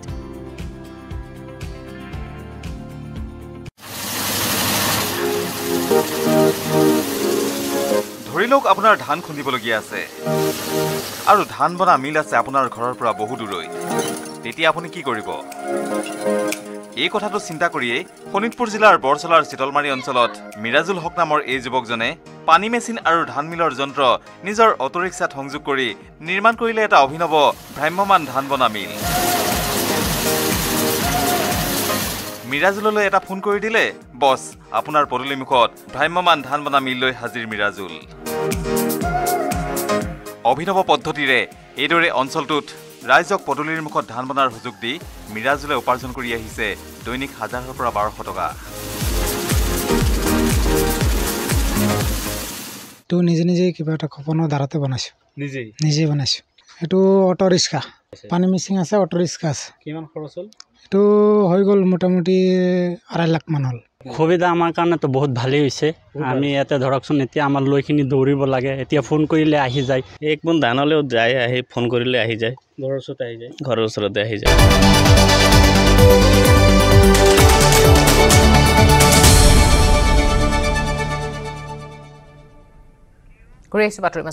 মাত্ৰ 5000 টকাৰ বিনিময়ত ভাৰতত প্ৰৱেশ কৰিবলৈ সক্ষম হয় বাংলাদেশী নিউ বঙাইগাঁও ষ্টেচনত ধৰা পৰিছে 2 বাংলাদেশী যুৱকৰ ভাষ্যত প্ৰকাশ পাইছে এই চাঞ্চল্যকৰ তথ্য ভাৰতবৰ্ষত অবৈধ বাংলাদেশীৰ সমস্যাই ভয়ংকৰ ৰূপ ধাৰণ কৰাৰ সময়তে দেশখনৰ আন্তঃৰাষ্ট্ৰীয় সীমান্তত ভয়ংকৰ দুৰ্নীতি সংঘটিত হোৱা পৰিলক্ষিত হৈছে চুবুৰীয়া ৰাষ্ট্ৰ বাংলাদেশৰ পৰা ধনৰ বিনিময়ত দালাল চক্ৰ অনায়াসে আন্তঃৰাষ্ট্ৰীয় সীমা অতিক্ৰম কৰিবলৈ সক্ষম হয় আন্তঃৰাষ্ট্ৰীয় সীমান্তত পহৰাত বিএছএফৰ হাতত দালাল চক্ৰটোৱে প্ৰতিজনৰ বাবদ 5000 কোটি টকা আদায় দি বিনা বাধাই ভাৰতত প্ৰৱেশ কৰিবলৈ সক্ষম হৈ আহিছে অবৈধ বাংলাদেশী নাগৰিক আজি পুৱতি নিশা নিউ বঙাইগাঁও ষ্টেচনত পুৰী কামাখ্যা এক্সপ্ৰেছৰ পৰা আটক হোৱা 2 বাংলাদেশী নাগৰিকৰ স্বীকাৰোক্তিত পোহৰলৈ আহিছে এই তথ্য ৰাষ্ট্ৰীয় বজৰং দলৰ সদস্যসকলে গোপন সূত্ৰ পম খেদি ৰেলখনত অভিযান চলাই অবৈধ অনুপ্ৰৱেশকাৰীক আয়ত্ত কৰিবলৈ সক্ষম হৈছে দুয়োৰে সংগঠনটোৰ সদস্যসকলে কাণত আঠু কঢ়াই ৰাখে কাণত ধৰাই ইফালে ৰাষ্ট্ৰীয় বজৰং দলৰ সদস্যসকলে বাংলাদেশী দুজনক নিউ বঙাইগাঁও ষ্টেচনত থকা ৰেল সুৰক্ষা বাহিনী আৰু ৰেল আৰক্ষীক গ্ৰহণ কৰিবলৈ অস্বীকাৰ গ্ৰহণ কৰাত উত্তেজনাপূৰ্ণ পৰিস্থিতিৰ সৃষ্টি কৰে পিছত সংগঠনটোৰ এজাহাৰৰ ভিত্তিত ৰেল আৰক্ষীয়ে দুয়োকে নিজৰ জিম্মাত লয় ধৃত যুৱক দুজন বাংলাদেশৰ খুলনা জিলাৰ সুমন শেখ আৰু আজিজুল শেখ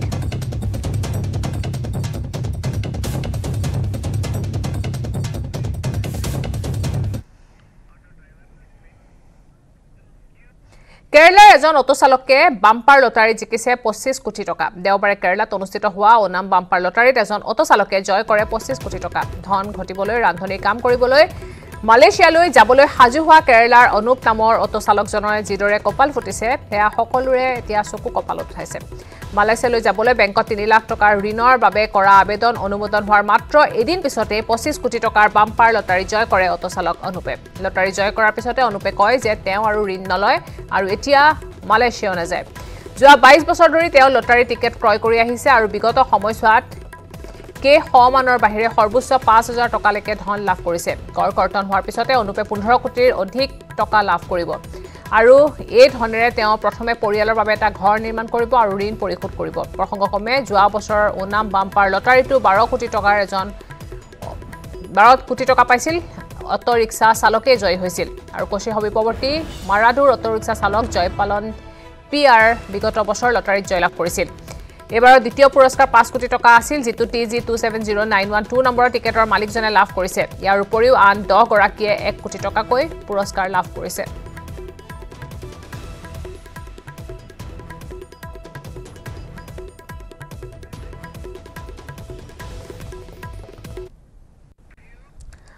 অসম চিকিৎসা মহাবিদ্যালয় চৌহদত মুকলি হৈছে এখন আটকধুনীয়া উদ্যান কেন্দ্ৰীয় মন্ত্ৰী সৰ্বানন্দ সোণোৱালে ৰাইজৰ বাবে মুকলি কৰে উদ্যানখন মহাৰাজা জয়ন্তী বৰ্ষ উদযাপন কৰি থকাৰ মাজতে ডিব্ৰুগড় অসম চিকিৎসা মহাবিদ্যালয়খনে লাভ কৰিলে এখন আটকধুনীয়া উদ্যান উল্লেখ যে সৰ্বানন্দ সোণোৱালে মুখ্যমন্ত্ৰী হৈ থকাৰ সময়তে এমচিএইচৰ চৌহদত দুখন উদ্যানৰ বাবে আবণ্টন দিছিল প্ৰায় 1 কোটি টকা আজি উদ্বোধনী অনুষ্ঠানত মুখ্য অতিথি হিচাপে কেন্দ্ৰীয় কেবিনেট মন্ত্ৰী সৰ্বানন্দ সোণোৱালৰ সৈতে উপস্থিত থাকে কেন্দ্ৰীয় ৰাজ্যিক মন্ত্ৰী ৰামেশ্বৰ তেলী আৰু লগতে অসম চিকিৎসা মহাবিদ্যালয়ৰ অধীক্ষক জিলা উপায়ুক্তৰ লগতে বহু কেইগৰাকী বিশিষ্ট ব্যক্তি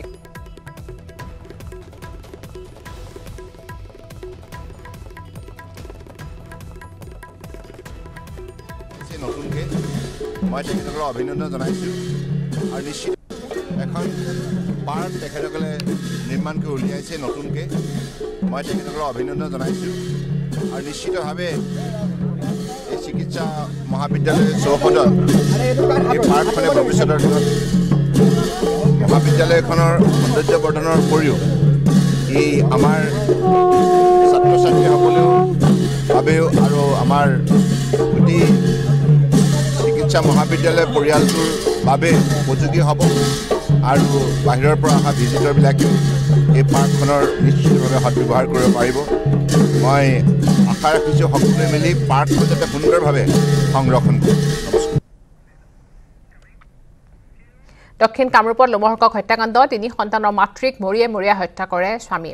গৰৈমাৰীৰ লাৰুৱাজান গাঁৱত সংঘটিত হৈছে হত্যাকাণ্ডটো মহিলাগৰাকীৰ মৃত্যুৰ পিছতে গৰৈমাৰী সামূহিক স্বাস্থ্য কেন্দ্ৰত উত্তপ্ত পৰিস্থিতিৰ সৃষ্টি হয় পিছত ঘটনাস্থলীত আৰক্ষী উপস্থিত হৈ নিয়ন্ত্ৰণ কৰে পৰিস্থিতি অভিযুক্ত স্বামী আজিপুৰ আলী ভাতৃ মনিৰু চামানৰ লগত শাহুৱেককো আটক কৰিছে বিগত কিছুদিন ধৰি আজিপুৰ আলীয়ে নিৰ্মম অত্যাচাৰ চলাই অহাৰ অভিযোগ উত্থাপিত হৈছে মৃত মইনা খাতুনৰ পৰিয়ালৰ লোকে মইনা খাতুন নামৰ ছোৱালীজনীক মাৰি পেলে মানে মেডিকেলত লৈ আহি পেলে পৰিয়ালক খবৰ দিয়ে যে ইয়াৰ মানে কিবা বতা লাগিছিল আৰু বতাহৰ কাৰণে মানে প্ৰাণ গ'ল এই বুলি মানে ঘৰত খবৰ দিয়ে আমি ইয়াতে অহাৰ পিছত আমি মেডিকেল কৰ্তৃপক্ষৰ লগত যোগাযোগ কৰোঁ আমি জানিব পাৰিছোঁ যে ইয়াক মানে হত্যা কৰা হৈছে বৰ নিৰ্মমভাৱে হত্যা কৰিছে ইয়াৰ আমি উচিত এটা তদন্ত বিচাৰিছোঁ আৰু ইয়াৰ উচিত শাস্তি হ'ব লাগে আজিবৰ নামৰ ল'ৰাজনে তাৰ ঘৈণীয়েক আৰু তাক মানে ৰিপি হত্যা কৰে তাৰ লগত থাকে তাৰ দেউতা নবাব আলী তেওঁৰ মাক থাকে আৰু তেওঁৰ এজন ডাঙৰ ভাই থাকে আৰু ইয়াৰ আটাইখিনি ঘৰ হৈছে লাৰুৱাজানত দুলিয়াজানৰ ভাদৈ পাছালিত চাঞ্চল্যকৰ হত্যাকাণ্ড সংঘটিত হৈছে পৰিয়াল কেন্দ্ৰিক সংঘাতৰ ফলত মৃত্যু হৈছে এজন লোকৰ নিহত লোকজনৰ নাম হৈছে বিৰছা ইন্দুৱাৰ দীৰ্ঘদিন ধৰি পৰিয়ালৰ লোকক অত্যাচাৰ তথা আক্ৰমণ চলাই আহিছিল বিৰছাই উল্লেখ যে দেওবাৰে দিনৰ ভাগত নিজ ভতিজীৰ আঙঠি পিন্ধোৱাৰ পৰ্ব অনুষ্ঠিত হৈছিল আৰু তাৰ পিছতে নিশা পৰিয়ালৰ লোকৰ ওপৰত আক্ৰমণ চলাই বিৰছাই আক্ৰমণৰ পৰা ৰক্ষা পাবলৈ পৰিয়ালৰ লোকে দুৱাৰ বন্ধ কৰি আবদ্ধ হৈ আছিল ঘৰখনত কিন্তু দুৱাৰ ভাঙি নিজ ভাতৃ বয়েক আৰু ভতিজীৰ ওপৰত চলালে আক্ৰমণ যাৰ বাবে ধনুকাৰেৰে চলিল আক্ৰমণ আৰু প্ৰত্যাক্ৰমণ ফলত সংঘৰ্ষত নিহত হয় বিৰছা ইন্দুৱাৰ সংঘৰ্ষত আহত হয় জেহান ইন্দুৱাৰ লৰেন ইন্দুৱাৰ মাৰ্থা ইন্দুৱাৰ আৰু পুনম ইন্দুৱাৰ পৰৱৰ্তী সময়ত দুলিয়াজান আৰু ভাদৈ আৰক্ষী ঘটনাস্থলীত উপস্থিত হৈ পৰিস্থিতি নিয়ন্ত্ৰণ কৰি তদন্ত অব্যাহত ৰাখিছে উল্লেখ যে পূৰ্বে ধৰ্ষণ কাণ্ডত জড়িত থকাৰ উপৰিও বিভিন্ন সময়ত বিভিন্ন গোচৰত থানাত ৰুজু হৈছিল গোচৰ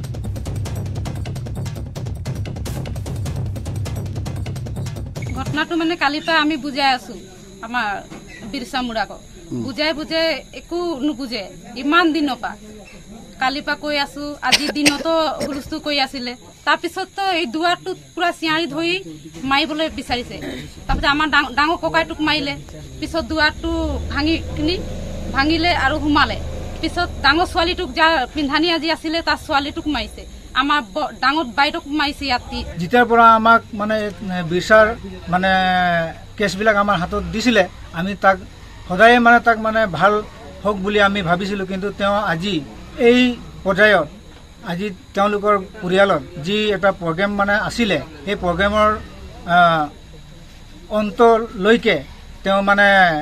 ধৈৰ্য ধৰিব নোৱাৰিলে আৰু তেওঁ ঘৰৰ পৰিয়ালৰ ওপৰত অত্যাচাৰ কৰাৰ কাৰণে আজি এই ঘটনাটো ঘটিব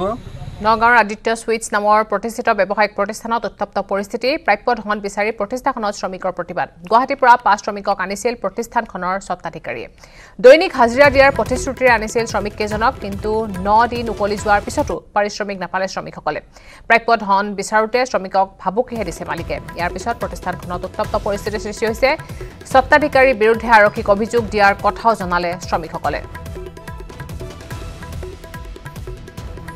मिठाई बनाने वाले कारीगर है, यहाँ काम करने के लिए बुलाता है और काम करने के बाद पैसा मांगने से पैसा नहीं देता है, ऊपर से धमकी लगाता है,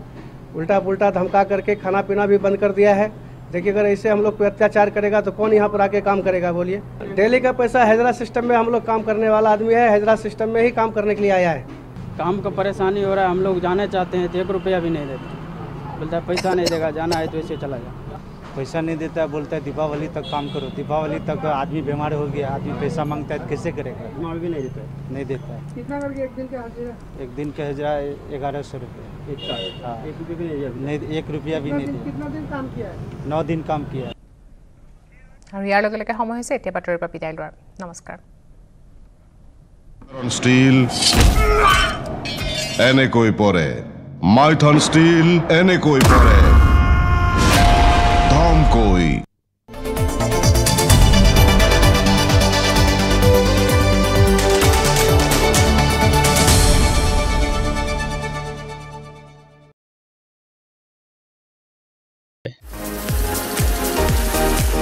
মিৰাজলৰ এই কামত উপকৃত হৈছে গাঁওবাসীও, মুক্তি পাইছে হাৰাশাস্তিৰ পৰা। ঢেকীয়াজুলিৰ পৰা Haren ভূমিজৰ report, news 18 Assam north east.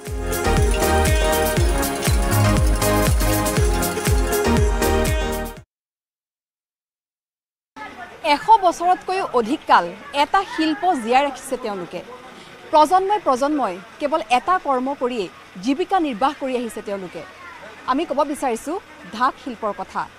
ঢাক আৰু দুৰ্গা পূজা অবিচ্ছেদ্য অংগ। আৰু গুৱাহাটী মহানগৰীত আছে এখন ঢাকি গাঁও, যিখন গাঁৱৰ 40টা পৰিয়ালে কেৱল ঢাক বজাই নিজৰ পৰিয়াল পোহপাল দি আহিছে। আহকচোন আজি সেই গাঁওখনৰ 40টা পৰিয়ালে কিদৰে বসবাস কৰি আহিছে আৰু তেওঁলোকে বাস কৰা এই যিখন গাঁও ঢাকি গাঁও, সেই ঢাকি গাঁৱত আহি আজি আমি উপস্থিত হৈছোহি। আমি গাঁওখনৰ ভিতৰলৈ প্ৰৱেশ কৰিব বিচাৰিছোঁ। মহানগৰীৰ মাছমজিয়াত আছে এখন ঢাকি গাঁও। খাৰঘুলিৰ জয়পুৰ পাহাৰৰ ওপৰত অৱস্থিত এইখন ঢাকি গাঁও। ঢাকি গাঁৱৰ নিবাসী প্ৰত্যেকটো পৰিয়ালে ঢাক বজাই পোহপাল দি আহিছে নিজৰ পৰিয়ালটো।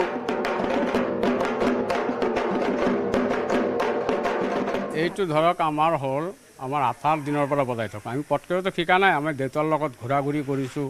অলপ কাঁহী বজাইছোঁ, খানাপাৰাত গৈছোঁ আৰু অন্য জেগাত গৈছোঁ, যাই কেনে বজাইছোঁ। পূৰ্বপুৰুষৰ পৰা চলি অহা এই জীৱন জীৱিকা অক্ষুণ্ণ ৰাখিছে তৃতীয় প্ৰজন্মই। মহানগৰীৰ পুৰণি এই ঢাকি গাঁৱৰ ঢাকি শিল্পীসকলে মহানগৰীৰ লগতে দাঁতিকাষৰীয়া পূজা মণ্ডপত ঢাক বজাই আহিছে। প্ৰজন্ম ধৰি এই শিল্প জীয়াই ৰাখিছে ঠিকেই, কিন্তু শিল্পীসকলৰ আৰ্থিক অৱস্থা একেবাৰে নিম্নমানৰ। কেৱল পূজাৰ সময়তে কাম কৰি পোৱা টকাৰে পৰিয়াল পোহপাল দিব নোৱাৰে। বেনপাতি পেপা চাপা বজাওঁ, এতিয়া দাঁতো পৰি গ'ল, এতিয়া পেপা ফুকাব নোৱাৰি, এতিয়া কি কৰিম? এই এনেকৈ চলি আছে আৰু কি কৰিম? আৰু কাম বন একোৱেই নাই, নোৱাৰোঁ কাম বন, হাজিৰা কৰিব নোৱাৰোঁ। আমাৰ এই ঢাকৰ কামত আমি হাজিৰা কৰিব নোৱাৰোঁ, কিবা কৰি চলিছোঁ আৰু। ল'ৰা ছোৱালী লৈ আহি মোৰ ল'ৰাটো স্কুলত পঢ়ে, কেনেকৈ স্কুলত ফিজ দিব লাগে, হেৰি দিব লাগে, মোৰ মাথা গৰম হৈ যাব, ক'ৰ পৰা দিম পইচা? 45 বছৰ ধৰি ঢাক বজাই এতিয়া বয়স হৈ অহাত জীৱিকাক লৈ চিন্তিত হৈ পৰিছে শিল্পীসকল। কাৰণ এই শিল্প জীয়াই ৰাখিবলৈ আগবাঢ়ি নাহে কোনো উত্তৰসূৰী। কম উপাৰ্জন আৰু কষ্টৰ বাবেই আগ্ৰহী নহয় আজিৰ প্ৰজন্ম। কোভিডতো একেবাৰে আমাৰ চলোৱা অৱস্থা নাছিল, গোটেই পঢ়া শুনাৰ। এতিয়া আমাৰ বৰ্তমান এতিয়া আমি যিখিনি উঠি আহিছোঁ আমাৰখিনিয়ে পাৰিব, আৰু বাকীখিনি তলৰখিনি আৰু নবজাই নেকি নাজানো। আৰু এইটো পঢ়া শুনাতে ব্যস্ত, আগবাঢ়ি অহা নাই। এতিয়া দেউতাই মোক দি গৈছিল, এতিয়াই মই বজাই আছোঁ। এতিয়া মোৰ ল'ৰাই কি বজাই নে নবজাই নাজানো। কোভিডৰ সময়ত তীব্ৰ আৰ্থিক অনটনত দিন পাৰ কৰা ঢাকি গাঁৱৰ 40টাকৈ পৰিয়ালে নাপালে চৰকাৰৰ ফালৰ পৰা কোনো আৰ্থিক সঁহাৰি। এনেস্থলত আজিৰ প্ৰজন্মক এই শিল্প জীয়াই ৰাখিবলৈ আগ্ৰহী কৰিব নোৱাৰিলে এটা সময়ত হয়তো হেৰাই যাব বুলি আশংকা ঢাকি শিল্পীসকলৰ। কেমেৰাত প্ৰভাস সিঙৰ সৈতে মৌচুমী শৰ্মা বৰুৱাৰ report, news 18 Assam north east.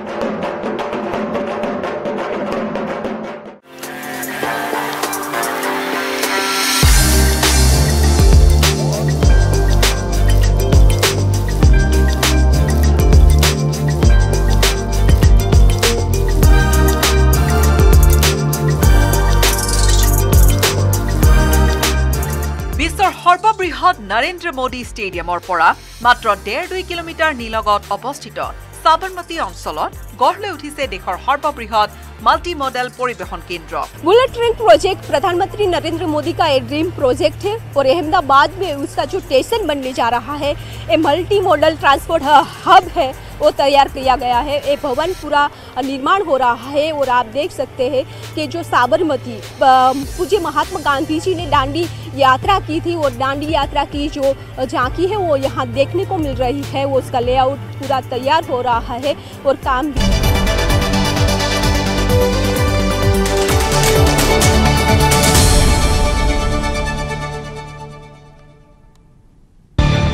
News headlines আগবঢ়াইছে सूर्या सीमेंट অটুট ঘৰ অটুট অসম।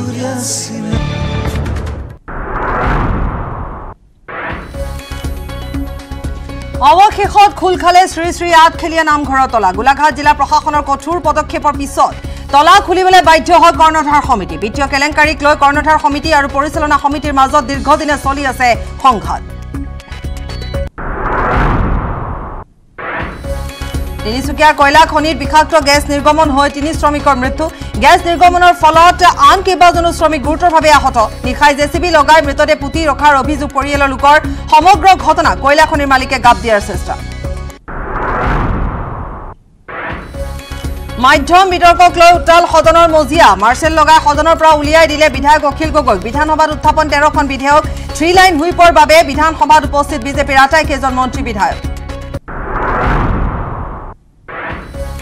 ভিক্টৰ দাসক চাকৰিৰ পৰা নিলম্বনৰ দাবী বিধায়ক সিদ্ধাৰ্থ ভট্টাচাৰ্যৰ। Bhabesh Kalita clean chit. ৰাজ্যিক বিজেপিৰ প্ৰাক্তন সভাপতি ভৱেশ কলিতা বিজেপিৰ পুৰণি মানুহ। বিজেপিৰ কাৰোবাক এনেকৈ আঁতৰাব নোৱাৰি বুলি মন্তব্য বিধায়ক ভট্টাচাৰ্যৰ। বোকাখাটৰ জব্দকৃত ট্ৰাকৰ পৰা উদ্ধাৰ 47টা গৰু। মৃত্যু 46টা। আটক ট্ৰাক চালক মুছাৰফ হুছেইন। চোৰাং গৰু সৰবৰাহত অগপৰ সদ্য বহিষ্কৃত পালি নেতা পৰমানন্দ দাস জড়িত থকাৰ সন্দেহ। न्यूज हेडलाइंस আগবঢ়াইছে सूर्या सीमेंट অটুট ঘৰ অটুট অসম।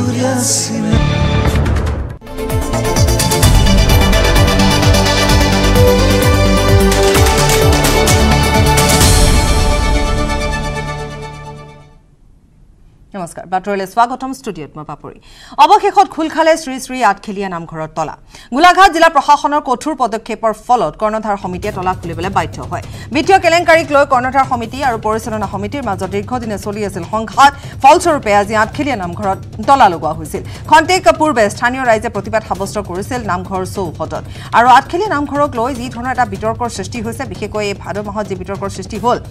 গতিকে তাৰ পিছৰে পৰাই এতিয়াও এই মুহূৰ্তলৈকে যিহেতু সেই বিতৰ্ক অব্যাহত আছে। গোলাঘাট জিলা প্ৰশাসনৰ কঠোৰ পদক্ষেপৰ ফলত কৰ্ণধাৰ সমিতিয়ে তলা খুলিবলৈ বাধ্য হয়। পুনৰ কৈছো যে কৰ্ণধাৰ সমিতিয়ে তলা তাত মাৰি থয়। নোহোৱা নোপোজা এক ঘটনা সংঘটিত হৈছে ঐতিহাসিক শ্ৰী শ্ৰী আঠখেলীয়া নামঘৰত। আৰু তাৰ পিছতে গোলাঘাট জিলা প্ৰশাসনে যিহেতু তাত মধ্যস্থতা কৰে আৰু তাৰ পিছতে এতিয়া তলা খুলিবলৈ বাধ্য হৈছে। বিত্তীয় কেলেংকাৰীক লৈ কৰ্ণধাৰ সমিতি আৰু পৰিচালনা সমিতিৰ মাজত এক সংঘাত দীৰ্ঘদিনৰ পৰা চলি আছে। ফলস্বৰূপে আজি আঠখেলীয়া নামঘৰত তলা লগোৱা হৈছিল। এই মুহূৰ্তত আমি সংযুক্ত হৈছো আমাৰ সাংবাদিক অনমোল যাদৱৰ সৈতে। অনমোলে আমাক আৰু অধিক জনাব। অনমোল, যিহেতু আঠখেলীয়া নামঘৰক লৈ যি বিতৰ্ক বা আঠখেলীয়া নামঘৰক লৈ বিগত সময়ছোৱাতো আমি ভাদ মাহতো দেখিবলৈ পাইছিলো কেনেকৈ তলা ভাঙিব লগা হৈছিল বা কেনেধৰণৰ এটা বিতৰ্ক, কেনেধৰণে তাত যি ধনক লৈ তেওঁলোকৰ মাজত যি মতানৈক্য সেইসমূহ চলি আছে। আৰু আজি যিহেতু তলাও লগাই দিয়া হ'ল আৰু অৱশেষত যেনিবা প্ৰশাসনৰ মধ্যস্থতা তলা খুলিবলৈ বাধ্য হ'ল। আমি অধিক জানিম অনমোল। হয় পাপৰি, এটা কথা উল্লেখ কৰিব লাগিব। গোলাঘাট জিলা প্ৰশাসনত 4 ঘণ্টা বা 3 ঘণ্টাৰ যি আলোচনা মৰ্মে কৰ্ণধাৰ সমিতিয়ে তেওঁলোকৰ যি আলোচনাত অন্তত তেওঁলোকক তলা খুলিবলৈ খুলি দিলে। মই সামগ্ৰিক দৃশ্য পথতে News18 Assam Northeast দৰ্শকক দেখুৱালোঁ। এনেদৰে তেওঁলোকে তলা খুলি দিলে আৰু কোনো ইয়াত প্ৰতিবাদ বা বাদ বিতণ্ডা এতিয়ালৈকে হোৱা নাই। অতি সুন্দৰভাৱে তেওঁলোকে এতিয়া প্ৰশাসনো ইয়াৰ পৰা এতিয়া যাবগৈ। পোনে পোনে বিষয়ববীয়াসকল আছে, তেওঁৰ পৰা মন্তব্য ল'ম। আপোনালোকে তলা খুলিলে আৰু সেৱকীসকলক কালিৰ পৰা কোনো অসুবিধাৰ সন্মুখীন নহয় আৰু তেওঁলোকে সমগ্ৰ অসমবাসীয়ে এটা কথা জানিব বিচাৰিছে, কালিলৈ কিবা পৰিস্থিতিৰ সন্মুখীন হ'ব নেকি? আজি যিটো পৰিস্থিতি উদ্ভৱ হৈছিল, কালিলৈ তেনেধৰণৰ পৰিস্থিতি উদ্ভৱ হোৱাৰ কোনো সম্ভাৱনা নাই। আৰু আজিও যিহেতুকে আমি তেওঁলোকৰ আমাৰ বিপক্ষ যিটো দল আছিল তেওঁলোকৰ সমিতিক দায়িত্বভাৰ লোৱাৰ বাবে বাতৰি যোগেদি প্ৰচাৰ কৰিছিল আজিৰ তাৰিখটো সেইকাৰণে আমি শান্তি শৃংখলা ৰক্ষাৰ স্বাৰ্থতে মূল গেটৰ দৰ্জা আমি বন্ধ ৰাখি তলা লগাই দিছিলোঁ আৰু পূব দিশৰ দুৱাৰ খোলা আছিল সেই দুৱাৰেদি সেৱকীসকলে অহা যোৱা নিত্যকৰ্ম ইত্যাদি সকলো নামঘৰ সকলো কৰ্মকাৰ্য সম্পাদন হৈ আছিল পাছত জিলা প্ৰশাসনৰ বিষয়ববীয়াসকলৰ লগত আলোচনা কৰি আমি 2 বজাৰ পাছত আমি মুখ্য দুৱাৰৰ তলাও আমি খুলি দিছোঁ এতিয়া সেৱকীসকলে অহা যোৱা কৰাৰ পৰা পৰিস্থিতি উদ্ভৱ হৈছে আৰু ভাবিছোঁ তেখেতলোকৰ লগত জিলা পৰিষদৰ জিলা প্ৰশাসনৰ বিষয়াসকলে দীৰ্ঘ সময় ধৰি আলোচনা কৰিলে এডিচি প্ৰমুখ্যে মেজিষ্ট্ৰেট প্ৰমুখ্যে জিলা প্ৰশাসনৰ পুলিচ প্ৰশাসনৰ বিষয়াসমূহৰ সমন্বিতে তেখেতলোকৰ আলোচনাত মিলিত হ'ল আলোচনাত মিলিত এক শুভবুদ্ধি নিশ্চয় উদয় হৈছে আমি সবিশেষ কি আলোচনা হ'ল ইতিমধ্যে জানিব পৰা হোৱা নাই নিশ্চয় পাছত জানিম আমি ভাবোঁ যে অনুষ্ঠানটোৰ ঐতিহ্য ৰক্ষা কৰি ইয়াৰ শান্তি শৃংখলা অটুট ৰখাটো আমাৰ কৰ্ণাধাৰ সমিতিৰ একান্ত কৰ্তব্য আছিল আৰু আজি সেইকাৰণে আমি মূল গেটত তলা ওলমাই দিছিলোঁ আৰু ছেকেণ্ড গেটতো দিয়া হৈছিল ইয়াৰ অৰ্থ আছিল যে যিকোনো কাৰণতে অনুষ্ঠান ভাগৰ ভিতৰত ইয়াৰ শান্তি শৃংখলা ৰক্ষা হওক সেৱকীসকলৰ কোনো অসুবিধা নহওক এই স্বাৰ্থতে আমি তলা বন্ধ কৰি ৰাখিছিলোঁ অসমবাসী ৰাইজে আজি বেলেগ প্ৰতিচ্ছবি এটা দেখিবলৈ পালে চি আঠখেলীয়া নামঘৰৰ যোৱা কালিলৈও কিবা পৰিস্থিতি বা অন্য দিনো কিবা পৰিস্থিতি হ'ব নেকি আপুনি আলোচনা এইটো হৈছে পৰৱৰ্তী সময়ত যাতে এনেকুৱা পৰিস্থিতি নহয় সকলোৱে কামনা কৰিছে আপোনালোকৰ কি হ'ব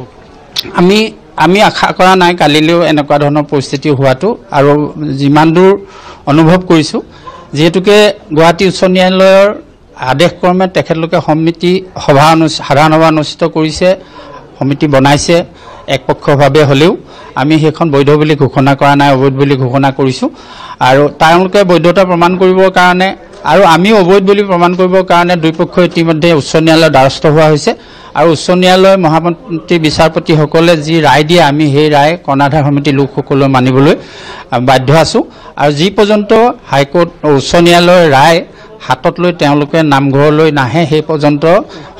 তেওঁলোকৰ বৈধতা প্ৰমাণ নহয় বা আমাৰ যিটো এটা কথা উল্লেখ কৰিলে অসমৰ বিভিন্ন প্ৰান্তৰ পৰা আজি সেৱকীসকল আহিছে বহুতেও ঘূৰিও গৈছে তেওঁলোকে সেইটো দুৱাৰটো পিছফালৰ গম পোৱা নাই বা জনা নাই সেই ক্ষেত্ৰত কি ক'ব আপোনালোকে এই ক্ষেত্ৰত আমি পূৰ্বতেও কৈছোঁ অতি দুখেৰে জনাবলগীয়া হ'ল যে এইখন দুৱাৰ সাধাৰণতে পূব দিশৰ দুৱাৰ অহা যোৱাৰ বাবে খোলা নাথাকে আজি বিশেষ পৰিস্থিতিটো নিয়ন্ত্ৰণ কৰাৰ স্বাৰ্থতে শান্তি শৃংখলা অটুট ৰখাৰ স্বাৰ্থতে আমি এইটো কৰিব লগা হ'ল তাৰ বাবে যদি দূৰ দূৰণি অসমৰ ভক্তপ্ৰাণ বৈষ্ণৱসকলে মনত যদি কিবা দুখো পাইছে তাৰ বাবে আমি তেখেতলোকৰ চৰণত সহস্ৰবাৰ নমস্কাৰ জনাইছোঁ যাতে এইটো আমাক তেখেতলোকে আজি কষ্ট তেখেতলোকৰ ত্যাগ আৰু কষ্টই আমাক অনুষ্ঠানটোৰ শান্তি শৃংখলা ৰক্ষা কৰাত সহায় কৰিলে বুলি আমি গণ্য কৰিছোঁ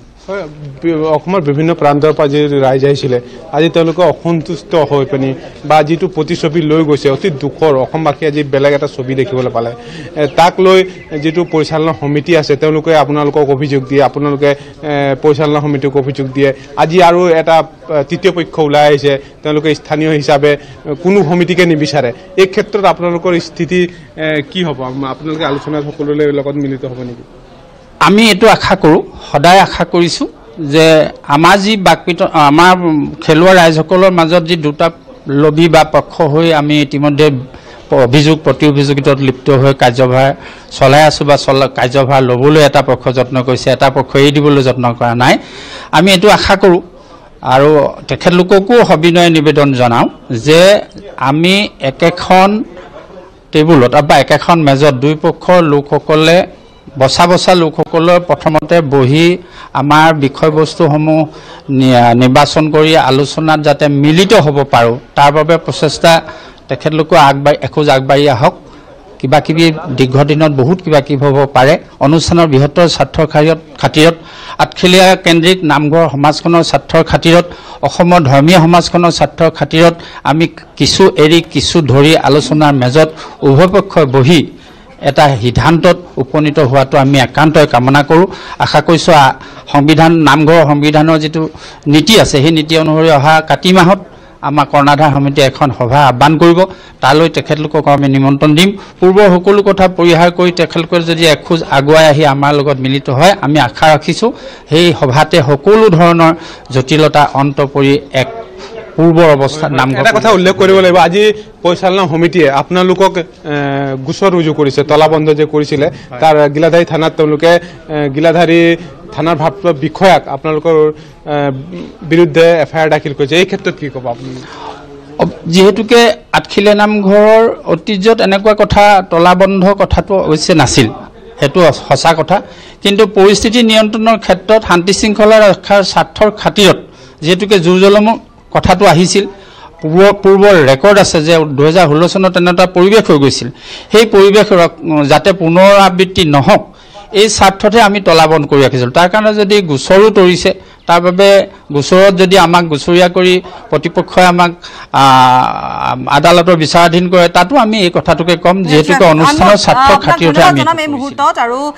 যিয়ে নহওক যে ঐতিহাসিক শ্ৰী শ্ৰী আঠখিলীয়া নামঘৰত যেহেতু তলা লগোৱা হ'ল তলা লগোৱাৰ এটা পৰিস্থিতিলৈ আহিল গতিকে সেয়া আচলতে কিমান সহজভাৱে অসমবাসী ৰাইজে ল'ব এতিয়া তেওঁলোকে কৈছে যে তেওঁলোকে শান্তিপূৰ্ণভাৱে এই কথাখিনি পাতিব বিচাৰিছে তেওঁলোকে এই কথাখিনি ন্যায়ালয়ৰ দ্বাৰস্থ হ'ব গতিকে এই কথাখিনি এতিয়া তেওঁলোকে কৈছে কিন্তু আজি বিগত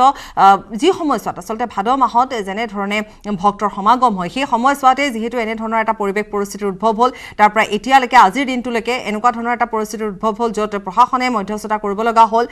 গতিকে এই কথাবোৰৰ পিছত তেওঁলোকে এতিয়া বিচাৰিছে যাতে শান্তিপূৰ্ণভাৱে তেওঁলোকে এক আলোচনাৰ মাধ্যমেৰে তেওঁলোকৰ যিটো সমস্যা সেই সমস্যা সমাধান তেওঁলোকে কৰিব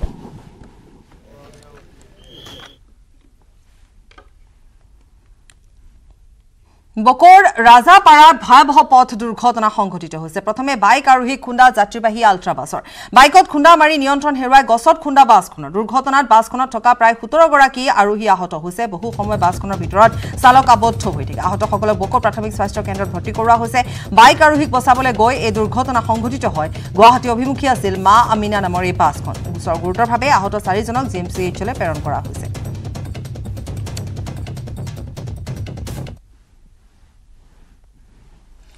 ধোৱাচাঙত উঠিল অসম চুক্তিৰ 6 নং দফা কাৰ্যকৰীকৰণ কমিটিয়ে দাখিল কৰা প্ৰতিবেদন অসম চুক্তিৰ ৰূপায়ণ বিভাগৰ হাতত আজিলৈ দাখিল নহল কাৰ্যকৰণ কমিটিয়ে দাখিল কৰা প্ৰতিবেদন বিধায়ক ৰমেন্দ্ৰ নাৰায়ণ কলিতাই কৰা এক প্ৰশ্নত মন্ত্ৰী অতুল বৰাই বিভাগৰে উত্তৰ দিয়ে বিভাগৰ হাতত আজিলৈকে কমিটিৰ প্ৰতিবেদন নাই পৰা প্ৰথম অৱস্থাত কমিটিয়ে কেন্দ্ৰীয় গৃহমন্ত্ৰীৰ হাতত দাখিল কৰিবলৈ দিল্লীলৈ গৈছিল দিল্লীৰ গৃহমন্ত্ৰীৰ সাক্ষাৎ নাপাই অসমলৈ উভতিছিল কমিটি পৰৱৰ্তী সময়ত তদন্তন মুখ্যমন্ত্ৰীক সাক্ষাৎ কৰি প্ৰতিবেদন দাখিল কৰিছিল কমিটিয়ে কিন্তু ৰহস্যজনকভাৱে যেহেতু প্ৰতিবেদন আজিলৈকে অসম চুক্তি ৰূপায়ণ বিভাগৰ হাতত নপৰিল দিল্লীলৈ পঠিওৱাটো বাদে আজিলৈকে অসম চুক্তি ৰূপায়ণ বিভাগতো দাখিল হোৱা নাই ন্যায়াধীশ বিপ্লৱ কুমাৰ শৰ্মাৰ অধ্যক্ষতাত গঠিত কমিটিৰ এই প্ৰতিবেদন ৰমেন্দ্ৰ নাৰায়ণ কলিতাৰ প্ৰশ্নৰ উত্তৰত বিধানসভাত তথ্য দিলে মন্ত্ৰী অতুল বৰাই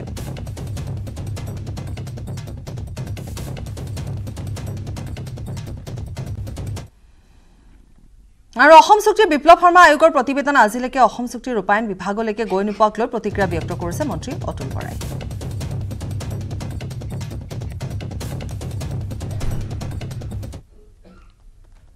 অসম চুক্তি ৰূপায়ণ সম্পৰ্কত মাননীয় মুখ্যমন্ত্ৰী ডক্টৰ হিমন্ত বিশ্ব শৰ্মা ডাঙৰীয়াই ইতিমধ্যে এখন কমিটি কৰি দিছে জনতা নিয়োগ ডাঙৰীয়ানী বিজুজ হাজৰিকা ডাঙৰীয়া ডক্টৰ সমুজ্জ্বল ভট্টাচাৰ্য ডাঙৰীয়া আৰু সদৌ অসম ছাত্ৰ সন্থাৰ সভাপতি বৰ্তমানৰ আৰু সাধাৰণ সম্পাদক কমিটিৰ সদস্য যোৱা সময়ছোৱাত কমিটি গঠন কৰাৰ পাছত কেইবালানিও আলোচনা আমাৰ হৈছে আলোচনা এটা দফাৰ ওপৰত আমি নিৰ্দিষ্ট কৰা নাই প্ৰতিটো দফাৰ ওপৰত আমি আলোচনা কৰিছোঁ আৰু 6 নং দফাৰ ওপৰতো আলোচনা কৰিছোঁ 6 নং দফাৰ ওপৰত সদৌ অসম ছাত্ৰ সন্থাৰ তৰফৰ পৰা এখন লিখিত প্ৰতিবেদন আমাক দিব তাৰপিছত আমি বাকীখিনি বিপ্লৱ শৰ্মা প্ৰতিবেদনখন আমাৰ তাত দিব লাগিব বুলি কথা নাই আমি 6 নং দফাৰ ওপৰত আলোচনা কৰিছোঁ আমাৰ কমিটিখনে গতিকে তাত সদৌ অসম ছাত্ৰ সন্থাৰ যিখিনি বক্তব্য তেখেতসকলক আমি লিখিতভাৱে দিবলৈ কৈছিলোঁ আৰু খুব সোনকালে তেখেতসকলে দিয়াৰ কথা তেখেতসকলে বিবেচনা কৰি ইতিমধ্যে বৈঠক হৈছে অসম চুক্তি হোৱা কিমান দিন হ'ল অসম চুক্তি 1985ত 1979 চনৰ পৰা 85 চনলৈ আন্দোলন হ'ল তাৰ পৰা অসম চুক্তি হ'ল আজি কিমান বছৰ হ'ল আপোনালোকে জানে গতিকে আমাৰ কমিটি কৰা কেইদিন হৈছে দায়িত্ব লোৱা আমি কিমান দিন হৈছে গতিকে এই কম সময়ৰ ভিতৰত আমি যিদৰে ৰাজ্যখনৰ এটা পুৰণি সমস্যা বৰ্ডাৰ সমস্যাৰ ক্ষেত্ৰত আমি যথেষ্টখিনি আগবাঢ়িবলৈ সক্ষম হৈছোঁ আমি গভীৰভাৱে আশাবাদী যে অসম চুক্তি ৰূপায়ণৰ দিশতো আমি নিশ্চয় আমি সফলতা লাভ কৰিব পাৰিম আপোনালোকৰ দিনতে সফলতা লাভ কৰিব পাৰিম বুলি আমি আশাবাদী ভৱেশ কলিতাক বিজেপিৰ সভাপতি পদৰ পৰা আঁতৰোৱাৰ ষড়যন্ত্ৰ চলিছে নেকি শেহতীয়াকৈ চৰ্চাৰ বিষয় হৈ পৰা এই সন্দৰ্ভত প্ৰতিক্ৰিয়া ব্যক্ত কৰিছে ভৱেশ কলিতাই কোনো ষড়যন্ত্ৰ নাই কোনো উজনি নামনি বিজেপিত নাই মই আজিৰ দিনত সভাপতি হৈ আছো এতিয়াও দলৰ কাম কৰি আছো আগলৈও দলৰ কাম কৰি থাকিম নিযুক্তি কেলেংকাৰী আলমত যদি কিবা ষড়যন্ত্ৰ হৈছে তেন্তে হৈ থাকক কিয় গোচৰ ৰুজু কৰা নাই আইনে আইনৰ কাম কৰিব ৰঙিয়াত কংগ্ৰেছৰ 10 জনে প্ৰতিদ্বন্দ্বিতা কৰিলেও মুখ হৰুৱাব নোৱাৰে সভাপতি সমনি হ'ব বুলি এটা বিশেষভাৱে চৰ্চা চলি আছে বিশেষ সূত্ৰৰ পৰা বিশেষভাৱে এটা চৰ্চা চলি থকা আপোনালোকে কি পাইছে মই নাজানো দেই মোৰ তাত কোনো ইনফৰমেশ্যন নাই ৰাজনৈতিকভাৱে কিবা ষড়যন্ত্ৰ বুলি হৈছে পিছত হ'ব বুজিছে নাই এতিয়াতো মই সভাপতি হৈ আছো এইবিলাক পিছত হ'ব মই ক'লো কি মই এতিয়া মই সভাপতি হৈ আছো বাছ এটা অভিযোগতে এজন সভাপতি চেঞ্জ নহয় গম নাপায় যদি সভাপতি চেঞ্জ কৰিবলৈ হাইকমাণ্ডে কৰিব আমাৰ নেতৃত্ব আছেতো এতিয়া মই সভাপতি হৈ আছো মই দলৰ কাম কৰিব লাগে কোনো আঁতৰোৱা নাতৰোৱাৰ কথা নকওঁ মই কৈছো মই সভাপতি হৈ আছো বিদ্যুৎ মাচুল বৃদ্ধিক লৈ শক্তিমন্ত্ৰী নন্দিতা গাৰ্লোছাৰ প্ৰতিক্ৰিয়া বিষয়টো গুৰুত্ব সহকাৰে লোৱা হৈছে বুলি মন্তব্য গাৰ্লোছাৰ কি হৈছে তাক বিবেচনা কৰি উচিত পদক্ষেপ লোৱা হ'ব বুলি মন্তব্য কৰে মন্ত্ৰীগৰাকীয়ে অৱশ্যে বিদ্যুতৰ বিল বাঢ়িব নে কমিব স্পষ্টকৈ ক'ব নোৱাৰি বুলি মন্তব্য কৰিলে মন্ত্ৰীগৰাকীয়ে We will see to it when it has been a concern of the public. We are always concerned with the public. We will see to it how it has been done and what can we try to solve it. Yeah, they are concerned. We will see to it what has to be done. Okay, thank you. Victor দাসক নিলম্বনৰ দাবী আৰু Bhabesh Kalita clean chit BJP বিধায়ক সিদ্ধাৰ্থ ভট্টাচাৰ্য ভৱেশ কলিতা বিজেপিৰ পুৰণি মানুহ বিজেপিত কাৰোবাক এনেকৈ আঁতৰাব নোৱাৰি এডমিট কাৰ্ড কাৰোবাৰ ৰাখিলে দুখ কৰা নুবুজায় বুলি মন্তব্য কৰি 4 বছৰ পূৰ্বে কিয় যুৱতীগৰাকীয়ে অভিযোগ কৰা নাছিল বুলি মন্তব্য কৰে বিধায়কগৰাকীয়ে ভৱেশ কলিতাও যথেষ্ট পুৰণি কৰ্মী যিটো অভিযোগ এই অভিযোগটো 4 বছৰ আগৰ অভিযোগ আজিতো আৰু ভৱেশ কলিতা জলসিঞ্চন বিভাগৰ মন্ত্ৰী নহয় যদি তেনেকুৱা ধৰণৰ অভিযোগ আছিল তেতিয়াহ'লে তেতিয়াই তুলিব লাগিছিল আৰু এগৰাকী ব্যক্তিয়ে কৈছে যে তেওঁ এখন এডমিট কাৰ্ড দিছে আপুনি প্ৰত্যেকজন বিধায়কক সোধক ৰাতিপুৱা তেওঁ ওলাই অহাৰ লগে লগে কমেও এনেকুৱা এডমিট কাৰ্ড 10খনমান দি পেলাই তেওঁৰ ওচৰলৈ মানুহ আহে যে ছাৰ মোৰ ল'ৰাটোৱে অমুকত চাকৰিৰ কাৰণে এপ্লাই কৰিছে এখন এডমিট কাৰ্ড আপুনি অলপ চাই দিব গতিকে তাৰ মানে কি তেওঁ কিবা প্ৰতিশ্ৰুতি দিয়া হ'ল নেকি ভিক্টৰ দাস এজন টেট শিক্ষকে গুৱাহাটীত থাকি তেওঁ কেনেকৈ ৰঙিয়াত গৈ পেলাই ট্ৰেইনিং চেণ্টাৰ কৰে ৰঙিয়াত তেওঁৰ পষ্টিং হৈ পায় গুৱাহাটীত তেওঁ কেনেকৈ চলায় আৰু চৰকাৰী কৰ্মচাৰী এগৰাকীয়ে কেনেকৈ এটা কোচিং চেণ্টাৰ চলাব পাৰে সেই কথাটোতো কোনো তাৰ উত্তৰ সোধাও নাই তেওঁকোতো উত্তৰ বিচৰা নাই তেওঁৰ পৰা এইটো ক্ষেত্ৰত শিক্ষা বিভাগৰ তেওঁলোকৰো ভুল আছে কাৰণ শিক্ষা বিভাগে মইতো ভাবো যে শিক্ষা বিভাগে তাৎক্ষণিকভাৱে তেখেতক নিলম্বন কৰিব লাগে এতিয়ালৈকেতো গম পোৱা নাছিল এতিয়া গম পালে এতিয়া একশ্যন লয় নে নলয় সেইটো চাওঁ আপুনি কোনটো চেনেল আপুনি অফ টাইমত গৈ পেলাই মোৰ চেনেলত কাম কৰিব নেকি নকৰে নহয় মোৰ সেইটোৱে কথা হ'ল যে টিউটৰ কেনেকৈ হয় তেওঁ চৰকাৰী চাকৰিয়াল তেওঁ যদি চৰকাৰী চাকৰিয়াল হয় এটা প্ৰাইভেট অনুষ্ঠানত তেওঁ টিউটৰে হওক যিয়ে হওক তেওঁতো তাত নিয়োজিতটো তেওঁতো তাত কাম কৰি আছে তেওঁ কেনেকৈ কাম কৰিছে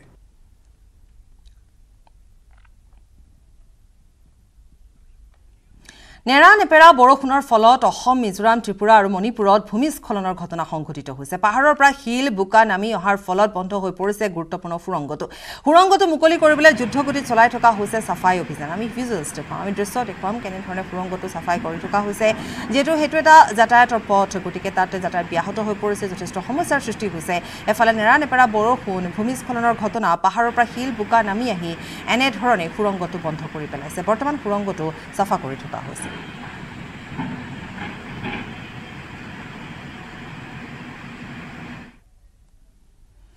বোকাঘাটত গৰু ভৰ্তি এখন ট্ৰাক জব্দ হৈছে জব্দকৃত ট্ৰাকখনৰ ভিতৰত 47টাকৈ গৰু লৈ অনা হৈছিল কিন্তু তাৰে 46টা গৰুৰ ইতিমধ্যে মৃত্যু হৈছে উশাহ নিশাহত কষ্ট পোৱাৰ বাবে গৰুকেইটাৰ মৃত্যু হোৱা বুলি জানিবলৈ দিয়া হৈছে বোকাঘাটৰ ৰজাবাৰীৰ পৰা সামগুৰিলৈ আনি আছিল চোৰাং গৰুসমূহ ট্ৰাক চালক মুছাৰফ হুছেইনক ইতিমধ্যে আৰক্ষীয়ে আটক কৰিছে আৰু লগতে এক অভিযোগ আছে যে চোৰাং গৰু সৰবৰাহত অগপৰ সদ্য বহিষ্কৃত পালি নেতা পৰমানন্দ দাস জড়িত আছে পূৰ্বেও তেল চুৰি কাণ্ডত জেল হাজতলৈ গৈছিল অগপৰ পালি নেতা পৰমানন্দ দাস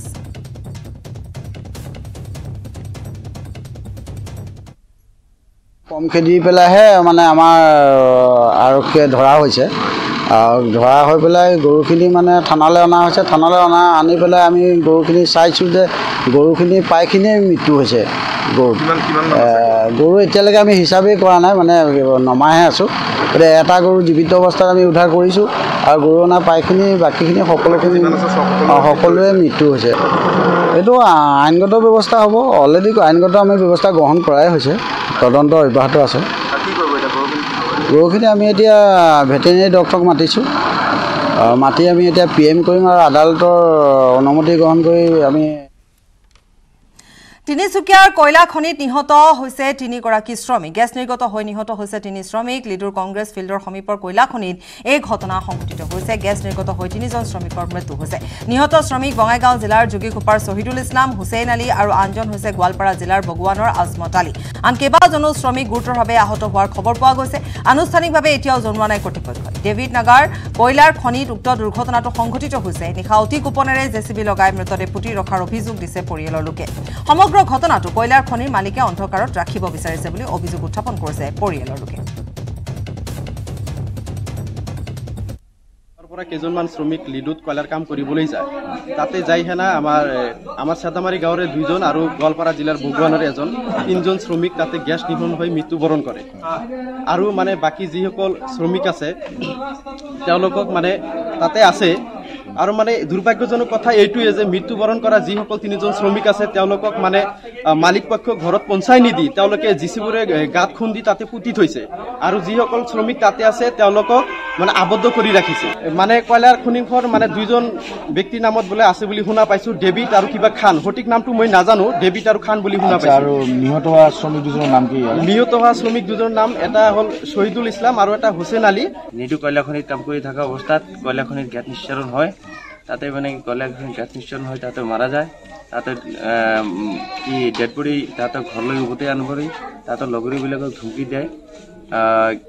ডেভিড নাগা মানে যেহেতু মালিক ডেভিড নাগা আৰু কি মোহাম্মদ খান তাতে মানে কি ধমকি দি তাতে নাগা থাকা দি ৰাতি মানে কি তাতে নিৰ্গম অঞ্চলত নি জেচিবি দি গাঁত খুন্দি তাতে পুতি থয় তাতক আৰু ধমকি দিয়ে যে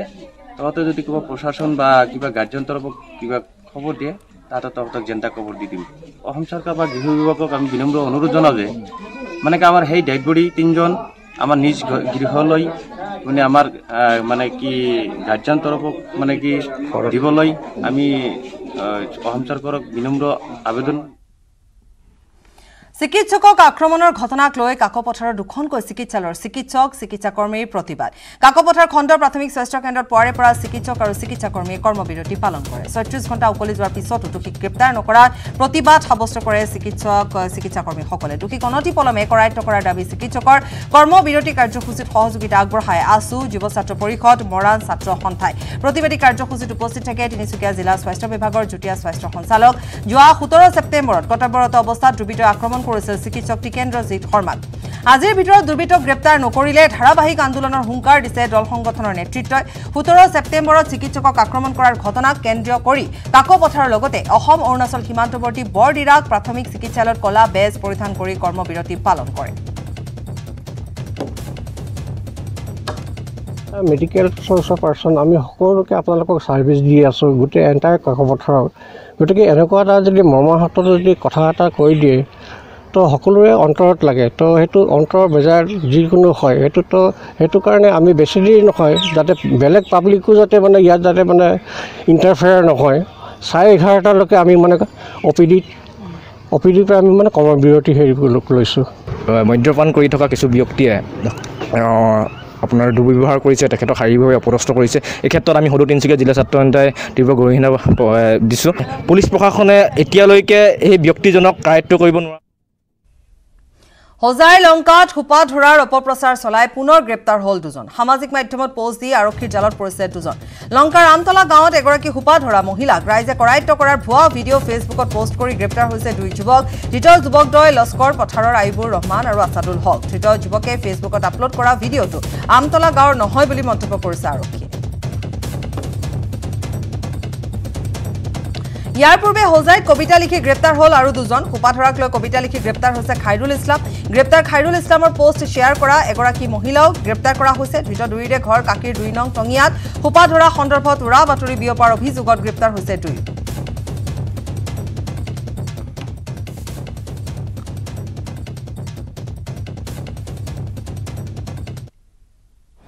আমি যোৱাকালি 2 নং টঙিয়াৰ পৰা দুগৰাকী ব্যক্তিক আটক কৰিছিলোঁ তেওঁলোকৰ ফেচবুক আৰু হোৱাটছআপ পেজত সামাজিক মাধ্যমত এই খোপা ধৰা সংক্ৰান্তে মিছা প্ৰচাৰ চলাইছিলে যিহেতু সামগ্ৰিক সময়ত খোপা ধৰা এটা মিছা বাতৰি পুৰা বাতৰি ওলাই আছে যাৰ পৰা ৰাইজ শংকিত হৈছে গতিকে তেওঁলোকেও তেনেকুৱাই কৰিছিলে সামাজিক মাধ্যমত খোপা ধৰাৰ বিষয়ে মিছা কিছুমান তথ্য প্ৰকাশ কৰিছিলে যাৰ আধাৰত তেওঁলোকক আমি আজি আটক কৰি বুজাই মাননীয় মহামান্য ইয়াৰ সৈতে বাতৰিৰ পৰা বিদায় লৈছো নমস্কাৰ সাধাৰণ ষ্টীল এনেকৈ পৰে মাইথন ষ্টীল এনেকৈ পৰে ধমকৈ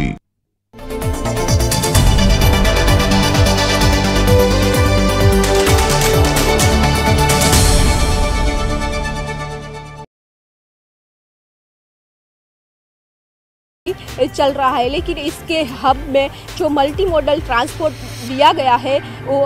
मल्टी मॉडल ट्रांसपोर्ट हब दिया गया है क्योंकि यहाँ से जो मेट्रो ट्रेन बुलेट ट्रेन और जो अभी वर्तमान ट्रेन चल रही है और सारे स्टेशन सारे ये ट्रांसपोर्ट यहाँ से मिल सकते हैं 2017 চনৰ 14 ছেপ্টেম্বৰত প্ৰধানমন্ত্ৰী নৰেন্দ্ৰ মোদীয়ে বুলেট ট্ৰেইন প্ৰকল্পৰ আধাৰশিলা স্থাপন কৰিছিল আৰু মাল্টি মডেল সাবৰমতী ৰেলৱে ষ্টেচনত অত্যাধুনিক ব্যৱস্থাৰে বুলেট ট্ৰেইনৰ এক মাল্টি মডেল হাব প্ৰস্তুত কৰা হৈছে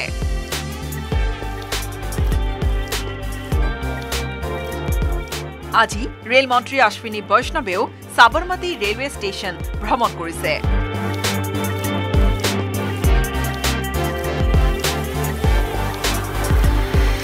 बुलेट ट्रेन जो देश के लिए एक बहुत ही महत्वपूर्ण प्रोजेक्ट है मुंबई से अहमदाबाद के बीच में पहला सेक्शन इस सेक्शन में बहुत अच्छी प्रगति हो रही है करीब 80 किलोमीटर से ज़्यादा पिलर्स बन चुके हैं जितने भी स्टेशन हैं सभी स्टेशन पे तेज़ी से काम चल रहा है आज आप सब ने देखा यहाँ पे साबरमती में जो टर्मिनल हब बनेगा ये एक मल्टी मॉडल हब है इसमें मेट्रो BRT भारतीय रेलवे हाई स्पीड रेलवे इन सब का एक जगह पे बहुत ही अच्छे से प्लानिंग करके इंटीग्रेट करके डेवलप किया गया है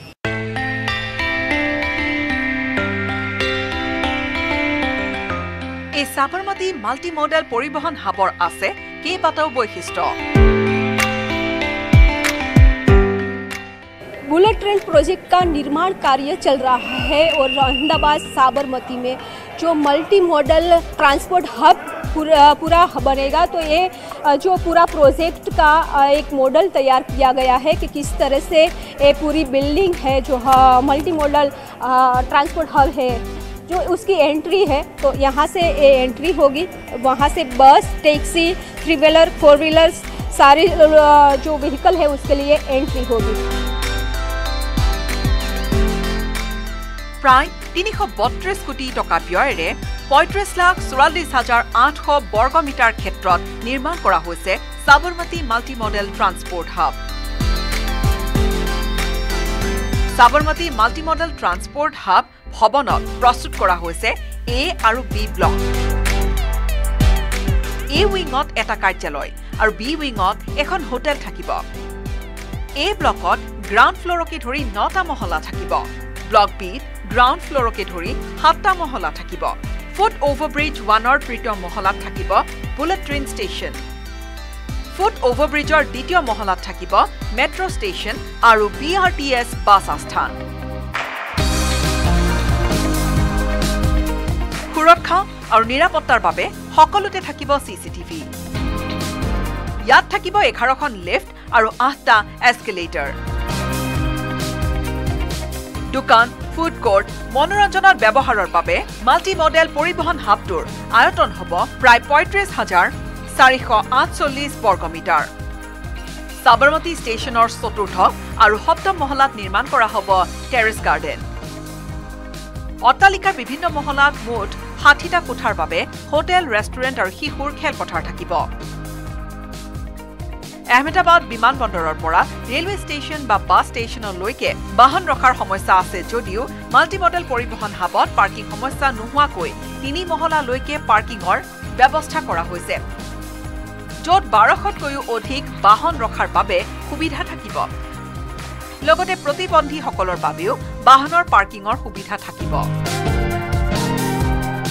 यहाँ जो ये पूरी बिल्डिंग तैयार की गई है उसमें विशेष ध्यान पार्किंग का रखने के लिए सुविधा की गई है क्योंकि अहमदाबाद में सबसे महत्वपूर्ण है पार्किंग की व्यवस्था तो 1200 जितना व्हीकल यहाँ पार्क हो सके इतनी सारी फैसिलिटीज़ दी गई है अलग अलग रेन बनाया गया है बस के लिए अलग है 3 व्हीलर के लिए अलग है 2 व्हीलर के लिए और टैक्सी वे इसके सारे अलग अलग व्यवस्था की गई है जो ये मंजिल 9 फ्लोर की ये मंजिलें तैयार हो रही है उसमें 3 मंजिल तक पार्किंग की व्यवस्था दी गई है 12 से ज़्यादा जो व्हीकल है यहाँ पार्क हो सकता है 332 কোটি টকা ব্যয়েৰে সাজু হ'ব মাল্টি মডেল ট্ৰান্সপোৰ্ট হাব চাওক অত্যাধুনিকভাৱে সজাই তোলা হৈছে এই প্ৰকল্পটো মাল্টি মডেল ট্ৰান্সপোৰ্ট হাবৰ পৰা আপুনি দেশৰ যিকোনো স্থানলৈ যাবলৈ পৰিবহনৰ সুবিধা সহজতে পাব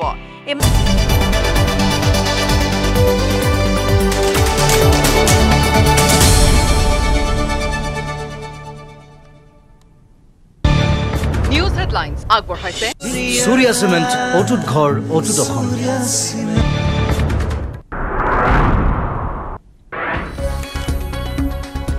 অৱশেষত খোল খালে শ্ৰী শ্ৰী আঠখেলীয়া নামঘৰৰ তলা গোলাঘাট জিলা প্ৰশাসনৰ কঠোৰ পদক্ষেপৰ পিছত তলা খুলিবলৈ বাধ্য হয় কৰ্ণধাৰ সমিতি বিত্তীয় কেলেংকাৰীক লৈ কৰ্ণধাৰ সমিতি আৰু পৰিচালনা সমিতিৰ মাজত দীৰ্ঘদিনে চলি আছে সংঘাত তিনিচুকীয়া কয়লা খনিত বিষাক্ত গেছ নিৰ্গমন হৈ 3 শ্ৰমিকৰ মৃত্যু গেছ নিৰ্গমনৰ ফলত আন কেইবাজনো শ্ৰমিক গুৰুতৰভাৱে আহত নিশাই জেচিবি লগাই মৃতদেহ পুতি ৰখাৰ অভিযোগ পৰিয়ালৰ লোকৰ সমগ্ৰ ঘটনা কয়লা খনিৰ মালিকে গাপ দিয়াৰ চেষ্টা মাধ্যম বিতৰ্কক লৈ উত্তাল সদনৰ মজিয়া মাৰ্চেল লগাই সদনৰ পৰা উলিয়াই দিলে বিধায়ক অখিল গগৈ বিধানসভাত উত্থাপন 13খন বিধেয়ক 3 লাইন হুইপৰ বাবে বিধানসভাত উপস্থিত বিজেপিৰ আটাইকেইজন মন্ত্ৰী বিধায়ক ভিক্টৰ দাসক চাকৰিৰ পৰা নিলম্বনৰ দাবী বিধায়ক সিদ্ধাৰ্থ ভট্টাচাৰ্যৰ ভৱেশ কলিতা ক্লিন চিট ৰাজ্যিক বিজেপিৰ প্ৰাক্তন সভাপতি ভৱেশ কলিতা বিজেপিৰ পুৰণি মানুহ বিজেপিৰ কাৰোবাক এনেকৈ আঁতৰাব নোৱাৰি বুলি মন্তব্য বিধায়ক ভট্টাচাৰ্যৰ বোকাখাটৰ জব্দকৃত ট্ৰাকৰ পৰা উদ্ধাৰ 47টা গৰু মৃত্যু হৈছে 46টাৰ আটক ট্ৰাক চালক মুছাৰফ হুছেইন চুৰাং গৰু সৰবৰাহত অগপৰ সদ্য বহিষ্কৃত পালি নেতা পৰমানন্দ দাস জড়িত থকাৰ সন্দেহ News headlines আগবঢ়াইছে Surya Cement অটুট ঘৰ অটুট অসম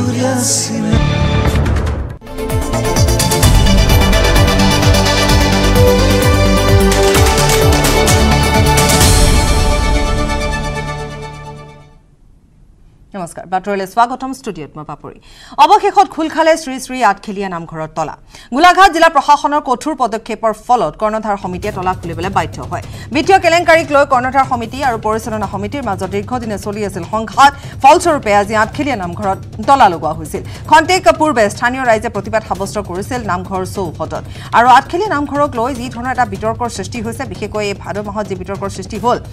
গতিকে তাৰ পিছৰে পৰা এতিয়াও এই মুহূৰ্তলৈকে যিহেতু সেই বিতৰ্ক অব্যাহত আছে গোলাঘাট জিলা প্ৰশাসনৰ কঠোৰ পদক্ষেপৰ ফলত কৰ্ণধাৰ সমিতিয়ে তলা খুলিবলৈ বাধ্য হয় পুনৰ কৈছো যে কৰ্ণধাৰ সমিতিয়ে তলা তাত মাৰি থয় নোহোৱা নোপোজা এক ঘটনা সংঘটিত হৈছে ঐতিহাসিক শ্ৰী শ্ৰী আঠখেলীয়া নামঘৰত আৰু তাৰ পিছতে গোলাঘাট জিলা প্ৰশাসনে যিহেতু তাত মধ্যস্থতা কৰে আৰু তাৰ পিছতে এতিয়া তলা খুলিবলৈ বাধ্য হৈছে বিত্তীয় কেলেংকাৰীক লৈ কৰ্ণধাৰ সমিতি আৰু পৰিচালনা সমিতিৰ মাজত এক সংঘাত দীৰ্ঘদিনৰ পৰা চলি আছে ফলস্বৰূপে আজি আঠখেলীয়া নামঘৰত তলা লগোৱা হৈছিল এই মুহূৰ্তত আমি সংযুক্ত হৈছো আমাৰ সাংবাদিক অনমোল যাদৱৰ সৈতে অনমোলে আমাক আৰু অধিক জনাব অনমোল যেহেতু আঠখেলীয়া নামঘৰক লৈ যি বিতৰ্ক বা আঠখেলীয়া নামঘৰক লৈ বিগত সময়ছোৱাটো আমি ভাদ মাহতো দেখিবলৈ পাইছিলো কেনেকৈ তলা ভাঙিব লগা হৈছিল বা কেনেধৰণৰ এটা বিতৰ্ক কেনেধৰণে তাত যি ধনক লৈ তেওঁলোকৰ মাজত যি মতানৈক্য সেইসমূহ চলি আছে আৰু আজি যিহেতু তলাও লগাই দিয়া হ'ল আৰু অৱশেষত যেনিবা প্ৰশাসনৰ মধ্যস্থতা তলা খুলিবলৈ বাধ্য হ'ল আমি অধিক জানিম অনমোল হয় পাপৰি এটা কথা উল্লেখ কৰিব লাগিব গোলাঘাট জিলা প্ৰশাসনত 4 ঘণ্টা বা 3 ঘণ্টাৰ যি আলোচনা মৰ্মে কৰ্ণধাৰ সমিতিয়ে তেওঁলোকৰ যি আলোচনাত অন্তত তেওঁলোকে তলা খুলি দিলে মই সামগ্ৰিক দৃশ্য পথতে News18 অসম নৰ্থ ইষ্টৰ দৰ্শকক দেখুৱালো এনেদৰে তেওঁলোকে তলা খুলি দিলে আৰু কোনো ইয়াত প্ৰতিবাদ বা বাদ বিতণ্ডা এতিয়ালৈকে হোৱা নাই অতি সুন্দৰভাৱে তেওঁলোকে এতিয়া প্ৰশাসনো ইয়াৰ পৰা এতিয়া যাবগে পুনে বিষয়ববীয়াসকল আছে তেওঁৰ পৰা মন্তব্য ল'ম আপোনালোকে তলা খুলিলে আৰু সেউকীসকলক কালিৰ পৰা কোনো অসুবিধাৰ সন্মুখীন নহয় আৰু তেওঁলোকে সমগ্ৰ অসমবাসীয়ে এটা কথা জানিব বিচাৰিছে কালিলৈ কিবা পৰিস্থিতিৰ সন্মুখীন হ'ব নেকি আজি যেটো পৰিস্থিতি উদ্ভৱ হৈছিল কালিলৈ তেনে ধৰণৰ পৰিস্থিতি উদ্ভৱ হোৱাৰ কোনো সম্ভাৱনা নাই আৰু আজিও যেহেতুকে আমি তেওঁলোকৰ আমাৰ বিপক্ষ যেটো দল আছিল তেওঁলোকৰ সমিতিক দায়িত্বভাৰ লোৱাৰ বাবে বাতৰি যোগেদি প্ৰচাৰ কৰিছিল আজি তাৰিখটো সেই কাৰণে আমি শান্তি শৃংখলা ৰক্ষাৰ স্বাৰ্থতে মূল গেটৰ দৰ্জা আমি বন্ধ ৰাখি তলা লগাই দিছিলো আৰু পূব দিশৰ দুৱাৰ খোলা আছিল সেই দুৱাৰেদি সেউকীসকল অহা যোৱা নিত্যকৰ্ম ইত্যাদি সকলো নামঘৰ সকলো কৰ্মকাৰ্য সম্পাদন হৈ আছিল পাছত জিলা প্ৰশাসনৰ বিষয়ববীয়াসকলৰ লগত আলোচনা কৰি আমি 2 বজাৰ পাছত আমি মুখ্য দুৱাৰৰ তলাও আমি খুলি দিছো এতিয়া সেউকীসকলে অহা যোৱা কৰাৰ পৰা পৰিস্থিতি উদ্ভৱ হৈছে আৰু ভাবিছো তেখেতলোকৰ লগত জিলা প্ৰশাসনৰ বিষয়াসকলে দীৰ্ঘ সময় ধৰি আলোচনা কৰিলে এডিসি প্ৰমুখ্য মেজিষ্ট্ৰেট প্ৰমুখ্য জিলা প্ৰশাসনৰ পুলিচ প্ৰশাসনৰ বিষয়াসমূহৰ সমন্বিতে তেখেতলোকৰ আলোচনাত মিলিত এক শুভবুদ্ধি নিশ্চয় উদয় হৈছে আমি সবিশেষ কি আলোচনা হল ইতিমধ্যে জানিব পৰা হোৱা নাই নিশ্চয় পাছত জানিম আমি ভাবো যে অনুষ্ঠানটোৰ ঐতিহ্য ৰক্ষা কৰি ইয়াৰ শান্তি শৃংখলা অটুট ৰখাটো আমাৰ কণাধাৰ সমিতি একান্ত কৰ্তব্য আছিল আৰু আজি সেই কাৰণে আমি মূল গেটত তলা উলমাই দিছিলো আৰু সেকেন্ড গেটতো দিয়া আছিল ইয়াৰ অৰ্থ আছিল যে যিকোনো কাৰণতে অনুষ্ঠান ভাগৰ ভিতৰত ইয়াৰ শান্তি শৃংখলা ৰক্ষা হওক সেউকীসকলৰ কোনো অসুবিধা নহওক এই স্বাৰ্থতে আমি তলা বন্ধ কৰি ৰাখিছিলো অসমবাসী ৰাইজে আজি বেলেগ প্ৰতিচ্ছবি এটা দেখিবলৈ পালে সেই আঠখিলীয়া নামঘৰৰ যোৱা কালিলৈও কিবা পৰিস্থিতি বা অন্য দিনো কিবা পৰিস্থিতি হ'ব নেকি আপুনি আলোচনা এইটো হৈছে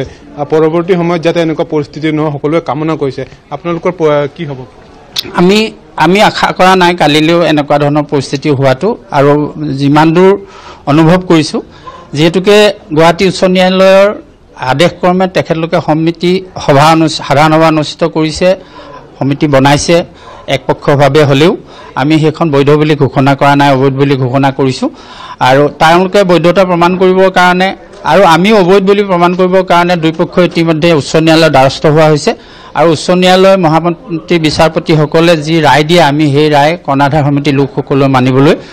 বাধ্য আছো আৰু যি পৰ্যন্ত হাইকোৰ্ট উচ্চ ন্যায়ালয়ৰ ৰায় হাতত লৈ তেওঁলোকে নামঘৰলৈ নাহে সেই পৰ্যন্ত তেওঁলোকৰ বৈধতা প্ৰমাণ নহয় বা আমাৰ যিটো এটা কথা উল্লেখ কৰিলে অসমৰ বিভিন্ন প্ৰান্তৰ পৰা আজি সেউকীসকল আহিছে বহুতেও ঘূৰিও গৈছে তেওঁলোকে সেইটো দুৱাৰটো পিছফালৰ গম পোৱা নাই বা জনা নাই সেই ক্ষেত্ৰত কি ক'ব আপোনালোকে এই ক্ষেত্ৰত আমি পূৰ্বতেও কৈছো অতি দুখেৰে জনাবলগীয়া হ'ল যে এইখন দুৱাৰ সাধাৰণতে পূব দিশৰ দুৱাৰ অহা যোৱাৰ বাবে খোলা নাথাকে আজি বিশেষ পৰিস্থিতিটো নিয়ন্ত্ৰণ কৰাৰ স্বাৰ্থতে শান্তি শৃংখলা অটুট ৰখাৰ স্বাৰ্থতে আমি এইটো কৰিব লগা হ'ল তাৰ বাবে যদি দূৰদূৰণি অসমৰ ভক্তপ্ৰাণ বৈষ্ণৱসকলে মনত যদি কিবা দুখো পাইছে তাৰ বাবে আমি তেখেতলোকৰ চৰণত সহস্ৰবাৰ নমস্কাৰ জনাইছো যাতে এইটো আমাক তেখেতলোকে আজি কষ্ট তেখেতলোকৰ ত্যাগ আৰু কষ্টই আমাক অনুষ্ঠানটোৰ শান্তি শৃংখলা ৰক্ষা কৰাত সহায় কৰিলে বুলি আমি গণ্য কৰিছো অসমৰ বিভিন্ন প্ৰান্তৰ পৰা যি ৰাইজ আহিছিলে আজি তেওঁলোকে অসন্তুষ্ট হৈ পিনি বা যিটো প্ৰতিচ্ছবি লৈ গৈছে অতি দুখৰ অসমবাসী আজি বেলেগ এটা ছবি দেখিবলৈ পালে তাক লৈ যিটো পৰিচালনা সমিতি আছে তেওঁলোকে আপোনালোকক অভিযোগ দিয়ে আপোনালোকে পৰিচালনা সমিতিক অভিযোগ দিয়ে আজি আৰু এটা তৃতীয় পক্ষ ওলাই আহিছে তেওঁলোকে স্থানীয় হিচাপে কোনো সমিতিকে নিবিচাৰে এই ক্ষেত্ৰত আপোনালোকৰ স্থিতি কি হ'ব আপোনালোকে আলোচনাত সকলোৰে লগত মিলিত হ'ব নেকি আমি এটো আশা কৰো সদায় আশা কৰিছো যে আমাৰ যি আমাৰ খেলুৱা ৰাইজসকলৰ মাজত যি দুটা লবি বা পক্ষ হৈ আমি ইতিমধ্যে অভিযোগ প্ৰতিঅভিযোগিতাত লিপ্ত হৈ কাৰ্যভাৰ চলাই আছো বা কাৰ্যভাৰ লবলৈ এটা পক্ষ যত্ন কৰিছে এটা পক্ষ এৰি দিবলৈ যত্ন কৰা নাই আমি এটো আশা কৰো আৰু তেখেতলোককো সবিনয় নিবেদন জনাও যে আমি একেখন টেবুলত বা একেখন মেজত দুই পক্ষৰ লোকসকলে বছা বছা লোকসকলৰ প্ৰথমতে বহি আমাৰ বিষয়বস্তুসমূহ নিৰ্বাচন কৰি আলোচনাত যাতে মিলিত হ'ব পাৰোঁ তাৰ বাবে প্ৰচেষ্টা তেখেতলোকে এখোজ আগবাঢ়ি আহক কিবা কিবি দীৰ্ঘদিনত বহুত কিবা কিবি হ'ব পাৰে অনুষ্ঠানৰ বৃহত্তৰ স্বাৰ্থৰ খাতিৰত আঠখেলীয়া কেন্দ্ৰিক নামঘৰ সমাজখনৰ স্বাৰ্থৰ খাতিৰত অসমৰ ধৰ্মীয় সমাজখনৰ স্বাৰ্থৰ খাতিৰত আমি কিছু এৰি কিছু ধৰি আলোচনাৰ মেজত উভয় পক্ষই বহি এটা সিদ্ধান্তত উপনীত হোৱাটো আমি একান্তই কামনা কৰোঁ আশা কৰিছোঁ সংবিধান নামঘৰৰ সংবিধানৰ যিটো নীতি আছে সেই নীতি অনুসৰি অহা কাতি মাহত আমাৰ কৰ্ণাধাৰ সমিতিয়ে এখন সভা আহ্বান কৰিব তালৈ তেখেতলোকক আমি নিমন্ত্ৰণ দিম পূৰ্বৰ সকলো কথা পৰিহাৰ কৰি তেখেতলোকে যদি এখোজ আগুৱাই আহি আমাৰ লগত মিলিত হয় আমি আশা ৰাখিছোঁ সেই সভাতে সকলো ধৰণৰ জটিলতা অন্ত পৰি এক পূৰ্বৰ অৱস্থাত নামঘৰ এটা কথা উল্লেখ কৰিব লাগিব আজি পৰিচালনা সমিতিয়ে আপোনালোকক গোচৰ ৰুজু কৰিছে তলাবন্ধ যে কৰিছিলে তাৰ গিলাধাৰী থানাত তেওঁলোকে গিলাধাৰী থানাৰ ভাৰপ্ৰাপ্ত বিষয়াক আপোনালোকৰ বিৰুদ্ধে এফআইআৰ দাখিল কৰিছে এই ক্ষেত্ৰত কি ক'ব আপুনি যিহেতুকে আঠখেলীয়া নামঘৰৰ ঐতিহ্যত এনেকুৱা কথা তলাবন্ধ কথাটো অৱশ্যে নাছিল সেইটো সঁচা কথা কিন্তু পৰিস্থিতি নিয়ন্ত্ৰণৰ ক্ষেত্ৰত শান্তি শৃংখলা ৰক্ষাৰ স্বাৰ্থৰ খাতিৰত যিহেতুকে জোৰ জলমৰ কথাটো আহিছিল পূৰ্বৰ ৰেকৰ্ড আছে যে 2016 চনত তেনে এটা পৰিৱেশ হৈ গৈছিল সেই পৰিৱেশ যাতে পুনৰাবৃত্তি নহওক এই স্বাৰ্থতে আমি তলাবন্ধ কৰি ৰাখিছিলোঁ তাৰ কাৰণে যদি গোচৰো তৰিছে তাৰ বাবে গোচৰত যদি আমাক গোচৰীয়া কৰি প্ৰতিপক্ষই আমাক আদালতৰ বিচাৰাধীন কৰে তাতো আমি এই কথাটোকে ক'ম যিহেতুকে অনুষ্ঠানৰ স্বাৰ্থৰ খাতিৰতে আমি এই মুহূৰ্তত আৰু যিয়ে নহওক যে ঐতিহাসিক শ্ৰী শ্ৰী আঠখেলীয়া নামঘৰত যিহেতু তলা লগোৱা হ'ল তলা লগোৱাৰ এটা পৰিস্থিতিলৈ আহিল গতিকে সেয়া আচলতে কিমান সহজভাৱে অসমবাসী ৰাইজে ল'ব এতিয়া তেওঁলোকে কৈছে যে তেওঁলোকে শান্তিপূৰ্ণভাৱে এই কথাখিনি পাতিব বিচাৰিছে তেওঁলোকে এই কথাখিনি ন্যায়ালয়ৰ দ্বাৰস্থ হ'ব গতিকে এই কথাখিনি এতিয়া তেওঁলোকে কৈছে কিন্তু আজি বিগত যি সময়ছোৱাত আচলতে ভাদ মাহত যেনে ধৰণে ভক্তৰ সমাগম হয় সেই সময়ছোৱাতে যিহেতু এনে ধৰণৰ এটা পৰিৱেশ পৰিস্থিতিৰ উদ্ভৱ হ'ল তাৰ পৰা এতিয়ালৈকে আজিৰ দিনটোলৈকে এনেকুৱা ধৰণৰ এটা পৰিস্থিতিৰ উদ্ভৱ হ'ল য'ত প্ৰশাসনে মধ্যস্থতা কৰিব লগা হ'ল গতিকে এই কথাবোৰৰ পিছত তেওঁলোকে এতিয়া বিচাৰিছে যাতে শান্তিপূৰ্ণভাৱে তেওঁলোকে এক আলোচনাৰ মাধ্যমেৰে তেওঁলোকৰ যিটো সমস্যা সেই সমস্যা সমাধান তেওঁলোকে কৰিব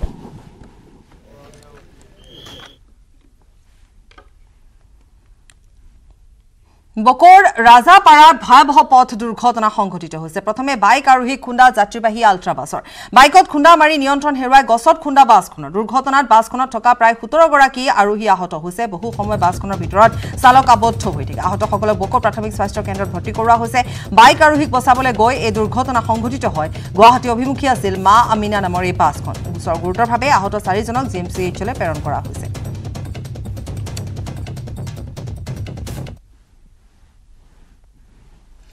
ধোৱাচাঙত উঠিল অসম চুক্তিৰ 6 নং দফা কাৰ্যকৰীকৰণ কমিটিয়ে দাখিল কৰা প্ৰতিবেদন অসম চুক্তিৰ ৰূপায়ণ বিভাগৰ হাতত আজিলৈ দাখিল নহল কাৰ্যকৰণ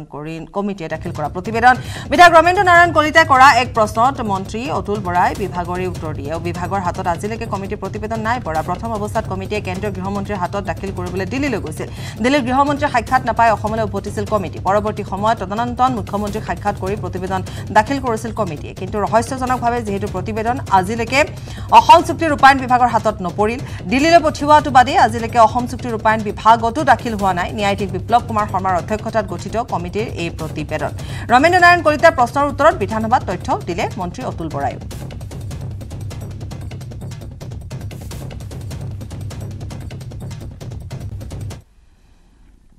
আৰু অসম চুক্তিৰ বিপ্লৱ শৰ্মা আয়োগৰ প্ৰতিবেদন আজিলৈকে অসম চুক্তি ৰূপায়ণ বিভাগলৈকে গৈ নোপোৱাক লৈ প্ৰতিক্ৰিয়া ব্যক্ত কৰিছে মন্ত্ৰী অতুল বৰাই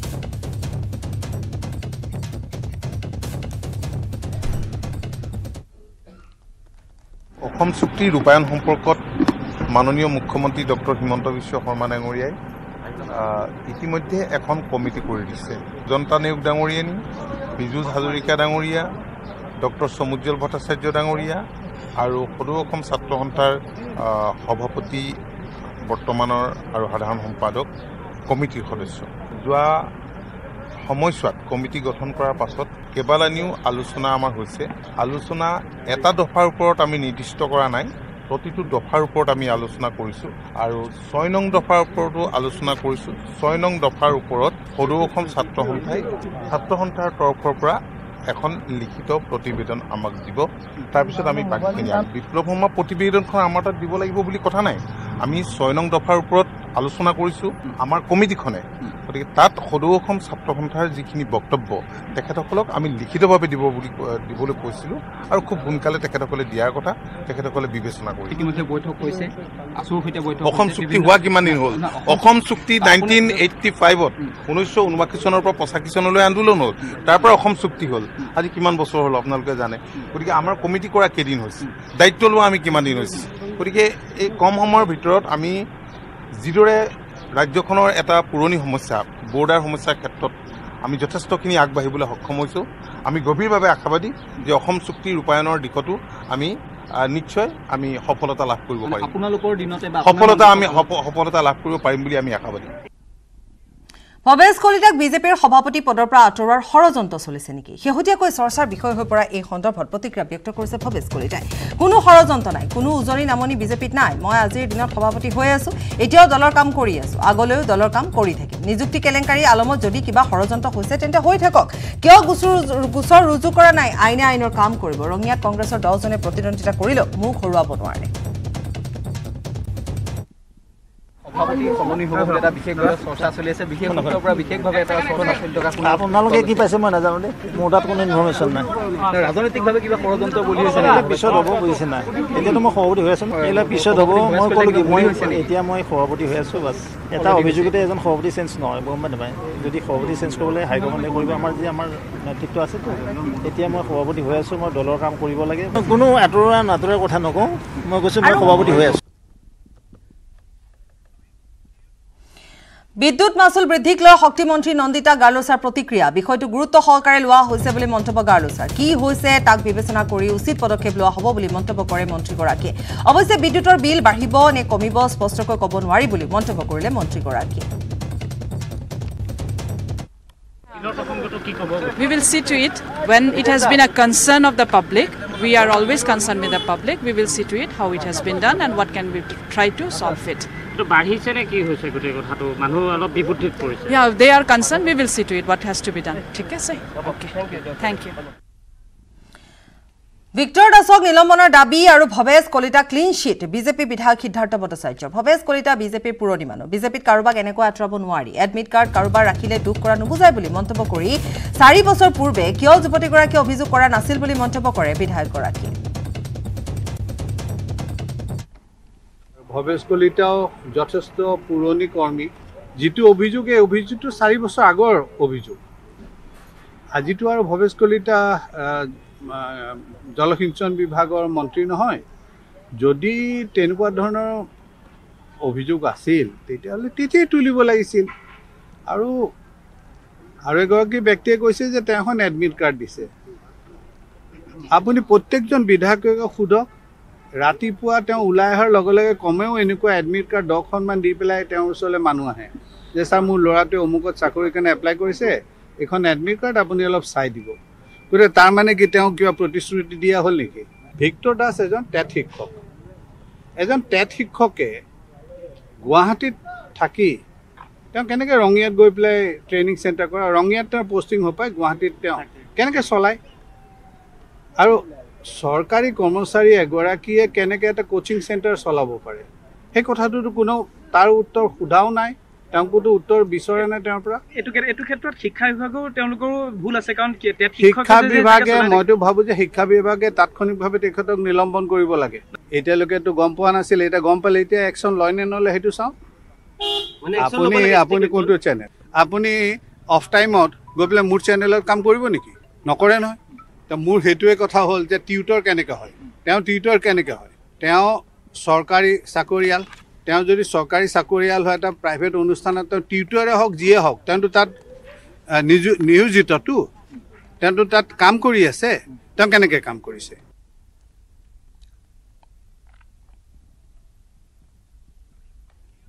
নেৰা-নেপেৰা বৰষুণৰ ফলত অসম, মিজোৰাম, ত্ৰিপুৰা আৰু মণিপুৰত ভূমিস্খলনৰ ঘটনা সংঘটিত হৈছে। পাহাৰৰ পৰা শিল, বোকা নামি অহাৰ ফলত বন্ধ হৈ পৰিছে গুৰুত্বপূৰ্ণ সুৰংগটো। সুৰংগটো মুকলি কৰিবলৈ যুদ্ধগতিত চলাই থকা হৈছে চাফাই অভিযান। আমি ভিজুৱেলছ দেখুৱাম, আমি দৃশ্য দেখুৱাম কেনেধৰণে সুৰংগটো চাফাই কৰি থকা হৈছে। যিহেতু সেইটো এটা যাতায়াতৰ পথ, গতিকে তাতে যাতায়াত ব্যাহত হৈ পৰিছে, যথেষ্ট সমস্যাৰ সৃষ্টি হৈছে। এফালে নেৰা-নেপেৰা বৰষুণ, ভূমিস্খলনৰ ঘটনা, পাহাৰৰ পৰা শিল, বোকা নামি আহি এনেধৰণে সুৰংগটো বন্ধ কৰি পেলাইছে। বৰ্তমান সুৰংগটো চাফা কৰি থকা হৈছে।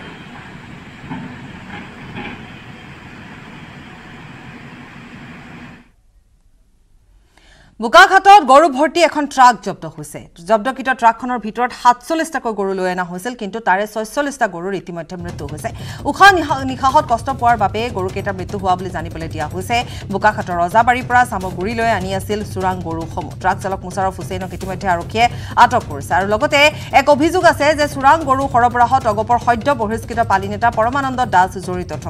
আছে। পূৰ্বেও তেল চুৰি কাণ্ডত জেল হাজোতলৈ গৈছিল অগপৰ পালি নেতা পৰমানন্দ দাস।